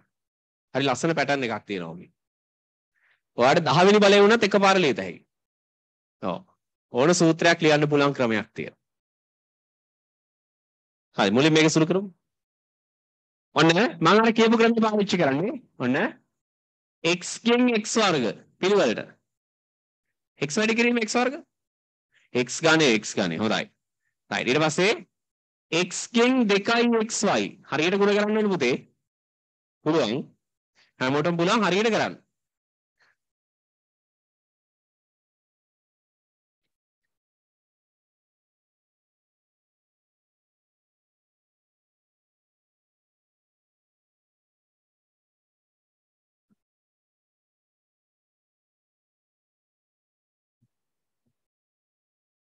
ඔන්න මේ බලන්න x වැඩි වෙනවා 2xy ගෙන් මේ x වැඩි වෙනවා 2xy ගෙන් කොහොමද සුළු වෙන්නේ දෙකේ ඉලක්කම වෙනවා x නු x ගුණ වෙනවනේ කවුද x වර්ග එහෙනම් 2x වර්ග y හරියට හරි පොඩි තැන වුණත් කමන්නේ හරියට තේරුම් ගන්න කරන්න මේව හොඳටම දන්නා ඇති කමක් නැහැ ඉන්න දැන් මේ යටම ලෙවල් එකේ ඉඳලා තමයි කරගෙන යන්නේ. අපි දිගටම මෙහෙම කරන්නේත් නැහැ. හරිද? ඒ වගේම දිගටම සංකීර්ණ විදිහට කරන්නේත් නැහැ. ක්‍රමානුකූලව තමයි උඩට එන්නේ. එහෙම නැතුව එන්න බෑ. ඒ නිසා මේවා සරලයි වගේ දැනෙන අය පොඩ්ඩක් ඉවසීමෙන් ඉන්න. හරිද? මේවා සංකීර්ණයි කියලා හිතන අය දැන් මේ වෙලාවේ මහන්සි වෙලා මේක කරන්න. මොකද ඉස්සරහදී අපි මේ ලෙවල් එකට යන්නේ. ටික ටික ෆිසික්ස් වල, කෙමිස්ට්‍රි වල ඇප්ලයිඩ් හැම එකම පොඩ සංකීර්ණ කරනවා. නැත්තම් බෑනේ. හොඳට තව වැඩි කරනවා මේ x වැඩි වෙනවා y වර්ගයෙන්. කවුද x වතාවක් y වර්ග? xy වර්ග. හොඳයි. 3යි. ඔව් මේ මෙයාකින් ගුණ කරා 3 දෙනාම. හරි. දැන් අනිත් එක්කෙනා y ගෙන් ගුණ කරන්න. y වැඩි කිරීම x වර්ග. x වර්ග y කියලා ලියමුකෝ අපි. ඊට පස්සේ y වැඩි කිරීම 2xy. ඔන්න පුතේ හරියට කරන්න. y අකුර වැඩි වෙනවා 2xy ගෙන්. එතකොට දෙකක් එනවා x එකක් එනවා y පද කීයක් එනවද y වර්ගයක් එනවා කට්ටියට පැහැදිලිද අර හැම ඊතලයකින්ම පදේ ගන්න මතු වෙනවා අන්තිමට y ගුණ වෙනවා y වර්ගෙන් කීයද y වර්ගෙන් y ගානේ right දැන් සුළු කරමු මේක එක ජාතිය පද තියෙනවා අපි කියන්නේ සජාතීය පද කියලා එක වර්ග ඒවා මේ බලන්න මේ මෙන්න මේ පදේ එක ජාතිය හොඳට බලන්න 2x වර්ග y ආයි x වර්ග y එකම විදියටනේ කියවෙන්නේ. ඔව් ඒ දෙන්න එකතු කරන්න පුළුවන්. එක ජාතිය පද කියවෙන්නේ 3යි x වර්ග. ඇයි දෙකකුයි එකකුයිනේ පුතේ තියෙන්නේ 3යි. හැදෙන හැටි අනිවාර්යයෙන් ඒක තමයි වැදගත්ම. මේ තේනත් එක වගේ නේද? මෙන්න මෙයයි මෙන්න මෙයත් එක වගේ. කොටු කරපු දෙකත් එක වගේ. එකම විදියයි. ඔව් xy වර්ග xy වර්ග. අර 2යි මෙහා 1යි. 3යි xy වර්ග. අන්තිමට එනවා කවුද අතනින් y ගන්න. ඔය තියෙන්නේ ඔයාලා කියපු ප්‍රසාරණේ. හොඳයි. හතරවෙනි එකත් හදන්න ඕනේ. ඊට පස්සේ තමයි කෙටි ක්‍රමය කියලා දෙන්නේ. තනියම හදමු. බලමු කී දෙනෙක් හදලාද කියලා. හතරවෙනි එක තනියම හදන්න ඕනේ. කරන් බලන්න. හතරවෙනි එක ඉවර දරුවෝ ඉන්නවනම් කැමති නම් පස්වෙනි එකත් හදන්න. පස්වෙනි එකත් ඉවර දරුවෝ ඉන්නවනම් මට කියන්න.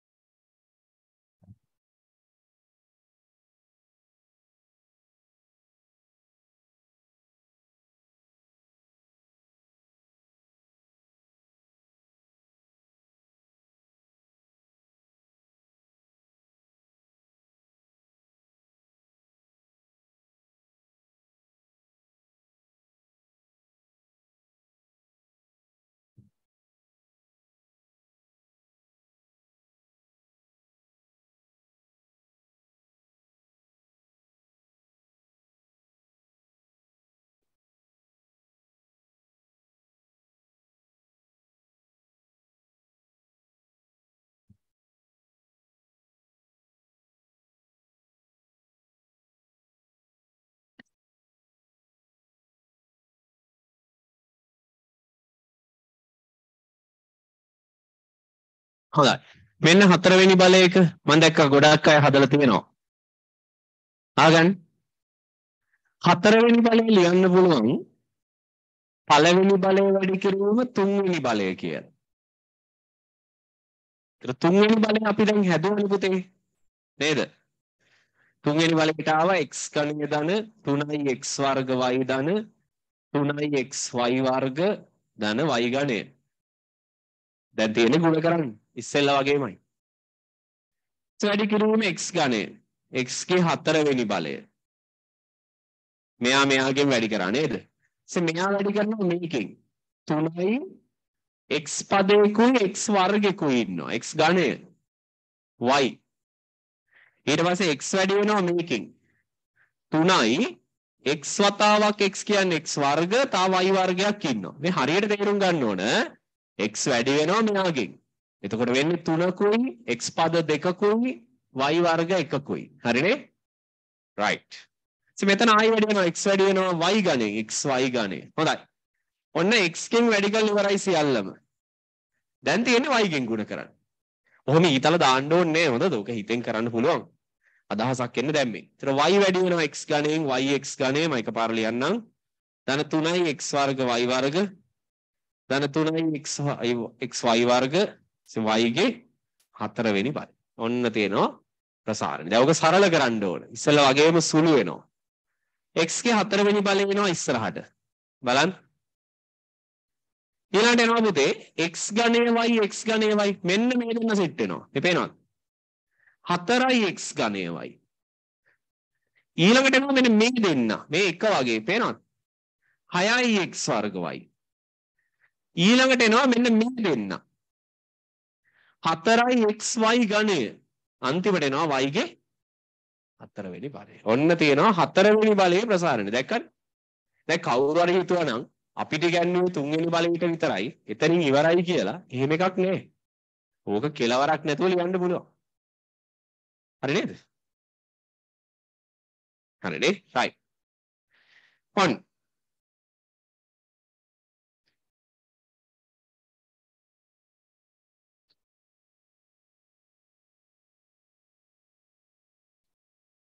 right. පොඩි අමුතු වැඩක් පෙන්වන්න යන්න. නිශ්ශබ්දයෙන්. මෙන්න තියෙනවා x ධන y ගේ වර්ගයට අපි හදපු එක. x වර්ග ධන 2යි xy ධන y වර්ග. මේ තියෙන්නේ ඝනයට හදපු එක. x ඝනය ධන 3යි x වර්ග y ධන 3යි xy වර්ග ධන y ඝනය. හරි? ඊට පස්සේ මේ තියෙන්නේ ඔය අන්තිමට හදපු එක 4 වෙනි බලයට ඔන්න x ගේ 4 4යි x ඝනය y ධන 6යි x වර්ග y වර්ග 4යි x y ඝනය ධන y ගේ 4. එන්න දිග වෙනවා. පදේ වැඩි වෙනවා. පේනවනේ? ඔව්. එතකොට දැන් හිතන්න 10 වෙනි බලය වගේ මොකක්ද? දිග එකක් එන්නේ. හරි. අහගන්නකෝ. ඔය දිගටම හදන්න පුළුවන් නේ. නේද? ඔය හදන එකයි පැටර්න් එකක් තියෙනවා. පුළුවන් ද කට්ටියට අඳුර ගන්න. ඔව් මේ බලන්න. අහගන්න. හැම එකකම ශබ්දෙන් පුතේ හැම එකකම පටන් ගන්නේ මෙතන ඉන්න පළවෙනියගේ මෙතන තියෙන ලොකුම බලයෙන්. මේ බලන්න x ගේ 4 මේ ඒකෙන් පටන් ගන්න. ඊළඟට x ගේ බලය 4 ඉඳලා 3 වෙනකම් අඩු වෙනවා. ඊළඟ පදයේදී x ගේ බලය 3යි. y ගේ බලය එකකින් වැඩි වෙනවා. මෙතන y අකුරු හිටියේ නෑනේ. හිටියේ නැති තැන ඉඳලා එකක් වැඩි වෙනවා. හරි ඊළඟ පදයට යමු. x ගේ බලය තව එකක් අඩු වෙනවනේ. අර බලන්න. 2 වෙනවනේ පුතේ. එතකොට y ට මොකද වෙන්නේ? y එකක් වැඩි වෙනවා. දෙන්න යන්නේ දෙපැත්තට. එක්කෙනෙක් බලය ආරෝහණය කරගන්නකොට අනිත් එක්කෙනා අවරෝහණය වෙන විදිහට තියෙන්නේ. නැත්නම් වැඩි කරගන්නකොට එක්කෙනෙක් අනික අඩු කරගන්නවා. හොඳට බලන්න. නේද? ඒක නේද පැටර්න් එක. එතකොට හිතන්න පුළුවන් කෙනෙක්ට තේරෙනවා පස්වෙනි බලය එක ඕන නම් ඒකෙත් ওই පැටර්න් එක තියෙන්න ඕන. හරි අපි කියමු බලන්න. පටන් ගන්න කීයෙන්? x ගේ 5. අපි මේ ඉලක්කම දැන් හිතන්න යන්නේ නැහැ පොඩ්ඩකට ඒක තියෙනවා. මට ඕනේ xy පද ටික විතරයි. ඊළඟට එන පදේ x කවුද y කවුද? x 4යි y 1යි. ඊළඟට එන එක x ඝනයයි y වර්ගයි. ඊළඟට එන එක x වර්ග y ඝනය. ඊළඟට x 1යි y 4යි. අන්තිමට y ගේ 5යි. ඔන්න ඔහොම තමයි එන්න ඕන. ධන. ඊට පස්සේ මිනිසුන්ට තේරිච්ච ප්‍රශ්නේ තමයි හරි දැන් අර ඉලක්කම් ටික කොහෙන්ද හොයාගන්නේ? එතන ඉස්සරහට පිරෙන්න ඉලක්කම් එපයි. එක්තරා කාලවකවානුක හිටියා ගණිතඥයෙක්. ඔයගොල්ලෝ අහලා තියෙනවා නම. නම තමයි පැස්කල්. ඔය අඳුරට ගෙනින් නෙවෙයි. හරි? ඔය පීඩනය සම්බන්ධව භෞතික විද්‍යාවේ දේවල් හොයාගත්ත සහ එයාගේ නම පීඩන ඒකකයේ විදිහට පාවිච්චි කරනවා. ආගන්න. එයා ගණිතඥයෙක්, ඒ වගේම විද්‍යාඥයෙක්. එයාගේ හරි අමුතු නිර්මාණයක් තියෙනවා. ගණිත ලෝකයට ඉදිරිපත් කරපු අදටත් පරීක්ෂණ කෙරෙන. ඒකේ නම තමයි පැස්කල් ත්‍රිකෝණය. එයා නිකන් එයාට හිතුණට අංක වගයක් එක්තරා රටාවකට ලියන්න try කරනවා. ඒ ලියන රටාව අද වෙනකොට ගණිතේ ගොඩාක් තැන් වලට ප්‍රයෝජනවත් වෙන දෙයක්. ඒක හැදෙන්නේ මෙහෙමයි. මුලින්ම ලියන එකේ ඉලක්කම. ඊට පස්සේ ඊට පල්ලෙහෙන් දෙපැත්තෙන් ලියනවා ආයි එකේ ඉලක්කම් දෙකක්. ඊළඟට ඊට පල්ලෙහා පේලිය ආයෙත් පැත්තෙන් ලියනවා එකේ ඉලක්කම් දෙකක්. ඔක දිගටම ලියනවා. හැබැයි හැම පේලියකම ඔයා ඊට කලින් පේළියේ ඉලක්කම් දෙකක් අතර මැදින් තව ඉලක්කමක් ලියන්න ඕන. ඒ කියන්නේ දැන් මේ දෙන්නට මැදිනුත් එකක් ලියන්න ඕන. කවුද ලියන්නේ? ලියන්නේ අර දෙන්නගේ එකතුව. ඒ කියන්නේ දැන් මෙතන ඉන්නේ 1යි 1යිනේ. ඔව්. එතන මෙතනින් කීයද ලියන්නේ? 2යි. හරි ඊට පස්සේ පේළිය දෙපැත්තෙන් එක ඒවා දෙකක් දානවා. මේ දෙන්න එකතු කරලා මැදින් ලියනවා. කීයද? 1යි 2යි 3යි. මේ දෙන්න එකතු කරලා මැදින් ලියනවා. 3යි. තාපේලියක් ලියමු. ඔන්න මේ දෙන්න එකතු කරලා මෙතනින් ලියනවා. 4යි. මේ දෙන්න එකතු කරලා මෙතනින්. මේ දෙන්න එකතු කරලා මෙතනින්. ඔයාලට පේනවද ඉලක්කම් ටික? ඒවමයි. ඒක තමයි විශේෂත්වය. ඔන්න අපි එක තැනක් ගමු මේ පේළිය. ඔන්න මේ බලන්න. මෙයාගේ ඉස්සරහා ඉන්නේ 1. 3. 3 1. 1 3 3 1 අර එක පේළියක්. හරියටම ඊට උඩ පේළිය මේ 1 2 1. යට 1 4 6 4 1 මෙන්න ඉන්නවා එක වේ. දැන් ඔයා දන්නවා ඊළඟ පේළියට එන ඉලක්කම් ටික. දන්නවා කියන්නේ හොයන්න ඕන. ඔව් හොයමු. හරි කියන්න බලන්න. මේමයි කියාගෙන යන්න පුළුවන්. එක දාලානේ පටන් ගන්න. හරි. 5 10 ඔය ටික මෙතෙන්ට දැම්මනම් ඒක තමයි ප්‍රසාරණය. 1 5 10 10 5 1. මම ඒකයි කිව්වේ 100 වෙනි බලයට උනත් ලියන්න පුළුවන්. පැස්කල් ත්‍රිකෝණي කවුරු හරි හදලා දෙනවා. නැත්තම් හදන්න බෑ. ඔය ඒක දිගට එනවා අර පේනවනේ. ඔක අමාරුයි ලියන එක. ඊට පස්සේ අපේ පාඩමක් එනවා මතකද මම කිව්වා අහගන්න පුතේ. අර මම කිව්වා මතකද අමුතු පාඩමක් තියෙනවා කියලා. ඒක නමක් කිව්වේ. සංකරණ හා සංයෝජන. ඒ පාඩමේදී ඉගෙන ගන්නවා මේ පැස්කල් ත්‍රිකෝණේ ඔයා හිතන්න 100 වෙනි පේළිය කියලා. මේ 100 වෙනි පේළිය ඔයා හිතන්න 7 වෙනිය මට ඕන කියලා. 100 වෙනි පේළියේ මෙව ගණන් කරගෙන යද්දි 100 වෙනි පේළියන 7 වෙනියක්. එයාව හදාගන්න එකපාර ක්‍රමයක් තියෙනවා. ඒ පාඩමේදී උගන්වනවා පැස්කල් ත්‍රිකෝණේ ෂණිකව හදන්න පුළුවන්. පැස්කල්වත් ඒක තරම් හිටියේ නෑ. නෑ එහෙම නෙවෙයි. නෑ ඒ කියන්නේ පැස්කල් මේක නිර්මාණය කරද්දී එයා මේ සංඛ්‍යා රටාවට මුල් තැන දෙන්නේ. එයා හැමතිස්සෙම ඉලක්කම් ටික ඔහේ ලියනවා. අර රටාවට එකතු කර කර. පසු කාලීනව ගණිතේ හොයාගන්නවා පැස්කල් ත්‍රිකෝණය ඇතුලේ තියෙනවා අදටත් පරීක්ෂණ කරන ගණිත රටා ගණනාවක්. මේක තමයි කියනවා දැනට තියෙන ඒ කියන්නේ ගණිත රටාවන් වැඩිම තියෙන දැන්. මම කීපයක් පෙන්නන්නම්. එකක් තමයි අර සංකරණ පාඩමේ අපි කරන්නේ මේකේ හැමතැනම තියෙන ඉලක්කම් හොයන්න පොඩි සූත්‍රයක් හදනවා. මේ ඕනම කෙනෙක් මේ සූත්‍රයට ගැලපෙනවා. තව ගත්තොත් මේකේ තියෙන විවිධ රටාවන්. ඔයා බලන්න හොඳට 1 3 6 10 ඔන්න ඔය සංඛ්‍යා රටාව. මේ තියෙන ඉලක්කම් සෙට් එක තමයි පුතේ ඕගොල්ලෝ අර පුංචිම කාලේ ඉගෙන ගන්නේ මොන සංඛ්‍යා කියලාද? නෑ මොනවාද? 1යි 6යි 1යි 3යි 6යි 10යි ත්‍රිකෝණ සංඛ්‍යා කියන්නේ. අන්න. ඒක තමයි. හොඳයි. හරි. ආගන්න. ඒ විදිහට ගත්තාම මේක ඇතුලේ තව තියෙනවා. දැන් මම මේකක් විතරයි මේ විදිහට අතිවිශාල සම්බන්ධ ගණනාවක් මේ පැස්කල් ත්‍රිකෝණය ඇතුලේ ඉගෙන වෙලා තියෙනවා.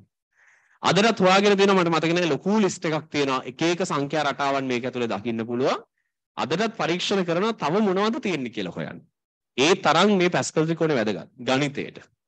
ඒතර පැස්කල් කියන ගණිතඥයා ඕක නිෂ්පාදනය කරේ නැත්නම් හැදුවේ මෙන්න මේ වෙනුවෙන් ප්‍රසාරණයන් වෙනුවෙන්. අහගන්න.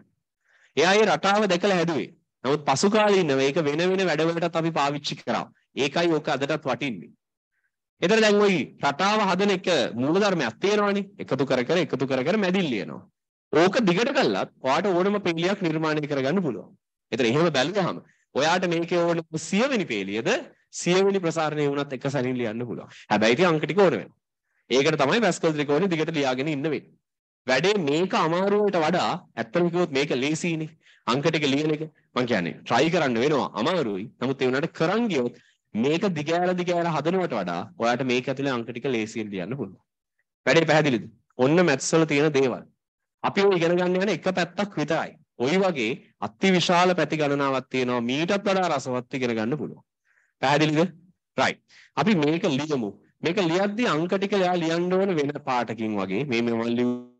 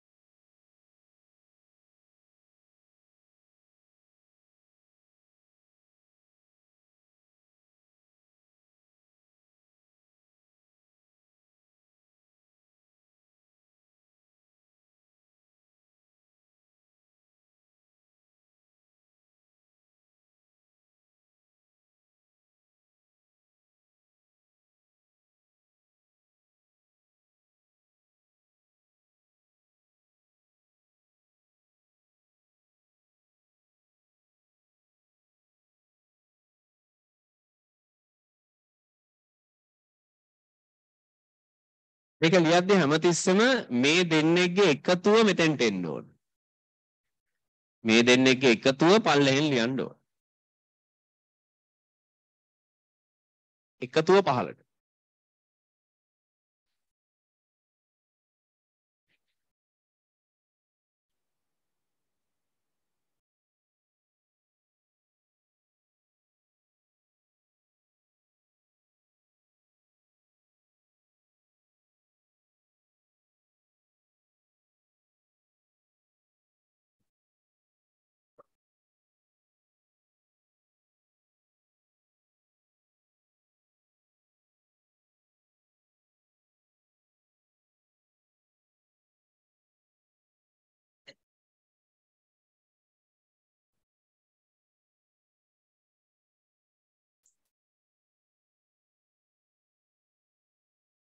තව ලියන්න පුළුවන්. මේ ඩොට් කීපයක් දාගන්න අපි නමත් ලියමු.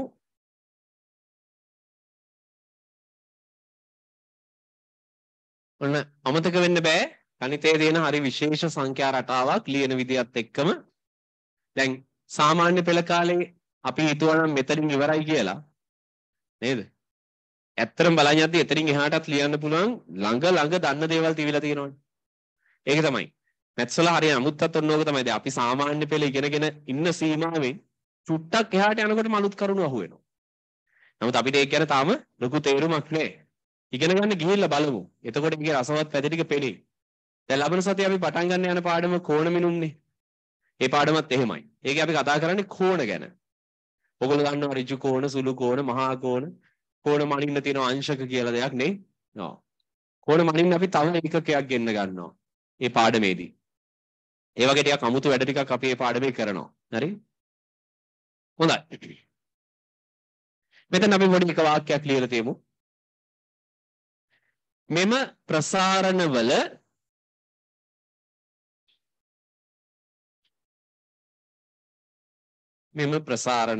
නැත්නම් ඉහත ප්‍රසාරණවල අර ලියලා තියෙන ඒ ටිකේ පළමු පදයේ සිට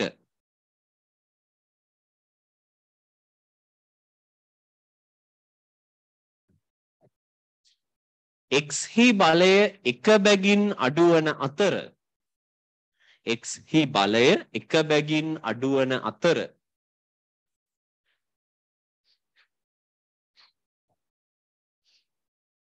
y හි බලය එක බැගින් වැඩි වේ.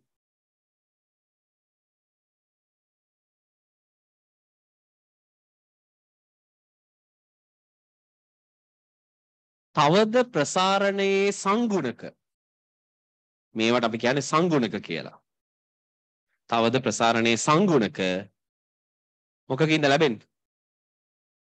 අර තියෙන්නේ පැස්කල් ත්‍රිකෝණයෙන් නිර්මාණය වන බව පෙනේ.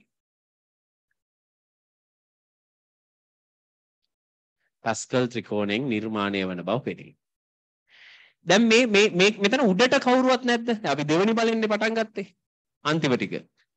x ධන y ගේ පළවෙනි බලය ඉන්නවා. පළවෙනි බලය කියන්නේ x ධන y නේ. ඔව්. මේ බලන්න. 1යි 1යි. අර තව යත හැකි උඩටත්. පේනවද 1යි 1යි පේලිය. අර දෙවෙනි පේලිය අතන. හරි එතකොට තව බැරිද? පුළුවන්. පෙන්න අන්තිම අතර ඉඩ නැති නිසා මම මෙතන ඉන්නවා. x ධන y ගේ කීවෙනි බලයද පුතේ උඩට වෙනවනම්? පුතේ ඕනම දෙයක බිඳුවෙනි බලය කීයද? පැස්කල් ත්‍රිකෝණෙ මුදුන. අර මුල ඉඳලම සෙට් වෙනවා පිළිවෙලට. පැහැදිලිද? ඔන්න සංඛ්‍යා රටාව. right. ඒ දෙකත් නිකන් පැත්තෙන් වගේ හරි ලියලා තියන්න අරක උඩින් හරි ඉඳ තියෙනවා නම්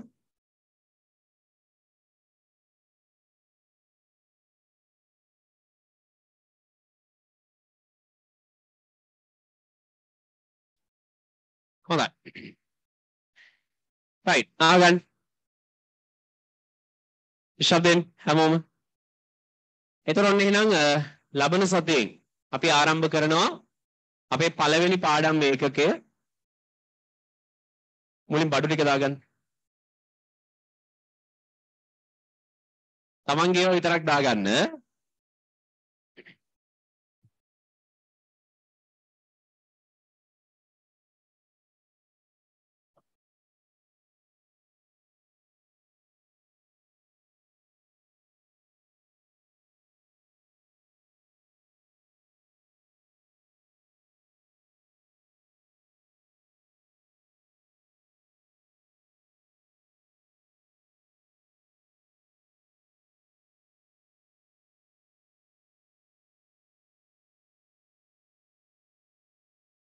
හරි. නිශ්ශබ්ද වෙන්න.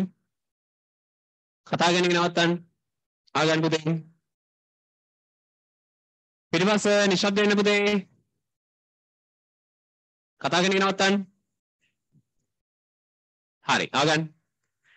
එතන ලබන සතියේ අපි අපේ පළවෙනි පාඩම් එකකේ පටන් ගන්නවා කෝණ මෙනු. හරිද? එතකොට දැන් අද එන්න බැරි වෙච්ච තමන්ගේ යාළුවෙන් ඉන්නවනම් කියන්න පළවෙනි පාඩමෙටම එන්න කියලා එනවනම් මොකද එතන ඉඳලානේ අපි සාමාන්‍ය පරිදි උගන්වන්නේ. මොකද එක සතියක් හරි දෙකක් හරි මිස් වුණොතින් ඊට පස්සේ පාඩම අල්ලගෙන යන්න ආයි මහන්සි වෙන්න වෙනවා. ඒ වගේම ඕගොල්ලන්ට දෙන්න තියෙන එක උපදේශක් පියවර විතරක් නෙවෙයි. මේ යන හැම පන්තියක්ම අර පන්ති කට් නොකර යන්න. හරිද? ඒක ඕගොල්ලෝ හිතා ගන්න ඕන දෙයක්. එක දෙයක් පැහැදිලි මෙන්න මෙහෙම. සාමාන්‍ය පෙළ වගේ නෙවෙයි උසස් පෙළ මම මුලදී කිව්වා මේව සංකීර්ණයි. එක දවසක් ඇති සමහරක් වෙලාවට මුළු පාඩමක්ම මිස් වෙන්න. අපිට තියෙන්නේ අවුරුදු දෙකමාරයිනේ. ඒ අවුරුදු දෙකමාර ඇතුළත මේ වැඩපිළිවෙල සම්පූර්ණයෙන් ඉවර වෙන්න ඕන. විෂයන් 4ෙම. ඒතර වැඩේ ටිකක් ලොකු වැඩක් තියෙනවා. ඒ ලොකු වැඩේදී දවසක් වටිනවා. ඒක නිසා මේ විෂයට විතරක් නෙවෙයි. මම මේ කියන්නේ පොදුවේ. ඔයා යන ඕනම පන්තියක් හත් කරන්න නැතුව යන්න. ඒක හරි වටිනවා. මොකද එහෙම උණු ගමන් අර එක තැනකින් බෙදිච්ච දේ දිගට යන්න ගන්නවා. ඊට පස්සේ ඒක හදා ගන්නත් හිතෙන්නේ නැහැ අපිට. ඒ නිසා පුළුවන් තරම් ඒක කරන්න මෙහෙමයි. අතිශය අසනීපයකදී මේ වගේ දෙයකදී කරන්න දෙයක් නැහැ. එතකොට නෝට් එක ඉල්ලගෙන ලියලා පුළුවන් නම් ඒ අදාළ සර් හම්බ වෙලා පොඩ්ඩක් ඒ පාඩම නැවත පොඩ්ඩක් හරි අහගන්න. දැන් අපේ පන්තියේ නිදහස ඕන තරම් තියෙනවා. පුතාලට දැන් මේ අද කරපු දේවල් වල වුණත් මොනවා හරි පොඩි දෙයක් හරි දැනගන්න තියෙනවා නම් පන්තිය ඇරිලා මාත් එක්ක කතා කරලා යන්න පුළුවන්. ඒවයි කිසිම ප්‍රශ්නයක් නැහැ. මතක තියාගන්න ඊට පස්සේ කතා කරගෙන නවත්තන්න. මතක තියාගන්න මැත්ස් ඉගෙන ගන්න ඕගොල්ලෝ. අපි කරන්නේ උගන්නන එක විතරයි. ඒතර ප්‍රශ්න තියෙන්නේ බහුතරයක් ඔයාලට. අපිට නෙවෙයිනේ. ඒතර තමන්ගේ පැයි තමන්ගේ ගැටලු ටික විසඳ ගන්න. ඔයයි දන්නේ ඔයාගේ තත්ත්වේ. ටික දවසක් යනකොට මටත් ඒක පේනවා. නමුත් හරියටම ඔයාගේ තත්ත්වේ දන්නේ ඔයා නිසා ඔයාට පුළුවන් වෙන්න ඕනේ ගැටලු ටිකට විසඳුම් හොයන්න පටන් ගන්න. එහෙනම් තමන්ට දැනෙනවා නම් මට මෙන්න මේ වගේ තැනක් සුළු කරගන්න තේරෙන්නේ මට මෙන්න මේක ලියන්න තේරෙන්නේ මැත්ස් වල මෙහෙම ප්‍රශ්නයක් තියෙනවා මම මේ දවස්වල කරේ මෙහෙමයි ඒක හරිද සර් වැරදිද ඒ වගේ ඕන ප්‍රශ්නයක් හරිද බොහොම විවෘතයි මාත් එක්ක ඇවිල්ලා කතා කරන්න. ඒකට බය වෙන්න එපා. දැන් පන්ති අහන්න බැරි නම් චිට්ටයකින් හරි අහන්න බැරි නම් පන්ති ඉවර වෙලා හරි පන්තිය පටන් ගන්න කලින් හරි උදේ ඉන්නවා මම මෙතන ඇවිල්ලා මාත් එක්ක ඇවිල්ලා කතා කරන්න පුළුවන්. ඒකට කිසි දෙයකට බය වෙන්න එපා. අනිත් දේ තමයි ඉදිරියේදී ඔයගලන්ට මම කියන්නම් PO විතරක් නෙවෙයි ඇප්ලයිඩ් ෆිසික්ස් වලටවත් මොනවා හරි ප්‍රශ්න තියෙනවා නම් මාත් එක්ක ඇවිල්ලා කතා කරන්න පුළුවන්. ඒවටත් අවශ්‍ය උදව් සියල්ලම මම දෙනවා. මොකද මම උසස් පෙළ කරේ මම ඇත්තටම කිව්වේ නෑ ඒක ගැන. මම 2012 A level කරන්නේ. ඔයගලන්ට දැන් 2025 නේ අවුරුදු 13කට කලින් තාම නෑ. අවුරුදු 11කට කලින් මෙතන ඉඳලා. එතන මම උසස් පෙළ කරන්නේ ගාල්ල දිස්ත්‍රික්කේ මගේ පාසල වෙන්නේ මහින්ද විද්‍යාලයේ. එතන උසස් පෙළ කළා ගාල්ලේ මම දෙවෙනියා වෙනවා. ඊට පස්සේ ලංකාවේ 12 වෙනියා වෙනවා. ඊට පස්සේ මම ඇතුළත් වෙනවා ඉංජිනේරු පීඨයට මොරටුව විශ්වවිද්‍යාලේ. ඒ කාලෙත් මට හරි ආසයි උගන්වන්න. මම හරි ආසාවෙන් හිටපු දෙයක් කැම්පස් කාලෙත් යාළුවන්ට එහෙම දේවල් කියලා දීලා කැම්පස් කාලෙත් උගන්වලා පසු කාලීනව උපාධිය අවසන් කරපු සැනින් මම එනවා ගුරු වෘත්තියට. එහෙම නැත්නම් මේක ටියුෂන් වලට උපකාරක පන්ති ශාස්ත්‍රයට. අදටත් මම මේ කරන දෙයට හරි සතුටෙන් මම කරන්නේ. ඒක ගොඩක් වෙලාවට එහෙමයි. ටියුෂන් ශාස්ත්‍රයට එන ගොඩක් ගුරුවරු තමන්ගේ හදවතේ කැමැත්තට තමයි මේකට අවිල්ල උගන්වන්නේ. ඒ මොකද ඒගොල්ලෝ දන්නවා එතන තමයි තමන්ට කරන්න පුළුවන් දේ පැෂන් එක තියෙන්නේ. ඉතින් මම කියන්නේ ඕගොල්ලන්ටත් මැත්ස් වලින් හොයාගන්න තමන්ට යන්න පුළුවන් පාර. මේක හරිය විවෘත පාරක්. ඕන කෙනෙක්ට ඇවිල්ලා තමන් කවුද කියලා අඳුර ගන්න පුළුවන් තැනක්. මොකද අපි හිතන්න උගන්වනවනේ මේ විෂය ඇතුලේ. මැත්ස් කියන්නේම තනිකරම තර්කයේ උඩ තියෙන එකක්. හිතන්න ඉගෙන ගන්නකොටම පාට ඔයා කවුද කියලා තේරෙන්න පටන් ගන්නවා. හොඳයි. තව අවසානයේට වැදගත්ම දෙයක් කියන්න තියෙනවා. මේකත් මම කියලා යන්නම්. ඒර්වස් කරද්දී තමන් එක්ක ඉන්න තමන්ගේ යාළුවෝ ටික හරි වැදගත්. මේකත් මම කියන්න ඕන. හරි. දැන් නිකන් අමුතුවට බලන්න එපා ළඟ ඉන්න කෙනා දිහා. එහෙම නෙවෙයි. හරි. ඒ කියන්නේ යාළුවෝ කියන එක වැදගත් කියන්න හේතුව මේකයි. යාළුවෙක්ට පුළුවන් ඔයා වේලෙවල් ගමන හරියට එක්කන් යන්නත් ඒ වගේම ඕනනම් වෙන පැත්තකට අදින් යන්න. මොකද අපි ඕන තරම් දැකලා තියෙනවා. ගණන් මේ ආගන්තුක දෙන්නේ පිටිපස්ස 24 23 පන්තිවල එහෙමත් සහ ඊට කලින් අවුරුදු වලත් සමහර දරුවෝ හිටියා. මුලින් වැඩ කරනවා ඊට පස්සේ යාළුවොත් එක්ක වැටලා ඒගොල්ලෝ වැඩ කරන්නෙත් නැහැ. එහෙම අර මේකෙන් ඉවත් වෙච්ච දරුවෝ ඉන්නවා. හරි කනගාටුයි. එහෙම වෙන්න එපා. පුළුවන් නම් තමන්ගේ යාළුවත් ඇදගෙන එන්න බලන්න මේ වැඩේට. ඒ කියන්නේ ඕනම වෙලාවක තමන් යනවා යාළුවා යනවනම් වෙන පැත්තකට පුළුවන් තරම් ෆීල්ඩ් එකට ඇදලා ගන්න. ඒක හරි වටිනවා. ඒ කියන්නේ මේක උදව්වක් නෙවෙයි අර යාළුකමට කරන දෙයක් විදියට. ඒ වගේමයි ඔයත් පුළුවන් නම් එහෙම දෙයක් තමන්ට වෙනවනම් යාළුවොත් එක්ක එකතු වෙලා වැඩ කළා හරි කමක් නැහැ ආයි මේ ශාස්ත්‍රයේ ඉන්න. හරි වැදගත් කියව මම ඒකයි. ආගන්න. මේකත් මම කියන්න ඕන. මම උසස් පෙළ කරන කාලේ මාත් එක්ක වැඩ කරා යාළුවෝ දෙන්නෙක්. ආගන්න මම සාමාන්‍යයෙන් පළවෙනි දවසේ ගොඩක් වෙලාවට මේක කියනවා. ඒක මම ඔය හෑන්ඩ් බිල් වල එහෙම දාපු එකක් නෙවෙයි. අදටත් මම කියන එක්තරා විශේෂ දෙයක්. මාත් එක්ක උසස් පෙළ වැඩ කරා යාළුවෝ දෙන්නෙක්. ඒ දෙන්නා දැනට ඉංජිනේරුවෝ විදියට සේවය කරන ආයතන දෙකක උසස් පෙළ දවසේ ඉඳලම අද වෙනකන් ඩිග්‍රී අරගෙන අදටත් බොහෝම එකතුයි මාත් එක්ක උසස් පෙළ කාල සීමාව අපි තුන් දෙනා තමයි එකට වැඩ කරේ. ඉස්කෝලේ එකම පන්තියේ මමයි තව යාළුවෙකුයි අනිත් එක්කෙනා එහා පන්තියේ. කොහොමද අපි තුන් දෙනා වැඩ කරා. වැඩ කරද්දී හැමතිස්සෙම එකතුයි ඕනම විෂයක කරුණක් ඕනම දෙයක් ගාණක් හදන්න ගියත් මොනවාට ප්‍රශ්නයක් තියුණොත් අපි තුන් දෙනා සාකච්ඡා කරනවා. දැන් මට ගැටලුවක් ආවොත් මම ඒ දිනට දානවා. තවසත් දෙකක් ඇතුළත ඒගොල්ලන්ගෙන් උත්තරයක් ආවේ නැත්නම් අපි ගිහිල්ලා කාගෙන් හරි අහනවා සර් කෙනෙක්ගෙන්. නැත්නම් අපි තුල මේක විසඳ ගන්නවා. කොච්චර හොඳට අපි වැඩ කරාද කියනවනම් අවසාන වශයෙන් මම ගාල්ලේ 2 වෙද්දි මගේම පන්තියේ හිටපු යාළුවා ගාල්ලේ 1. අනිත් යාළුවත් හරියටම ගාල්ලේ 2. අපි තුන් දෙනාට ගාල්ලේ 1 2 2 ස්ථාන තුනම හම්බුණා. ඒක අහම්බයක්. ඒක කියන්න බෑ අපිට හැමතිස්සෙම යාළුකම නිසා අර විදියටම 1 2 2 ලැබෙනවා කියලා. ආගන්න. බෑ එහෙම නෙවෙයි. ආගන්න. නිශ්ශබ්දයෙන්. හැබැයි එක දෙයක් තියෙනවා. විශ්වාස කරපු දෙයක් තියෙනවා. තුන් දෙනාම එකට වැඩ කරා. කාටවත් අර යන්න දුන්නේ අනිත් අංශෙන් එහාට. දැන් හැමතිස්සෙම අපිට කම්මැලි හිතන වෙලාවට වැඩ කරන්න කම්මැලි කියලා හිතලා මේක අත්හරින්න හිතන වෙලාවට අනිත් දෙන්න ඉන්නව අරයා වැදලා ගන්න. ඒ විදිහට අපි තුන් දෙනා වැඩ කරා. හරි. ඉතින් මේ විදිහට Tamanට ඉන්න පුළුවන් යාළුවෝ සෙට් එකක් මේක ඇතුලේ. පුළුවන් තරම් ඒගොල්ලන්ගේ උදව්ව ගන්න, ඒගොල්ලන්ට උදව්වක් වෙන්න. ඒක හරි වටිනවා. කවදා හරි දැනෙයි Tamanට මේකේ දැන් ඉස්සරහට අමාරු කොටස් එනවනේ. ඒ වෙද්දි පාඩමක් අහගන්න ඕන වුණාම, තේරෙන්නේ නැති තැනක් කියා ගන්න ඕන වුණාම හොඳටම ඉන්නේ යාළුවෝ ටික. ඊට පස්සේනේ ගුරුවරු ඉන්නේ. පළවෙනිම සෙට් එක යාළුවෝනේ. ඒ නිසා පුළුවන් තරම් මේ බැඳීම තියාගන්න එක හරි වටිනවා. පුළුවන් තරම් ඒගොල්ලත් එක්ක සුහදව මේ වැඩේ හරියට කරන් යන්න. කාට හරි ප්‍රශ්නයක් වෙනවා නම් පුළුවන් උපරිමයෙන් උදව් කරන්න. ඒක හරි වටිනවා. පැහැදිලි? right. ඔය ටිකත් කිව්ව මම අවශ්‍ය කරුණු නිසා. එහෙනම් ලබන සතියෙන් අපි පටන් ගන්නවා අපේ පළවෙනි පාඩම. හොඳයි. ගිහින් එන්න හැමෝටම සුබ දවසක්.